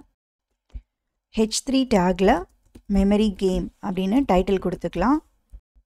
நெக்ஸ்ட்டு ஒரு div மட்டும் கொடுத்துக்கிறேன். அதுக்கு ஐடி கேம் போர்டு அப்படின்னு வச்சுக்கலாம். And then கேம்னு class. அவ்வளோதான். வேறு எதுவுமே நான் HTMLல கொடுக்க போகிறதில்ல. எல்லாமே நம்ம CSS அண்ட் ஜாவாஸ்கிரிப்டில் தான் மற்றதெல்லாம் ஹேண்டில் பண்ண போகிறோம். இப்போதைக்கு இந்த டைட்டில் மட்டும்தான் வருது. எல்லாத்தையும் செலக்ட் பண்ணிவிட்டு மார்ஜின் அண்ட் பேடிங் 0ன்னு கொடுத்துடலாம். ஃபாண்ட் ஃபேமிலி வெர்டனாக கொடுத்துருக்கேன். And then background colour change பண்ணிட்டேன். நெக்ஸ்ட்டு நம்ம இந்த H3 டேகை செலக்ட் பண்ணிக்கலாம். ஃபாண்ட் சைஸ் 3 rem கொடுக்கலாம். ரொம்ப பெருசாக இருக்குது, 2 கொடுத்துக்கலாம். And then text align centre கொடுத்துட்றேன். And colour crimson. CSSல இன்னும் நிறைய ஸ்டைலிங் நம்ம பண்ணணும். பட் ஜாவாஸ்கிரிப்டோட சைட் பை சைட் CSSஸும் சேர்த்து பண்ணலாம். அப்போ தான் ஈஸியாக இருக்கும் புரிஞ்சுக்கிறதுக்கு. இங்கே நான் ஆல்ரெடி க்ரியேட் பண்ண கேம் ஓப்பன் பண்ணியிருக்கேன். இங்கே பாருங்கள், இந்த மாதிரி ஃப்ளிப் பண்ணதுக்கப்புறம் நடுவில் நமக்கு ஒரு ஐகான் டிஸ்பிளே ஆகணும். அதுக்கு தான் நம்ம ஃபாண்ட் ஆசம் ஐகான்லாம் யூஸ் பண்ண போகிறோம். சரியா? ஸோ ஃபாண்ட் ஆசமில் போயிட்டு நமக்கு தேவையான மாதிரியான சில ஐகான்ஸை ஃபஸ்ட்டு செலக்ட் பண்ணி வச்சுக்கலாம். ஃபாண்ட் ஆசமில் போயிட்டு அனிமல்ஸ் அப்படின்னு நான் சர்ச் பண்ணுறேன். பாருங்கள், நிறைய அனிமல்ஸ் அண்ட் இன்செக்ட்ஸ், ஃபிஷ் எல்லாமே வருது. ஸோ இதில் நமக்கு தேவையானதெல்லாம் எடுத்து யூஸ் பண்ணிக்கலாம். இதில் பார்த்திங்கன்னா மொத்தம் நான் 12 கார்ட்ஸ் டிஸ்பிளே பண்ண போகிறேன். அப்போ 6 பேர் நமக்கு வேணும் இல்லையா? மொத்தமாக 6 வேணும். ஒன்றுத்தையும் 2 தடவை நம்ம காட்ட வேண்டியது இருக்கும். ஸோ அதனால இதுலேருந்து ஏதாவது 6 நீங்கள் சூஸ் பண்ணிக்கோங்க. அனிமல்ஸ்னு இல்லை, என்ன ஐகான் வேணுமோ நீங்கள் சூஸ் பண்ணிக்கலாம். அது எல்லாத்தையும் நம்ம ஜாவாஸ்கிரிப்டில் ஒரு அரேக்குள்ளார ஸ்டோர் பண்ணி வைக்க போகிறோம். ஒரு ஐகான்னு எடுத்துக்கிட்டிங்கன்னா, இப்போ இந்த டாக்னா அந்த டாக் அப்படின்ற நேம், அண்ட் அதை தவிர இந்த உள்ளே போனால் அந்த ஐகானை டிஸ்பிளே பண்ண வேண்டியது அந்த இன்ஃபர்மேஷன் இருக்கும் இல்லையா? ஸோ இது எல்லாத்தையும் நம்ம ரெடியாக அரேயில் ஸ்டோர் பண்ணி வைக்க போகிறோம். அப்போ தான் நமக்கு எடுத்து டிஸ்பிளே பண்ணுறதுக்கு வசதியாக இருக்கும். ஓகே, ஸோ கான்ஸ்ட் கார்ட்ஸ் அரே அப்படின்னு பேர் வச்சுக்கலாம். ஓகே, ஸோ ஒரு அரேவை இதில் நம்ம ஸ்டோர் பண்ண போகிறோம்.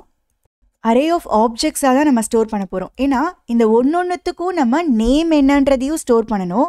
ஃபஸ்ட்டு ஒன் நேம் டாக் அப்படின்னு ஸ்டோர் பண்ணிவிட்டு அண்ட் தென் அந்த ஐகான் டிஸ்பிளே பண்ணுறதுக்கான இந்த கோடை காப்பி பண்ணி இங்கே நான் பேஸ்ட் பண்ணிடுறேன். ஓகே, ஸோ இதுதான் வந்து ஃபஸ்ட்டு கார்டு. அந்த கார்டோட பேரும் அதை டிஸ்பிளே பண்ணுறதுக்கான அந்த இன்ஃபர்மேஷனையும் நம்ம ஸ்டோர் பண்ணிட்டோம். இதே மாதிரி ரெண்டாவதாக நேம், இதில் பேக்கில் போகிறேன் நான். இந்த ஹிப்போ ஸ்டோர் பண்ணிக்கலாம். Okay, so hippo and icon அப்படின்னு கொடுத்துட்டு அதை டிஸ்பிளே பண்ணுறதுக்கான அந்த ஐகானை காப்பி பண்ணிவிட்டு இங்கே பேஸ்ட் பண்ணிக்கலாம். ஸோ இதே மாதிரி எல்லாத்துக்கும் கொடுத்துக்கலாம். அம்மா நான் இன்னொரு 4 கொடுத்துருக்கேன். Fish, gate, spider, frock. ஓகேவா, மொத்தமாக 6 தான் நம்ம கொடுத்துருக்கோம். பட் இது எல்லாத்தையும் மறுபடியும் காப்பி பண்ணி இன்னொரு தடவை நான் பேஸ்ட் பண்ணிடுறேன். ஏன்னா ஒவ்வொன்றும் 2 தடவை டிஸ்பிளே ஆகணும்ல. இந்த 12 கார்டையும் நம்ம இதுக்குள்ளே ஸ்டோர் பண்ணி வச்சிட்டோம். அதை நம்ம எடுத்து டிஸ்பிளே பண்ண போகிறோம். ஸோ ஒரு தடவை இல்லாமல் எல்லாமே 2 தடவை இதில் ஸ்டோர் பண்ணி வச்சிட்டோன்னா நமக்கு ஷஃபிள் பண்ணி டிஸ்பிளே பண்ணுறதுக்கு ஈஸியாக இருக்கும். ஓகே, ஏன்னா இதே ஆர்டரில் நம்மளால் டிஸ்பிளே பண்ண முடியாது. எல்லா தடவையும் ஒரு தடவை இங்கே டிஸ்பிளே பண்ணுற ஆர்டர் வந்து சேஞ்ச் ஆகணும் இல்லையா? ஸோ இந்த கார்ட்ஸ் அரேவை நம்ம ரெடி பண்ணி வச்சிட்டோம். இதுக்குள்ளார 12 கார்டு இருக்குது. ஆக்சுவலாக 6 பேர்ஸ் இருக்குது. ஸோ அதில் நேம் அண்ட் ஐகான் இன்ஃபர்மேஷன் இருக்குது. இதை வச்சுட்டு நம்ம என்ன பண்ணலான்னா இதை ஷஃபிள் பண்ணி ஒரு தடவையும் ஒரு ஆர்டரில் நம்ம இங்கே டிஸ்பிளே பண்ணிக்கலாம். நெக்ஸ்ட் நம்ம ஷஃபிள் கார்ட்ஸ்க்கான மெத்தட் எழுத போகிறோம். ஷஃபிள் கார்ட்ஸ் அப்படின்னு நான் ஒரு மெத்தடை கால் பண்ணுறேன். அந்த மெத்தடை நம்ம இங்கே டிஃபைன் பண்ணிடலாம். ஃபங்க்ஷனை ஷஃபிள் கார்ட்ஸ். ஓகே, அது வந்து என்ன பண்ண போகுதுன்னா இந்த அரேயில் ஃபஸ்ட்டு டாக், அப்புறம் ஹிப்போ, அப்புறம் ஃபிஷ் அப்படின்னு ஆர்டராக இருக்குது இல்லையா? இந்த ஆர்டரை மாற்ற போகுது. கார்ட்ஸ் எடுத்து எப்படி நம்ம ஷஃபிள் பண்ணுவோமோ அந்த மாதிரி ஷஃபிள் பண்ணி ஃபஸ்ட்டு வந்து கேட் வந்துடலாம், அதுக்கப்புறம் ஃபிஷ் வரலாம், அதுக்கப்புறம் ஃப்ராக் வரலாம். ஸோ அந்த மாதிரி அந்த ஆர்டரை நம்ம மாற்ற போகிறோம். அப்போ தான் டிஸ்பிளே பண்ணும்போது ஒரு தடவையும் ஆர்டர் சேஞ்ச் ஆகும். சரியா? ஸோ இதே அரே தான், இந்த அரேயில் இருக்கிற இதே இன்ஃபர்மேஷன் தான். ஆர்டரை மட்டும் இப்போ நம்ம இதுக்குள்ளார மாற்றணும். இப்போ இதுக்குள்ளார நம்ம என்ன பண்ண போகிறோன்னா இந்த ஆர்டரில் தான் இருக்குன்னு வச்சுக்கோங்களேன். 1 2 3 4 5 6 7 8 9 10 11 12. அதாவது இண்டெக்ஸ் வந்து 0 to 11. ஓகே, இது 0ல் ஸ்டார்ட் ஆச்சுன்னா இங்கே 11ல் முடியுதுன்னு வச்சுக்கோங்க. இப்போ நம்ம என்ன பண்ணலாம், இந்த அரேலேருந்து ஒன்றா எடுக்கலாம், கடைசியிலேருந்து எடுத்துக்கலாம். Okay, so for I equal to பின்னாடி last element of the array எப்படி ஆக்சஸ் பண்ணலாம் அப்படின்னா கார்ட்ஸ் அரே டாட் லென்த் -1ன்னு கொடுத்தா லாஸ்ட் எலிமெண்ட் நமக்கு கிடச்சிரும்னு தெரியும் இல்லையா? ஸோ அதுலேருந்து ஸ்டார்ட் பண்ணிக்கிறோம். I greater than or equal to 0. ஒரு தடவையும் ஐயை குறைக்கிறோம். ஏன்னா பின்னாடியிலேருந்து ஸ்டார்ட் பண்ணுறோம், குறைச்சிட்டே வரும் 0 வரைக்கும். ஸோ இந்த ஐ வந்து it represents the index of this array, cards array. So இந்த கார்டை நான் சூஸ் பண்ணிவிட்டு இங்கே முதல்ல இருக்கிறதுல ஏதோ ஒரு பொசிஷனை ரேண்டமாக சூஸ் பண்ணணும். அப்போ தான் ஷஃபிள் ஆகும். ஒரு தடவையும் நம்ம சேமை யூஸ் பண்ணோம்னா ஷஃபிளே ஆகாது, அதே ஆர்டரே மெயின்டைன் ஆகிட்டு இருக்கும். ஸோ ரேண்டமாக நம்ம ஜென்ரேட் பண்ணணுன்றதுக்காக இப்போ நான் என்ன கொடுக்க போகிறேன்னா கான்ஸ்ட் random index equal to as usual math.floor of math.random. okay, into இப்போ நமக்கு கரண்ட்டாக இருக்கிற இண்டெக்ஸ் வந்து நம்ம ஐயில் ஸ்டோர் பண்ணியிருக்கோம் இல்லையா? ஸோ அந்த I +1ன்னு வச்சுக்கலாம். ஏன்னா math.random into ஐனா அது வந்து I -1 வரைக்கும் தான் ஜென்ரேட் பண்ணி கொடுக்கும். இதில் +1 போடலைனாலும் தப்பு இல்லை, எதாக இருந்தாலும் ஓகே தான். இன்ட்டு I +1 இந்த மாதிரி கொடுத்துடலாம். ஓகே, ஸோ இப்போ என்ன ஆகும்னு பார்த்தீங்கன்னா ஒரு தடவையும் நம்ம எந்த இண்டெக்ஸ் சூஸ் பண்ணுறோமோ 0லேருந்து அந்த நம்பருக்குள்ளாரையே ஒரு நம்பர் ரேண்டமாக ஜென்ரேட் ஆகும். அந்த இண்டெக்ஸ்க்கு நம்ம இப்போ கார்டை மாற்றி விடணும். அதை நம்ம ஈஸியாக ஜாவாஸ்கிரிப்டில் ஸ்வாப்பிங் பண்ணிடலாம். எப்படின்னா அரேக்குள்ளார தான் ஸ்வாப் பண்ண போகிறோம். ஸோ இந்த கார்ட்ஸ் அரே ஐ கரண்ட்டாக இருக்கிற அந்த card comma cards array random இண்டெக்ஸில் இருக்கிற அந்த கார்டு ரெண்டுத்தையும் எடுக்கிறோம். ஓகே, ஈக்குவல் டு இது அப்படியே ஆப்போசிட்டாக கொடுக்கணும். நான் மறுபடியும் இதே காப்பி பண்ணிவிட்டு இங்கே பேஸ்ட் பண்ணுறேன். இந்த இடத்துல ரேண்ட் இண்டெக்ஸ் கொடுத்துட்டு இங்கே வந்து I கொடுத்துட வேண்டியதான். இந்த மாதிரி கொடுத்தாலே ஸ்வாப் ஆயிரும். இல்லை நீங்கள் டெம்பரரி வேரியபிள் வச்சியும் ஸ்வாப் பண்ணலாம். ஸோ இதில் என்ன பண்ணியிருக்கோம், நம்ம முதல்ல அரேவை ரெடி பண்ணியிருக்கோம். அதில் 12 கார்டு இருக்குது. சரியா? அந்த 12 கார்டையும் நம்ம ஷஃபிள் பண்ணணுன்றதுக்காக ஒரு மெத்தட் எழுதியிருக்கோம். அந்த ஷஃபிள் பண்ணுற மெத்தடில் நம்ம என்ன செய்கிறோம்னா, கார்டோட கடைசிலேருந்து நம்ம ஆரம்பிச்சுக்கிறோம், கடைசி கார்ட்லேருந்து. அதனால தான் cards array dot length -1லேருந்து start பண்ணுறோம். ஸோ அந்த கடைசி கார்ட்லேருந்து ஸ்டார்ட் பண்ணி ஒன்றா எடுத்து அது ஒவ்வொன்றத்தையும் வேறு ஒரு பொசிஷனில் கொண்டு போய் நுழைக்கணும் இல்லையா? அதான ஷஃப்லிங். ஸோ அப்போ நம்ம அதை எப்படி அச்சீவ் பண்ணுறோன்னா, ரேண்டம் நம்பரை ஜென்ரேட் பண்ணுறோம். என்ன ரேண்டம் நம்பராக அது இருக்கணும்னா, இப்போ நம்ம என்ன இண்டெக்ஸ் சூஸ் பண்ணி வச்சுருக்கோமோ, கரண்ட் இண்டெக்ஸ் வந்து I. ஓகேவா? அந்த கரண்ட் இண்டெக்ஸை 0லேருந்து அந்த இண்டெக்ஸ்குள்ளார வேற ஒரு ரேண்டம் நம்பரை நம்ம ஜென்ரேட் பண்ணிக்கிறோம். ஸோ இப்போ நமக்கு இன்னொரு ரேண்டம் இண்டெக்ஸும் கிடச்சிரும். 2 இண்டெக்ஸ் நமக்கு கிடச்சிருச்சு. அது 2த்தில் இருக்கிற பொசிஷனையும் 2த்தில் இருக்கிற கார்டையும் நம்ம அப்படியே ஸ்வாப் பண்ணிடுறோம். ஓகேவா? ஸோ இதை நம்ம ஒரு கார்டுக்கும் செய்யும்போது ஒரு கார்டாக எடுத்து அந்த கார்டுக்கு மறுபடியும் ஒரு ரேண்டம் இண்டெக்ஸ் கண்டுபிடிச்சி 2 கார்டையும் ஸ்வாப் பண்ணிடுறோம். ஸோ இந்த மாதிரி ஸ்வாப் பண்ணி முடிச்ச உடனே பார்த்தீங்கன்னா அரே வந்து ஃபுல்லாக ஷஃபிளாக இருக்கும் இல்லையா? ரேண்டமாக ஜென்ரேட் பண்ணுறதுனால ஒரு தடவையும் ஒரு ரிசல்ட் நமக்கு கிடைக்கும். நம்ம இப்போ சும்மா இந்த இடத்துல console.logக்குள்ளார cards arrayவை வேணால் பிரிண்ட் பண்ணி பார்க்கலாம்.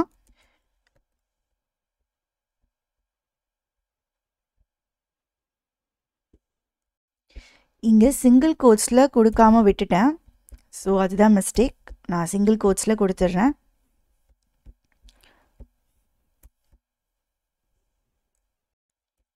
இங்கே கீழே அந்த செகண்ட் அக்கரன்ஸ்லேயும் சேஞ்ச் பண்ணிக்கலாம்.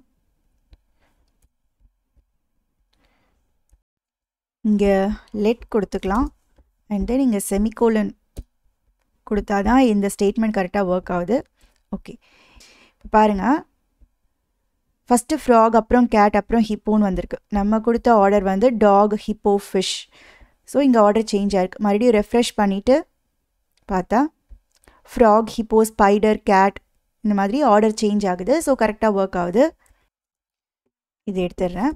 நெக்ஸ்ட்டு நம்ம டிஸ்பிளே பண்ணுறதுக்கான ஒரு ஃபங்க்ஷன் எழுதிடலாம். டிஸ்பிளே கார்ட்ஸ்னு கால் பண்ணால் அது இந்த கார்ட்ஸ் எல்லாத்தையும் இங்கே இந்த மாதிரி டிஸ்பிளே பண்ணணும். ஓகே, இப்போ நம்ம HTML பார்த்தீங்கன்னா வெறும கேம் போர்டு அப்படின்னு ஒரு ஐடியோட div மட்டும் வச்சுருக்கோம். சரியா? இந்த divக்குள்ளார தான் நம்ம போய் எல்லா கார்ட்ஸையும் ஆட் பண்ண போகிறோம்.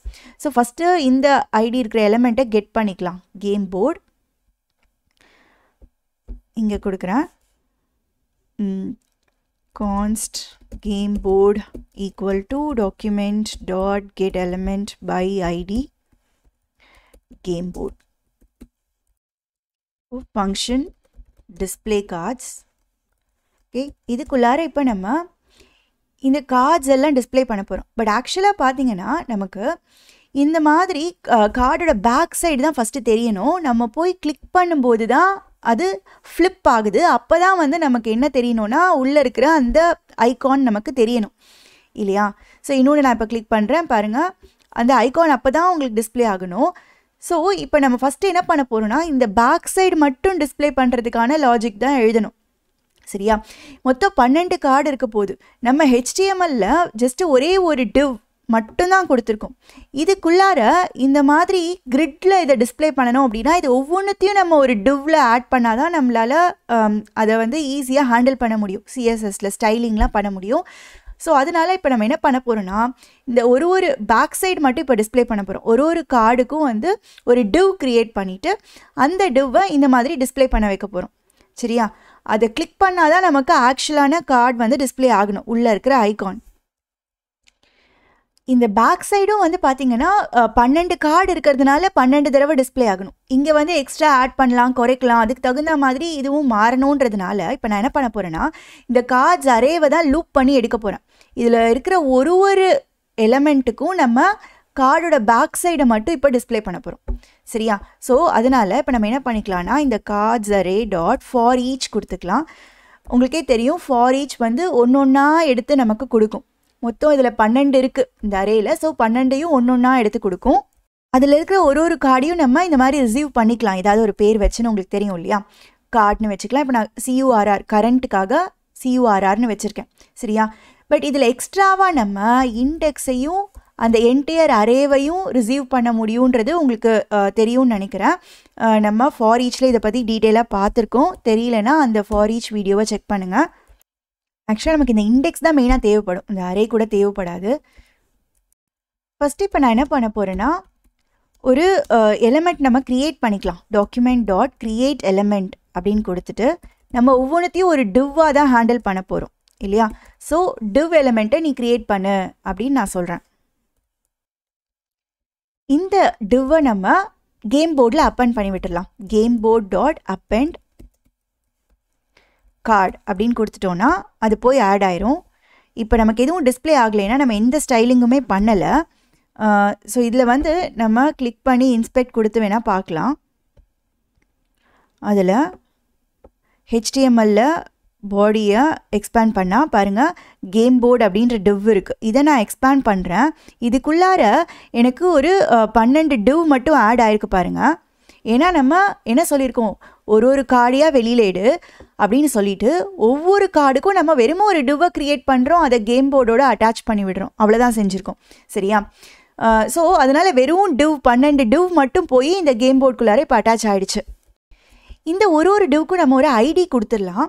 ஏன்னா அப்படி கொடுத்தாதான் ஒரு கார்டையும் நம்மளால் யூனிக்காக ஐடென்டிஃபை பண்ண முடியும். இந்த கார்டை டர்ன் பண்ணியிருக்காங்களா, அந்த கார்டை நம்ம மேட்ச் ஆயிடுச்சுன்னா டிஸப்பியர் பண்ண வைக்கணும். ஸோ இதெல்லாம் பண்ணணும் அப்படின்னா ஒவ்வொன்றத்தையும் யூனிக்காக ஐடென்டிஃபை பண்ண முடியணும். ஸோ அதனால் ஐடி கொடுத்துடலாம். எப்படி கொடுக்கணுன்னா, இந்த கார்டு நம்ம எலிமெண்ட் க்ரியேட் பண்ணி வச்சுருக்கோம் கார்டு அப்படின்னு.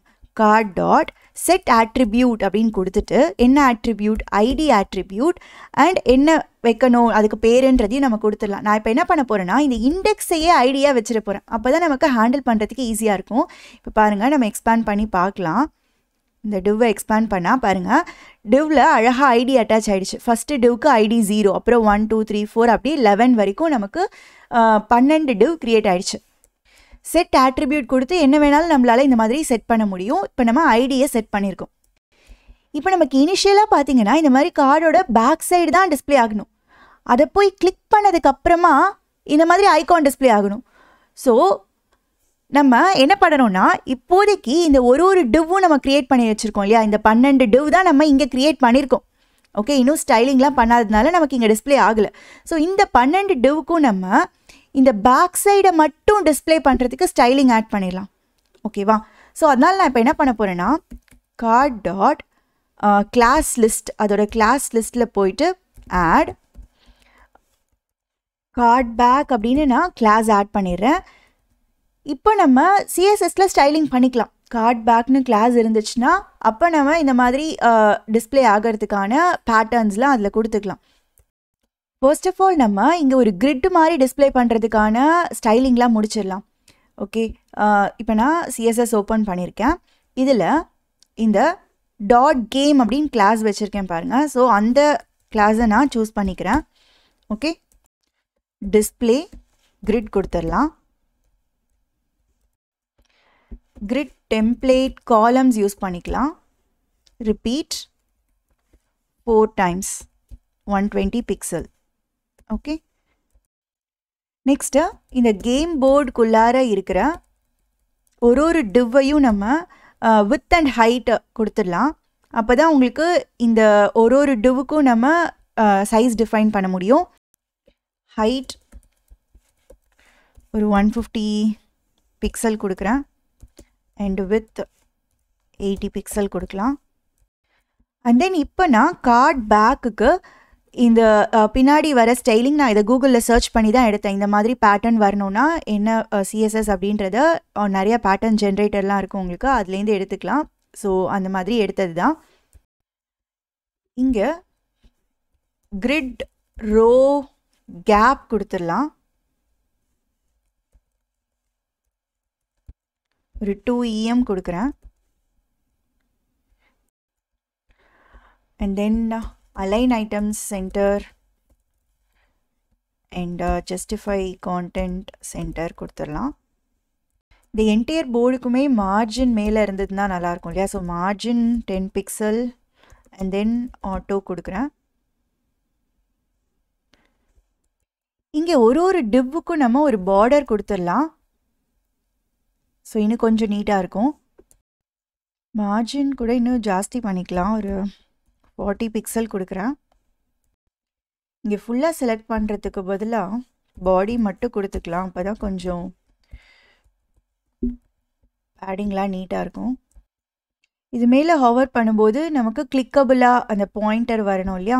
ஸோ அதனால் கேம் போர்டுக்குள்ளே இருக்கிற டிவ்வை ஹவர் பண்ணும்போது கர்சர் பாயிண்டர் கொடுத்துட்றேன். ஸோ இப்போ நமக்கு அந்த கிளிக்கபிள் பாயிண்டர் வருது. ஜாவாஸ்கிரிப்டில் இங்கே நான் இன்னொரு கிளாஸ் ஆட் பண்ணிக்க போகிறேன். Class list dot out active அப்படின்னு. அதாவது இங்கே இருக்கிற இந்த ஒரு கார்டுக்கும் நம்ம ஆக்டிவ்னு ஒரு கிளாஸை ஆட் பண்ணுறோம். எதுக்காக அப்படின்னு பார்த்தீங்கன்னா, இந்த ஃபினிஷ்டு கேமில் நான் காட்டுறேன். நம்ம ஏதோ 2 கார்டை கிளிக் பண்ணுறோம். ஓகே, சப்போஸ் மேட்ச் கிடச்சிருச்சு அப்படின்னு வச்சுக்கோங்களேன். இப்போ பாருங்கள், கேட் அண்ட் கேட் மேட்ச் ஆகிடுச்சு. மேட்ச் ஆனதுக்கப்புறம் அந்த 2 கார்டும் டிஸப்பியர் ஆயிடணும். இந்த இடத்துல போய் நான் கிளிக் பண்ணால் எனக்கு எதுவும் நடக்கக்கூடாது.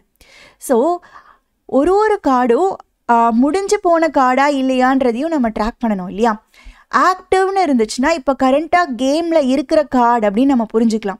சப்போஸ் அவங்க ஃப்ளிப் பண்ணி கரெக்டாக முடிச்சிட்டாங்கன்னு வச்சுக்கோங்களேன். இப்போ இந்த 2 கார்டும் ஆக்சுவலாக நம்ம கார்டு அரேல இருக்குது, ஆனால் நம்ம காமிக்காமல் இருக்கோம். ஏன்னா நம்ம அப்போ என்ன பண்ணலான்னா, இந்த மாதிரி முடித்த கார்டுக்கெலாம் ஆக்டிவ் அப்படின்றத ரிமூவ் பண்ணி விட்டுடலாம். அதை வச்சு நமக்கு ட்ராக் பண்ணுறதுக்கு ஈஸியாக இருக்கும். எந்த கார்டெலாம் ஆல்ரெடி முடிச்சிட்டாங்களோ அதை அந்த இடத்துல போய் நம்ம கிளிக் பண்ண விடக்கூடாது. ஸோ இதெல்லாம் செய்யறதுக்காக நம்ம ஆக்டிவ்ன்ற கிளாஸை யூஸ் பண்ணிக்கலாம். இப்போ நம்ம ஒரு கார்டுக்கு ஒரு ஈவெண்ட் லிசனர் ஆட் பண்ணிடலாம். Card dot out event listener. என்ன ஈவெண்ட் லிசனர்? கிளிக் ஈவெண்ட்டு தான் நம்ம ஆட் பண்ணணும். சப்போஸ் அந்த கார்டை போய் கிளிக் பண்ணாங்க அப்படின்னா நம்ம ஃப்ளிப் கார்டு அப்படின்ற ஒரு ஃபங்க்ஷனை எழுத போகிறோம். அதை கால் பண்ணிக்கலாம். கால் பேக்காக இங்கே கொடுத்துடலாம். ஃப்ளிப்கார்ட் டிஃபைன் பண்ணலை இல்லையா? அதனால தான் உங்களுக்கு இந்த மாதிரி ஒரே ஒரு கார்டு மட்டும் வருது. ஃப்ளிப்கார்டை டிஃபைன் பண்ணிடலாம். இதில் நம்ம நிறைய விஷயம் கவனிக்க வேண்டியது இருக்குது. இப்போது ஃபஸ்ட்டு கார்டை நான் ஃப்ளிப் பண்ணுறேன். அந்த கார்டை உள்ளே இருக்கிற ஐக்கானை நம்ம டிஸ்பிளே பண்ண வைக்கணும். 2வது கார்டை நான் ஃப்ளிப் பண்ணும்போது அதே டிஸ்பிளே பண்ண வைக்கணும். ப்ளஸ் மேட்ச் ஆயிருக்கான்னு வேற செக் பண்ணணும். சரியா? இப்போது ஒரே ஒரு கார்டு தான் நான் ஃப்ளிப் பண்ணியிருக்கேன் அப்படின்னா அப்போ மேட்ச் செக் பண்ண வேண்டியதில்லை. 2வது கார்டை ஃப்ளிப் பண்ணும்போது தான் மேட்ச் செக் பண்ணணும். ஸோ அந்த மேட்ச்சில் நம்ம என்ன பண்ணணும், அது 2ம் சேம் தானா அப்படின்னு செக் பண்ணிவிட்டு சேமாக இருந்துச்சுன்னா அதை நம்ம ஃபினிஷ் பண்ண மாதிரி கன்சிடர் பண்ணிக்கணும். ஸோ இந்த மாதிரி நிறையா நம்ம வேலையெல்லாம் செய்ய வேண்டியது இருக்கு இல்லையா? ஸோ இதுக்கெலாம் மெயினாக பார்த்தீங்கன்னா நமக்கு இன்னொரு அரே இருந்துக்கிட்டால் ஈஸியாக இருக்கும். நான் என்ன பண்ண போகிறேன்னா, லெட் ஃப்ளிப்ட் கார்ட்ஸ் அப்படின்னு ஒரு தனி அரே ஒன்று டிக்ளேர் பண்ணிக்க போகிறேன். ஓகேவா? இப்போது சப்போஸ் இந்த கார்டை நான் ஃப்ளிப் பண்ணுறேன் அப்படின்னா அதை உடனே இந்த அரேக்குள்ளார நான் ஆட் பண்ணிடுவேன். மறுபடியும் 2வதாக ஒரு கார்டை நான் ஃப்ளிப் பண்ணுறேன்னா அதையும் இந்த அரேக்குள்ளார ஆட் பண்ணிடுவேன். அப்போ தான் இந்த அரேயில் இருக்கிறத எடுத்து பார்த்து மேட்ச் ஆயிருக்கா இல்லையான்லாம் என்னால் செக் பண்ண முடியும். எவ்வளோ கார்டை ஃப்ளிப் பண்ணியிருக்காங்கன்றதெல்லாம் கவுண்ட் பண்ண முடியும். ஸோ அதெல்லாம் பண்ணுறதுக்காக தனியாக ஒரு அரே இருந்தால் தான் நமக்கு ஈஸியாக இருக்கும். ஸோ அதுக்காக இதை நம்ம டிக்ளேர் பண்ணிக்கலாம். இப்போதைக்கு எம்டியாக வச்சுருக்கோம். ஏதாவது ஒரு கார்டை ஃப்ளிப் பண்ணாங்கன்னா உடனே இதுக்குள்ளார ஆட் பண்ணிடுவோம். இன்னொரு கார்டை ஃப்ளிப் பண்ணாலும் இதுக்குள்ளார ஆட் பண்ணிடுவோம். அவ்வளோதான். இது மேட்ச் ஆகிடுச்சு. நான் ஃபினிஷ்டு கேமில் காட்டிகிட்டு இருக்கேன். இப்போது 2 கார்டு ஃப்ளிப் ஆகிடுச்சுன்னா உடனே அதுவே க்ளோஸ் ஆகிறதுக்குலாம் நம்ம லாஜிக் வைக்கணும். 3வது கார்டெல்லாம் ஃப்ளிப் பண்ண விடக்கூடாது. அட் அ டைம் 2 கார்டு தான் ஃப்ளிப் பண்ணலாம் இல்லையா? So at a time maximum இதில் எவ்வளோ இருக்கும்? 2 தான் இருக்கும் மேக்ஸிமம். ரெஃப்ரெஷ் பண்ணிட்டேன். இந்த ஃப்ளிப்கார்ட் மெத்தட்குள்ளார இப்போ நம்ம என்ன பண்ணணும் அப்படின்னு பார்த்தீங்கன்னா, இப்போ ஏதோ ஒரு கார்டை கிளிக் பண்ணாங்கன்னா உடனே இந்த ஃப்ளிப்கார்ட் கால் ஆகிடும். ஸோ நம்ம என்ன பண்ணணும், கிளிக் பண்ணும்போது இந்த மாதிரி அந்த ஐக்கானை நம்ம காமிக்கணும். ஃபஸ்ட்டு அந்த வேலையை முடிச்சிடலாம். சரியா? ஐக்கானை காமிக்கணும் அப்படின்னா ஃபஸ்ட்டு எந்த கார்டை கிளிக் பண்ணியிருக்காங்கன்றது நமக்கு தெரியணும்ல. கரெக்டாக அந்த கார்டோட ஐக்கானை நம்ம காமிக்க வேண்டியது இருக்கும். சரியா? ஸோ எந்த கார்டை கிளிக் பண்ணியிருக்காங்கன்னு எப்படி கண்டுபிடிக்கலாம்னா அதுக்காக தான் நம்ம ஐடி ஆட் பண்ணி வச்சுருக்கோம். சரியா? இந்த ஐடி இப்போ எந்த கார்டு கிளிக் பண்ணப்படுதோ அந்த கார்டோட ஐடியை நம்ம எப்படி எடுக்கலாம்னா, let card ID equal to நான் கொடுக்குறேன். திஸ் அப்படின்றது இங்கே எதை ரெப்ரசன்ட் பண்ணுதுன்னா, இப்போ நம்ம ஃப்ளிப்கார்ட் அப்படின்ற மெத்தடுக்குள்ளார இருக்கும். அது எப்போ கால் ஆகும்? ஏதாவது ஒரு கார்டை கிளிக் பண்ணாங்க அப்படின்னா தான் காலே ஆகும். சரியா? அப்போது நம்ம இந்த மெத்தட்குள்ளார திஸ்ன்னு கொடுக்கும்போது எந்த கார்டு ஃப்ளிப் பண்ணப்படுதோ அந்த கார்டை தான் அது ரெப்ரசன்ட் பண்ணும். புரியுதா? ஸோ அந்த கார்டோட கெட் ஆட்ரிபியூட் நான் கொடுத்துட்றேன். என்ன ஆட்ரிபியூட்? ID attribute.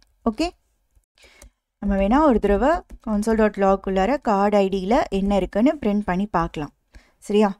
இப்போ நம்ம கரண்ட்டாக பண்ணிகிட்ருக்கிற கேமை நான் இந்த ஃபர்ஸ்ட் டேப்பில் வச்சுருக்கேன். ஃபினிஷ்டு கேமை நான் இங்கே காமிச்சிட்ருக்கேன் உங்களுக்கு. ஓகேவா? ஸோ இப்போ நம்ம கரண்ட்டாக பண்ணிகிட்ருக்கிறதுக்குள்ளே போகலாம். கவுன்சோல் ஓப்பன் பண்ணிவிட்டு இப்போ பாருங்கள், நான் இந்த கிளிக் பண்ணுறேன், 0ன்னு வருது. ஏன்னா 0th இண்டெக்ஸ் இருக்கிற கார்டு தான் நான் கிளிக் பண்ணியிருக்கேன். இப்போ நான் இதை கிளிக் பண்ணேன்னா 2ன்னு வருது. கரெக்டாக 0 1 2 செகண்ட் கார்டை நான் கிளிக் பண்ணியிருக்கேன் அப்படின்னு காட்டுது. ஸோ இண்டெக்ஸ் நமக்கு கிடச்சிருச்சு. நெக்ஸ்ட் நான் என்ன பண்ண போகிறேன்னா, இந்த ஃப்ளிப்டு கார்ட்ஸ் அரே நம்ம க்ரியேட் பண்ணி வச்சுருக்கோம்ல, அதுக்குள்ளார இப்போ ஃப்ளிப் பண்ணப்படுற அந்த கார்டு அப்படியே புஷ் பண்ணிடலாம். திஸ்ன்னு கொடுத்தாலே போதும், அந்த என்டையர் கார்டோட இன்ஃபர்மேஷன் நமக்கு கிடச்சிரும். ஓகே, நான் உங்களுக்கு வேணால் பிரிண்ட் பண்ணி காமிக்கிறேன். console.logக்குள்ளார திஸ்ல என்ன இருக்குன்னே நம்ம பிரிண்ட் பண்ணி பார்த்துருவோமே. ஓகே, ஸோ இப்போ பாருங்கள், நான் ரெஃப்ரெஷ் பண்ணிவிட்டு ஃபஸ்ட்லேருந்து பண்ணுறேன். இந்த கார்டை கிளிக் பண்ணுறேன். பாருங்கள், இது வந்து div, அதோட ஐடி 1 அப்படின்றது நமக்கு டிஸ்பிளே ஆகுது. அதே மாதிரி இங்கே நான் இதை கிளிக் பண்ணேன்னா இப்போ எனக்கு 0ன்னு டிஸ்பிளே ஆகுது. இதை கிளிக் பண்ணேன்னா 5ன்னு டிஸ்பிளே ஆகுது.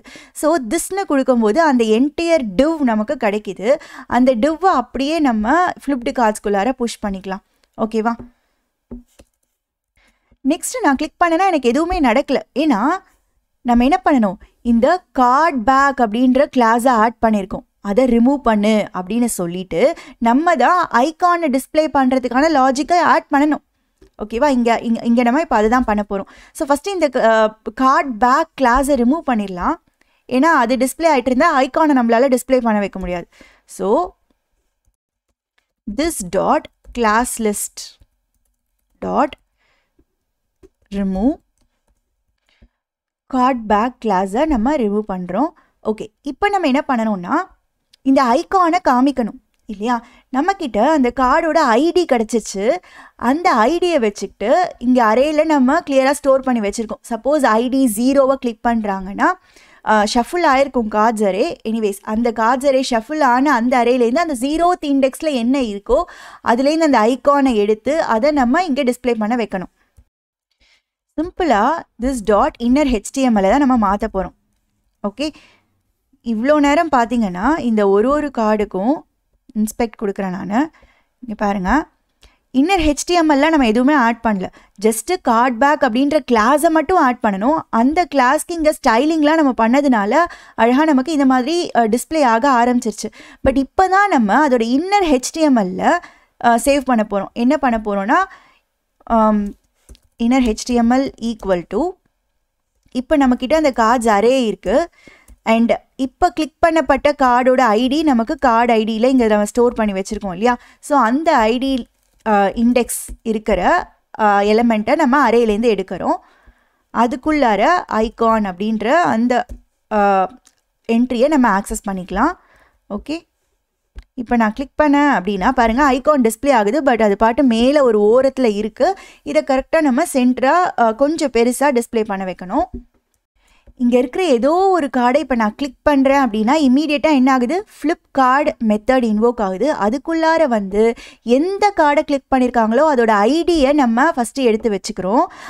அதுக்கப்புறம் அந்த கிளிக் பண்ணப்பட்ட கார்டை ஃப்ளிப்டு கார்ட்ஸ் அரேக்குள்ளார புஷ் பண்ணிக்கிறோம். இந்த கார்டெல்லாம் திருப்பிட்டாங்க அப்படின்னு அந்த இன்ஃபர்மேஷனை ஸ்டோர் பண்ணுறோம். அப்போ தான் நம்ம மேட்ச் ஆயிருக்கா இல்லையா செக் பண்ணுறதுலாம் நெக்ஸ்ட்டு பண்ண முடியும். அதுக்காக ஸ்டோர் பண்ணி வச்சுக்கிறோம். அண்ட் தென் என்ன பண்ணுறோம், கிளிக் பண்ணும்போது இந்த கார்டோட பின்பகுதி தெரியக்கூடாது ன்றதுக்காக கார்ட் பேக் கிளாஸை ரிமூவ் பண்ணிடுறோம். ரிமூவ் பண்ணிட்டு இப்போ நம்மக்கிட்ட எந்த கார்டை திருப்பியிருக்காங்களோ அதோட ஐடி இருக்குது இல்லையா? ஸோ அதனால இந்த அரே நம்ம ஸ்டோர் பண்ணியிருக்கோம் இல்லையா, அந்த ஐடி அந்த இண்டெக்ஸில் போயிட்டு நம்ம எந்த கார்டு இருக்கோ அந்த கார்டோட ஐகானை எடுக்கிறோம். அப்போ தான் நமக்கு இந்த HTML கிடைக்கும். ஸோ அதை தூக்கி நம்ம அதோட இன்னர் HTML ஸ்டோர் பண்ணுறதுனால இங்கே நமக்கு ஐகானும் வர ஆரம்பிச்சிருச்சு. இப்போ இந்த ஐகான்லாம் நம்ம ஸ்டைல் பண்ணிடலாம். இதை நான் இன்ஸ்பெக்ட் கொடுக்குறேன். ஆக்சுவலாக பார்த்தீங்கன்னா இது ஒவ்வொன்றும் ஒரு div இல்லையா? நம்ம கேம் போர்டுக்குள்ளார div கொடுத்துருக்கோம். அந்த divக்குள்ளார எப்படி அலைன் பண்ணணும் அப்படின்றத நம்ம ஸ்டைலிங்கில் சொல்லிடலாம். ஓகே, ஸோ ஹேஷ் கேம் போர்டுக்குள்ளார இருக்கிற divெல்லாம் நம்ம ஆல்ரெடி இங்கே கொடுத்து வச்சுருக்கோம்ல, ஸோ அதிலே கொடுத்துடலாம். கேம் போர்டுக்குள்ளார இருக்கிற டெவுக்கு நம்ம ஆக்சுவலாக இங்கே நம்ம ஹைட் அண்ட் வித்து கொடுத்துட்டு பார்டர் மட்டும் கொடுத்து வச்சுருக்கோம். பாருங்கள், அந்த பார்டர் தெரியுது, அதனால தான். ஓகே, ஸோ இப்போ நம்ம என்ன பண்ணலான்னா டிஸ்பிளே ஃப்ளெக்ஸ் கொடுத்துட்றேன். அப்போ தான் அலைனிங்லாம் ஈஸியாக இருக்கும். Align items, centre, and then justify content, centre. Okay, so இப்போ சென்டரில் வந்துருச்சு. இதுலேயே நம்ம ஃபாண்ட் சைஸ் கொடுத்துடலாம். 2em கொடுக்குறேன். அண்ட் கலர் ப்ரௌன் கொடுத்துடலாம். ரெஃப்ரெஷ் பண்ணியிருக்கேன். இப்போ பாருங்கள், நமக்கு எல்லா கார்டையும் அது கிளிக் பண்ண அலோவ் பண்ணுவோம். நம்ம இன்னும் அந்த லாஜிக்லாம் ஆட் பண்ணலை. ஸோ இப்போ எனிவேஸ் இங்கே நான் பேக்ரவுண்ட் கலர் மட்டும் சேஞ்ச் பண்ணிடுறேன். அதோட நம்மளோட ஸ்டைலிங்லாம் முடிஞ்சிருச்சு. நம்ம மறுபடியும் ஜாவாஸ்கிரிப்ட் போகலாம். ரெஃப்ரெஷ் பண்ணுறேன். ஃபஸ்ட்டு கார்டு கிளிக் பண்ணுறேன், அது போய் ஃப்ளிப்டு கார்ட்ஸ் அரேயில் ஆட் ஆகிருக்கும். ரெண்டாவது கார்டை கிளிக் பண்ணுறேன், அதுவும் போய் ஆட் ஆகிருக்கும். இப்போ மூணாவது கார்டை நான் கிளிக் பண்ணேன்னா எனக்கு இந்த சேஞ்சஸ்லாம் நடக்கக்கூடாது இல்லையா? எனக்கு கிளிக் பண்ணாலும் எனக்கு அந்த கார்டை திரும்பவே கூடாது. நான் கார்டை சேஞ்ச் பண்ணுறதுக்கான லாஜிக், ஃப்ளிப் பண்ணுற லாஜிக்லாம் நம்ம இங்கே தானே எழுதியிருக்கோம். ஸோ இதெல்லாம் எப்போ செய்யணும் அப்படின்னு பார்த்தீங்கன்னா, உங்களுக்கு ஃப்ளிப்டு கார்ட்ஸ் அரேக்குள்ளார ஒன்று இருந்துச்சு அப்படின்னா ஓகே. ஆல்ரெடி 2 இருக்குன்னா நம்ம செய்யக்கூடாது இல்லையா? ஸோ அதனால் நான் என்ன சொல்ல போகிறேன்னா, if flipped cards dot length less than 2னா மட்டும் இது எல்லாத்தையும் செய்ய அப்படின்னு நான் கொடுத்துட போகிறேன். Okay, sorry, flipped cards array அதை செக் பண்ணணும். இது ஃபங்க்ஷன் நேம் கொடுத்துட்டேன் தெரியாமல். ஓகே, ஃப்ளிப்டு கார்ட்ஸ் அரே நம்ம இங்கே டிஃபைன் பண்ணி வச்சுருக்கோம் இல்லையா? அதோட லென்த் வந்து லெஸ் தேன் 2னா மட்டும் இதெல்லாம் செய்ய சொல்கிறேன். ஏன்னா மறுபடியும் ரெஃப்ரெஷ் பண்ணிக்கிறேன். இப்போ பாருங்கள், ஃப்ரெஷ்ஷாக ஸ்டார்ட் ஆகுது. இப்போ ஃப்ளிப்டு கார்ட்ஸ்குள்ளே என்ன இருக்கும்? ஒன்றுமே இருக்காது இல்லையா? 0. அதோட லென்த் என்ன? 0. அப்போ நான் கிளிக் பண்ணேன்னா ஃப்ளிப் ஆகுது. ஓகே, கரெக்டு தான். இப்போ நான் ரெண்டாவது கார்டை போய் கிளிக் பண்ண போகிறேன். இனிமே தான் ஆக்சுவலாக இப்போ ஃப்ளிப்டு கார்ட்ஸ்குள்ளார எவ்வளோ இருக்கும்? ஒன்று இருக்கும். இது மட்டும் இருக்கும். கரெக்டுங்களா? இப்போவும் எனக்கு என்ன ஆகணும்? டேர்ன் ஆகணும். அதாவது லெஸ் தேன் 2 தானே, 1 தானே இருக்குது. ஸோ இப்போயும் டேர்ன் ஆகணும். நான் கிளிக் பண்ணுறேன், டேர்ன் ஆகுது. ஓகே, இப்போ ஃப்ளிப்டு கார்ட்ஸ்குள்ளார எவ்வளோ இருக்கும்? 2 இருக்கும். கரெக்டாக? Equal to 2. Flipped கார்ட்ஸோட length is equal to 2. இப்போ நான் போய் கிளிக் பண்ணேன்னா எனக்கு ஓப்பன் ஆகக்கூடாது. இப்போ பாருங்கள், நான் கிளிக் பண்ணுறேன், எனக்கு அது ஓப்பன் பண்ணவே இல்லை அந்த கார்டை. ஸோ கரெக்டாக பிஹேவ் ஆகுது. நெக்ஸ்ட்டு நம்ம 2 கார்டை ஃப்ளிப் பண்ணியாச்சு அப்படின்னா அப்போ மேட்ச் இருக்கான்னு செக் பண்ண சொல்லணும். ஸோ நான் இப்போ என்ன பண்ண போகிறேன்னா, if flipped cards dot length equal to 2 அப்படின்னா நான் ஒரு ஃபங்க்ஷனை கால் பண்ண போகிறேன். செக் மேட்ச் அப்படின்னு அதுக்கு பேர் வச்சுக்கலாம். ஓகே, அந்த ஃபங்க்ஷனை நம்ம இங்கே தனியாக டிஃபைன் பண்ண போகிறோம். ஓகே, ஏன் இதை நம்ம இந்த மாதிரி செக் பண்ணுறோன்னு பார்த்தீங்கன்னா, இப்போது எதுவுமே இல்லை அப்படின்றப்ப நம்ம ஃபஸ்ட்டு கார்டை நான் ஃப்ளிப் பண்ணுறேன். ஓகேவா? ஸோ இது பார்த்துட்டு இந்த மாதிரி ஃப்ளிப்டு கார்ட்ஸ்குள்ளார புஷ் பண்ணிவிட்டு கார்ட் பேக் ரிமூவ் பண்ணிவிட்டு நமக்கு ஐகானையும் காமிச்சிருது. உடனே மேட்ச் செக் பண்ணக்கூடாது. ஏன்னா திருப்பி இருக்கிறதே ஒரு கார்டு தான், எப்படி மேட்ச் செக் பண்ண முடியும்? ஸோ ஒரே ஒரு கார்டு மட்டும் இப்போ திருப்பியிருக்காங்கன்னா அது மேட்சை செக் பண்ணாது. ரெண்டாவது கார்டை கிளிக் பண்ணதுக்கப்புறம் இப்போ பார்த்தீங்கன்னா ஃப்ளிப்டு கார்ட்ஸ்குள்ளார எவ்வளோ இருக்கும்? இதை இன்னொரு கார்டையும் புஷ் பண்ணிடும். 2 ஆகிடும் அதோட லென்த்து. இப்போ தான் செக் பண்ணணும் மேட்ச் இருக்கா இல்லையா அப்படின்றத. இந்த ஃபங்க்ஷனுக்குள்ளே வந்தோடனே ஃபஸ்ட்டு இது 2த்தோட ஐடியும் என்னன்னு வாங்கிக்கலாம். 2 கார்டை திருப்பியிருப்பாங்க இல்லையா? அந்த 2 கார்டுக்கும் என்ன ஐடி அப்படின்னு தெரிஞ்சாதான் அதோட நேம் 2ம் மேட்ச் ஆகுதான் நம்ம பார்க்க முடியும். இங்கே நம்ம நேம் ஸ்டோர் பண்ணி வச்சுருக்கோம் இல்லையா? ஸோ 2 ஐடியிலையும் அதோட நேம் என்னன்னு எடுத்து 2மே ஃபிஷ்ஷா 2மே ஹிப்போவா அப்படின்னு நம்ம கம்பேர் பண்ணி பார்த்து ஈக்குவல்னா மேட்ச் ஆகிடுச்சு அப்படின்னு அதற்கான லாஜிக்கில் எழுதலாம். ஸோ ஃபஸ்ட்டு ஐடி எடுத்துக்கலாம். கான்ஸ்ட் கார்டு 1ஓட ஐடி என்ன அப்படின்னா that is equal to flipped cards அரேக்குள்ளார 0th இண்டெக்ஸில் இருக்கிற அந்த கார்டை எடுத்துகிட்டு அதோட get attribute ID. Okay, so இதே மாதிரி கார்ட் 2ஓட ஐடி என்னென்னா ஃப்ளிப்டு கார்ட்ஸ் ஃபஸ்ட் இண்டெக்ஸில் இருக்கிற அந்த கார்டை எடுத்து அதோட ஐடி என்ன அப்படின்னு நம்ம வாங்கிக்கிறோம். ஸோ ஆக்சுவலாக நம்ம இங்கே ஃப்ளிப் பண்ண ஃப்ளிப்டு கார்ட்ஸ் அரேக்குள்ளார ஆட் பண்ணியிருக்கோம் இல்லையா, கரெக்டாக 2 தான் ஆட் பண்ணுவோம், 3ஆவது ஆட் பண்ண மாட்டோம், ஏன்னா இங்கே நம்ம செக் வச்சிட்டோம். ஸோ அந்த 2 கார்ட்லேருந்து ஒவ்வொன்றா எடுத்து அதோட ஐடி என்னன்றதை மட்டும் நம்ம ஸ்டோர் பண்ணி வச்சுக்கிறோம். இப்போ நம்ம இது ரெண்டும் மேட்ச் ஆகுதான்னு செக் பண்ணணும். எப்படி செக் பண்ணுறது? இந்த 2 ஐடியையும் நம்ம கம்பேர் பண்ணி பார்க்க முடியாது. இப்போது சப்போஸ் இது ஃபிஷ்ஷு, இன்னொன்று ஃபிஷ்ஷுன்னே வச்சுக்கோங்களேன், அது ரெண்டுத்துக்கும் ஐடி சேமாக இருக்காது. இது 0வாக இருக்கும், இது 1ன்னு இருக்கும். புரியுதா? ஸோ நம்ம எதை வச்சு செக் பண்ணணும்னா அந்த ஐடியில் இருக்கிற நேம் என்னன்றதை இதில் போய் பார்க்கணும். இந்த அரேக்குள்ளாரேந்து அதோட நேம் என்னன்றதை நம்ம எடுக்கணும். இஃப்குள்ளார கொடுத்துடலாம். கார்ட்ஸ் அரேலேருந்து தான் எடுக்க போகிறோம். இந்த கார்டு 1 ஐடி இருக்கிற அந்த இண்டெக்ஸை எடுத்துகிட்டு அதோட நேம் என்னன்னு எடுத்துட்டு that is equal to cards array card 2ஓட ID, அந்த இண்டெக்ஸில் இருக்கிற இன்னொரு கார்டு எடுத்து அதோட நேம் என்னன்னு பார்த்து ரெண்டுத்தையும் கம்பேர் பண்ணி ரெண்டும் ஈக்குவலாக இருக்குன்னா மேட்ச் ஆயிடுச்சு அப்படின்னு அர்த்தம் இல்லையா? இப்போ நான் 2 கார்டு திருப்பியிருக்கேன், ரெண்டும் மேட்ச் ஆயிடுச்சு. சரியா? இப்போது மேட்ச் ஆனதுக்கப்புறம் நம்ம என்ன செய்யணும்னா இது ரெண்டும் டிஸப்பியர் ஆன மாதிரி ஒரு எஃபெக்டை க்ரியேட் பண்ணணும். இதுவும் ஒரு டிவ் தான், இதுவும் ஒரு டிவ் தான். அந்த டிவ்வுக்கு பார்டர்லாம் வேண்டான்னு சொல்லிடலாம். அது உள்ளார நம்ம இந்த ஐகான் டிஸ்பிளே பண்ணியிருக்கோம்ல இன்னர் HTML, அதையும் எடுத்து விட்டுடலாம். சரியா? எடுத்து விட்டுட்டு அதோட பேக்ரவுண்ட் கலர் இந்த மாதிரி லைட் ப்ளூவாக காமிச்சிட்டு இருக்கிறத இங்கே பேக்ரவுண்ட் கலர், பாடியோட பேக்ரவுண்ட் கலராகவே செட் பண்ணி விட்டுட்டோன்னா ஒன்றுமே இல்லாத மாதிரி ஆயிரும் அந்த div. So flipped cards of 0 அதோட dot style dot border first equal to நன் அப்படின்னு கொடுத்துட்டோன்னா எதுவுமே பார்டர் இருக்காது. அண்ட் அதே மாதிரி flipped cards of 0 dot style dot background colour equal to நம்ம இந்த பாடிக்கு என்ன செட் பண்ணியிருக்கோமோ அதே நான் கொடுத்துட்றேன். ஓகே, நம்ம இனிஷியலாக CSSல என்டையர் பாடிக்கும் இந்த கலர் கொடுத்துருக்கோம் இல்லையா, அதே தான் நான் அங்கே கொடுக்குறேன். ஸோ அப்போ தான் வந்து அப்படியே பேக்ரவுண்டோட போய் அது மர்ஜ் ஆகிடும், டிஸப்பியர் ஆன மாதிரி நமக்கு தெரியும். அதுக்காக and then flipped cards of 0 dot inner HTML equal to இந்த மாதிரி எம்டி பண்ணி விட்டுடலாம். ஓகே, இதே மாதிரி நம்ம 1க்கும் பண்ணணும். 2 கார்டையும் நம்ம டிஸப்பியர் பண்ண வைக்கணும் இல்லையா? ரெண்டும் மேட்ச் ஆனால் தான் நம்ம இந்த லாஜிக்லாமே செய்யணும். ஸோ 2 கார்டும் டிஸப்பியர் ஆகணும் மேட்ச் ஆன உடனே. ஸோ இப்போ நம்ம செக் பண்ணி பார்க்கலாம் மேட்ச் கிடைக்கிற மாதிரி. ஓகே, அது ஒர்க் ஆகாது, ஏன்னா வந்துட்டு நம்ம மற்ற லாஜிக்லாம் முடித்தாதான் இதை நம்மளால் டெஸ்ட் பண்ணி பார்க்க முடியும். ஏன்னா மேட்ச் ஆகலைன்னா இது ரெண்டையும் டேர்ன் பண்ணுறதுக்கான லாஜிக் எழுதினா தானே நமக்கு இது ஒர்க் ஆகும். ஸோ அதனால் ஃபுல்லாக முடிச்சுட்டு செக் பண்ணலாம். ஸோ இதோட எல்ஸையும் நம்ம இப்போ முடிச்சிடலாம். ஓகே, இங்கே நான் எல்ஸ் கொடுக்குறேன். எல்ஸ் இப்போ நமக்கு மேட்ச் ஆகலை. ஓகே, இங்கே பாருங்கள், மேட்ச் ஆகலை. அப்போ என்ன ஆகணும்?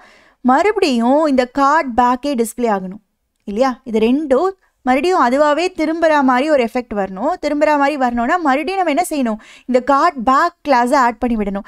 இங்கே நம்ம ஆல்ரெடி ஐகான் டிஸ்பிளே பண்ணியிருக்கோம்ல, அது வேண்டாம் அப்படின்ற மாதிரி அதை நம்ம எம்டி பண்ணி விட்டுடலாம். ஓகே, ஸோ இதே தான் இன்னர் HTML இருக்கிற அந்த ஐகான் நமக்கு இப்போ தெரியக்கூடாது, அதனால அதை நம்ம எம்டி பண்ணி விட்டுடலாம் இந்த மாதிரி. அதே மாதிரி flipped cards of 0 dot class list dot out card back. Okay, இதை நான் மறுபடியும் காப்பி பேஸ்ட் பண்ணுறேன். 1க்கு இதே மாதிரி கொடுத்துடலாம். 1 இங்கே 1 கொடுக்குறேன். அண்ட் ஃபைனலாக இங்கே ஃப்ளிப்டு கார்ட்ஸ் அரேவையே மறுபடியும் எம்டி பண்ணி விட்டுறணும். ஓகே, இஃப் எல்ஸ் எல்லாம் முடிச்சுட்டு தான் நான் கடைசியாக பண்ணுறேன். ஏன்னா இங்கே 2 கார்டு கிடச்ச உடனே தான் நம்ம செக் மேட்சை கால் பண்ணுறோம். ஓகேவா? 2 கார்டு கிடச்ச அப்புறம் ஒன்றா மேட்ச் ஆயிருக்கும், இல்லைனா மேட்ச் ஆயிருக்காது. ஓகேவா? மேட்ச் ஆயிருந்துச்சுனாலும் ஃப்ளிப்டு கார்ட்ஸை எம்டி பண்ணி விட்டு தான் ஆகணும். மேட்ச் ஆகலைனாலும் அதை எம்டி பண்ணிவிட்டு மறுபடியும் ஃப்ரெஷ்ஷாக அவங்கள 2 கார்டை ஃப்ளிப் பண்ண அலோவ் பண்ணணும் இல்லையா? எப்படி இருந்தாலும் 2 கார்டு ஃப்ளிப் பண்ணதுக்கப்புறமா நம்ம மறுபடியும் 2 கார்டு அலோவ் பண்ணணுன்றதுனால இங்கே நம்ம அதை எம்டி பண்ணி விட்டுடலாம். ஓகே, இப்போ நம்ம செக் பண்ணி பார்க்கலாம். நான் ஒரு கார்டை ஃப்ளிப் பண்ணுறேன், இன்னொரு கார்டை ஃப்ளிப் பண்ணுறேன், அது ஃப்ளிப்பே ஆகலை, அதுக்குள்ளே இந்த கார்டு நமக்கு திரும்பிடுச்சு. ஸோ என்ன ஆகுதுன்னு பார்த்தீங்கன்னா, ரெண்டாவது கார்டை நான் இப்போ ஃப்ளிப் பண்ணுறேன் அப்படின்னா இம்மீடியட்டாக செக் மேட்ச் கால் ஆகி இங்கே நம்ம என்ன நடக்குதுன்னு நமக்கு புரியறதுக்குள்ளார அது மறுபடியும் திரும்பிடுது. ஆக்சுவலாக மேட்ச் ஆகலை, புரியுதா? மேட்ச் ஆகாததுனால அந்த ஃபஸ்ட்டு கார்டும் திரும்பிடுச்சு. இந்த லாஜிக் படி கார்ட் பேக் ஆட் ஆகி கரெக்டாக அது மறுபடியும் திரும்பிடுச்சு. ஆனால் செகண்ட் கார்டில் என்ன இருந்துச்சுன்னு கூட நம்மளால் பார்க்க கூட முடியல, அந்தளவுக்கு ஃபாஸ்ட்டாக நடந்து முடிஞ்சிருச்சு இந்த செக் மேட்ச். சரியா? இதை நம்ம ஸ்லோ டவுன் பண்ண வைக்கணும். அப்போ தான் ரெண்டாவது கார்டை திருப்பி அது என்ன இருக்குன்னு நம்மளால் பார்த்து ரிஜிஸ்டர் பண்ணிக்கவே முடியும் இல்லையா? ஸோ அதுக்கு நம்ம என்ன பண்ணலான்னா, இந்த இடத்துல செக் மேட்சை கால் பண்ணுறதுக்கு நம்ம ஒரு டைம் டிலே இன்ட்ரடியூஸ் பண்ணலாம். இங்கே நான் செட் டைம் அவுட் கால் பண்ண போகிறேன். ஓகே, செட் டைம் அவுட் கால் பண்ணிவிட்டு செக் மேட்சை நம்ம கால் பண்ணுறோம். ஒரு 1000 milli-seconds கழித்து கால் பண்ண சொல்கிறோம். எதுக்காக அப்படின்னா, இது இல்லாததுனால நமக்கு என்ன ஆச்சுன்னு பார்த்தீங்கன்னா, ரெண்டாவது கார்டை நான் கிளிக் பண்ண உடனேவே இதெல்லாம் நடந்து முடிஞ்சு இம்மீடியட்டாக ஃபஸ்ட்டு கார்டு க்ளோஸ் ஆகிடுது. என்ன நடக்குதுன்னே நம்ம பார்க்கறதுக்குள்ளார within a fraction of second அது வந்து ஃபாஸ்ட்டாக நடந்து முடிஞ்சிடுறதுனால ரெண்டாவது கார்டில் என்ன இருக்குன்னு கூட நம்மளால் பார்க்க முடியாமல் போயிடுது. ஸோ அதனால் நம்ம என்ன சொல்கிறோம்னா, ஒரு 1000 செகண்ட் ரெண்டாவது கார்டை ஃப்ளிப் பண்ணதுக்கப்புறமா ஒரு 1000 milli-second கழித்து இந்த ஃபங்க்ஷனை நீ கால் பண்ணுன்னு சொல்கிறோம். அப்போ தான் ரெண்டாவது கார்டில் என்ன இருக்குது அப்படின்றத நம்ம பார்க்கவே முடியும். ஓகே, சரி, இப்போ ட்ரை பண்ணி பார்க்கலாம். பாருங்கள், ரெண்டாவது கார்டு கிளிக் பண்ணுறேன், மேட்ச் ஆகலை, அப்புறமா அது க்ளோஸ் ஆகுது. எதனால் அந்த டிலே வருதுன்னா, நம்ம இங்கே சொல்லியிருக்கோம் ஒரு செகண்ட் வெயிட் பண்ணிவிட்டு நீ செக் மேட்சை கால் பண்ணுன்னு சொல்கிறோம். அதனால தான் உங்களால் அந்த ரெண்டாவது கார்டில் என்ன இருக்குன்றதே பார்க்க முடியுது இப்போது. ஓகே, ஸோ இப்போ மேட்ச் ஆகாத சினாரியோ கரெக்டாக தான் ஒர்க் ஆகுது. மேட்ச் ஆகலைன்னா இங்கே வந்து அது கரெக்டாக அந்த கார்ட் பேக்கை ஆட் பண்ணிடுது. இப்போ இது ரெண்டுத்துலேயும் டாக் இருக்குது. நான் மேட்ச் ஆகிற சினாரியோ செக் பண்ணலாம். இதை நான் கிளிக் பண்ணுறேன், இதையும் கிளிக் பண்ணுறேன், மேட்ச் ஆகிடுச்சு, டிஸப்பியர் ஆன மாதிரி எஃபெக்ட் வந்துருச்சு. ஏன்னா நம்ம இங்கே 2 கார்டு திருப்பினதுக்கப்புறம் செக் மேட்சை கால் பண்ண சொல்கிறோம். ஸோ அது இங்கே வந்து ரெண்டுத்துக்கும் சேம் நேமான்னு பார்க்குது. ரெண்டுமே டாக் தானே, 2 திருப்பப்பட்ட கார்ட்லேயும் டாக்ன்ற நேம் தான் இருக்கும். ஸோ அதனால் border, background colour, inner HTML இது எல்லாத்தையும் நம்ம நல் பண்ணி இந்த மாதிரி மாற்றி விடுறதுனால அது டிஸப்பியர் ஆன ஒரு எஃபெக்ட் நமக்கு கிடைக்கிது. ஓகே, ஸோ 2 கார்டுக்கும் நம்ம அந்த மாதிரி பண்ணியிருக்கோம். பட் இப்போ பார்த்தீங்கன்னா மறுபடியும் இந்த இடத்துல போய் என்னை கிளிக் பண்ண அலோவ் பண்ணுது பாருங்கள். கிளிக் பண்ணால் இந்த டாக் வேறு டிஸ்பிளே ஆகுது. அந்த மாதிரி நம்ம பண்ண வைக்கக்கூடாது. அதாவது எந்த கார்டெல்லாம் ஃபுல்லாக கம்ப்ளீட் பண்ணிட்டாங்களோ அதெல்லாம் மறுபடியும் டிஸ்பிளே ஆகக்கூடாது கிளிக் பண்ணாலும். ஸோ அதுக்கு நம்ம என்ன பண்ணணும்னா, அதுக்கு தான் இந்த ஆக்டிவ் அப்படின்ற கிளாஸை நம்ம ஆட் பண்ணியிருக்கோம் இல்லையா, இந்த இடத்துல நம்ம ஆட் பண்ணியிருக்கோம். ஓகே, ஸோ இங்கே நம்ம மேட்ச் ஆயிடுச்சு அப்படின்னா அந்த ஆக்டிவை ரிமூவ் பண்ணி விட்டுடலாம். flipped cards of 0 dot class list dot remove active. Okay, இதே மாதிரி 1க்கும் கொடுத்துட்றேன். அது தவிர இங்கேயும் ஒரு எக்ஸ்ட்ரா கண்டிஷன் ஆட் பண்ணிடலாம். this dot class list dot contains இந்த ஆக்டிவ் கிளாஸ். அந்த ஆக்டிவ் கிளாஸ் இருந்தால் தான் அந்த கார்டை நம்ம திருப்பறதுக்கு அலோவ் பண்ணணும். ஓகேவா? சப்போஸ் இப்போ நம்ம 2 மேட்ச் கண்டுபிடிச்சிட்டோன்னு வச்சுக்கோங்களேன், அப்போது அந்த 2 கார்டையும் நம்ம மறுபடியும் போய் கிளிக் பண்ணால் திரும்பறதுக்கு அலோவ் பண்ணக்கூடாது இல்லையா? அதுக்காக தான் இந்த செக். மறுபடியும் நம்ம செக் பண்ணி பார்க்கலாம்.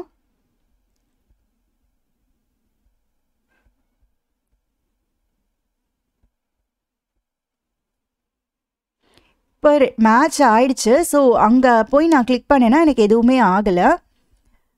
ஸோ கரெக்டாக தான் பிஹேவ் ஆகுது. இப்போ ஒரு கார்டை நான் இங்கே கிளிக் பண்ணிவிட்டு இன்னொரு கார்டு இங்கே கிளிக் பண்ணுறேன். அப்போ அது கவுண்ட்லேயும் அது எடுத்துக்கல. நம்ம வந்து செகண்ட் கார்டை திருப்பறதுக்காக அது வெயிட் பண்ணுது. ஸோ எல்லாமே கரெக்டாக ஒர்க் ஆகுது இப்போதைக்கு. ஃபைனலாக நம்ம என்ன லாஜிக் ஆட் பண்ணணும்னு பார்த்தீங்கன்னா, இப்போ நம்ம எல்லா பேரையும் கரெக்டாக மேட்ச் பண்ணிட்டோன்னு வச்சுக்கோங்களேன். அப்போ U1 அப்படின்னு நடுவில் டிஸ்பிளே ஆகணும். ஓகேங்களா? ஸோ எல்லா பேரும் கரெக்டாக மேட்ச் ஆகிடுச்சான்னு கண்டுபிடிக்கிறதுக்காக நம்ம என்ன பண்ணலான்னா, இங்கே தனியாக ஒரு வேரியபிள் யூஸ் பண்ணிக்கலாம். Let matched count equal to 0. ஏன்னா மேட்ச்டு பேர்ஸ்னு வச்சுக்கலாம்.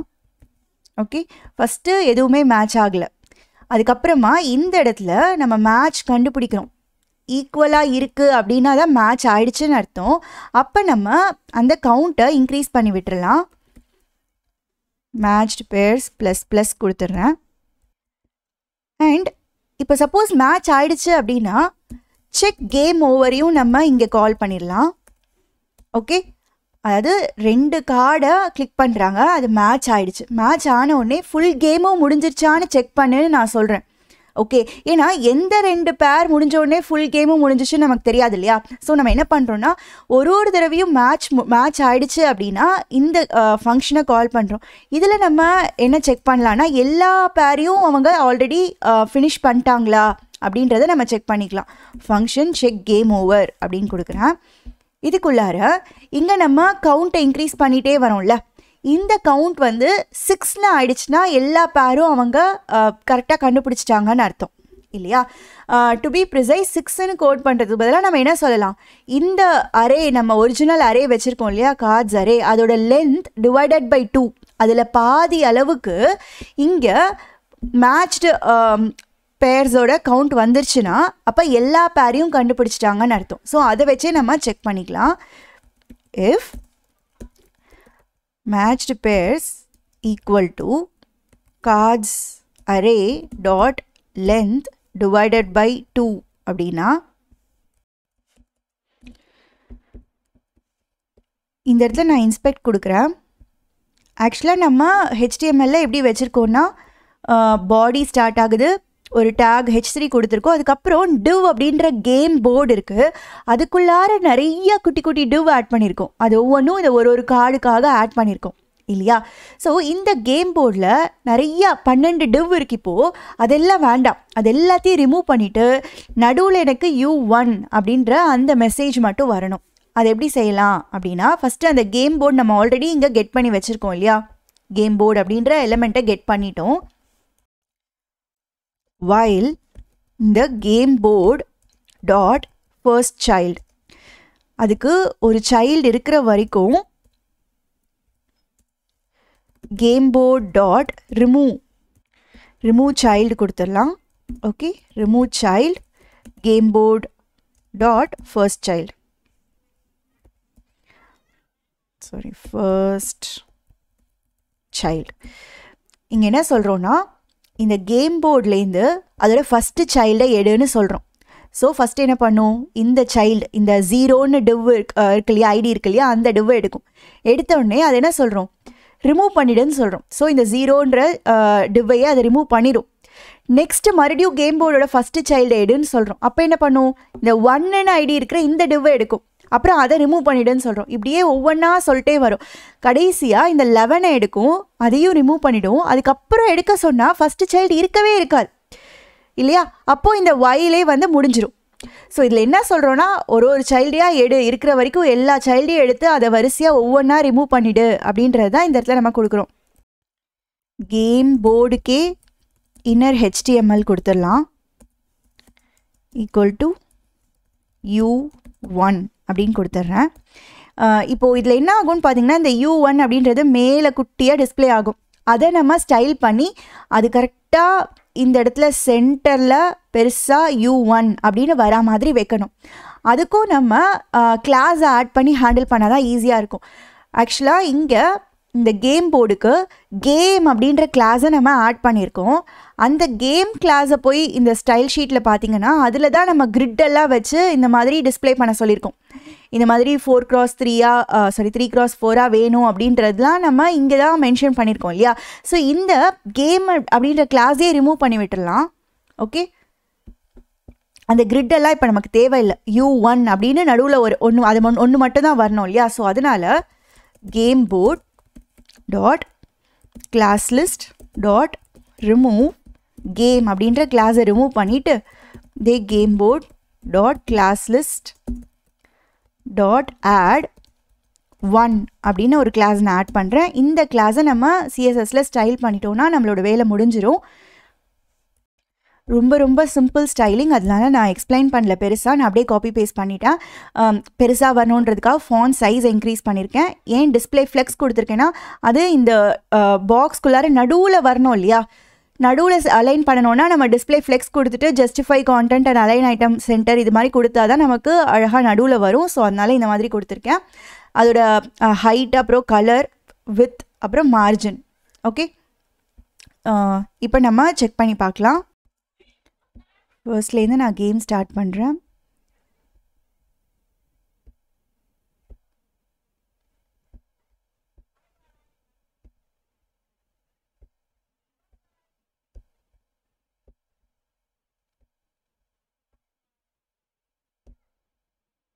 ஃபுல்லாக முடிஞ்சிருச்சு. U1 அப்படின்னு வருது. ஸோ ஆஸ் எக்ஸ்பெக்டட் கரெக்டாக ஒர்க் ஆகுது.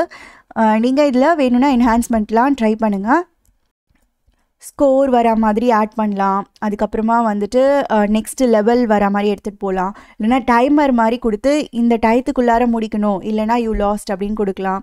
ஸோ உங்களோட இமேஜினேஷன் தான், நீங்கள் எப்படி முடியுமோ இதை என்ஹான்ஸ் பண்ணுங்கள்.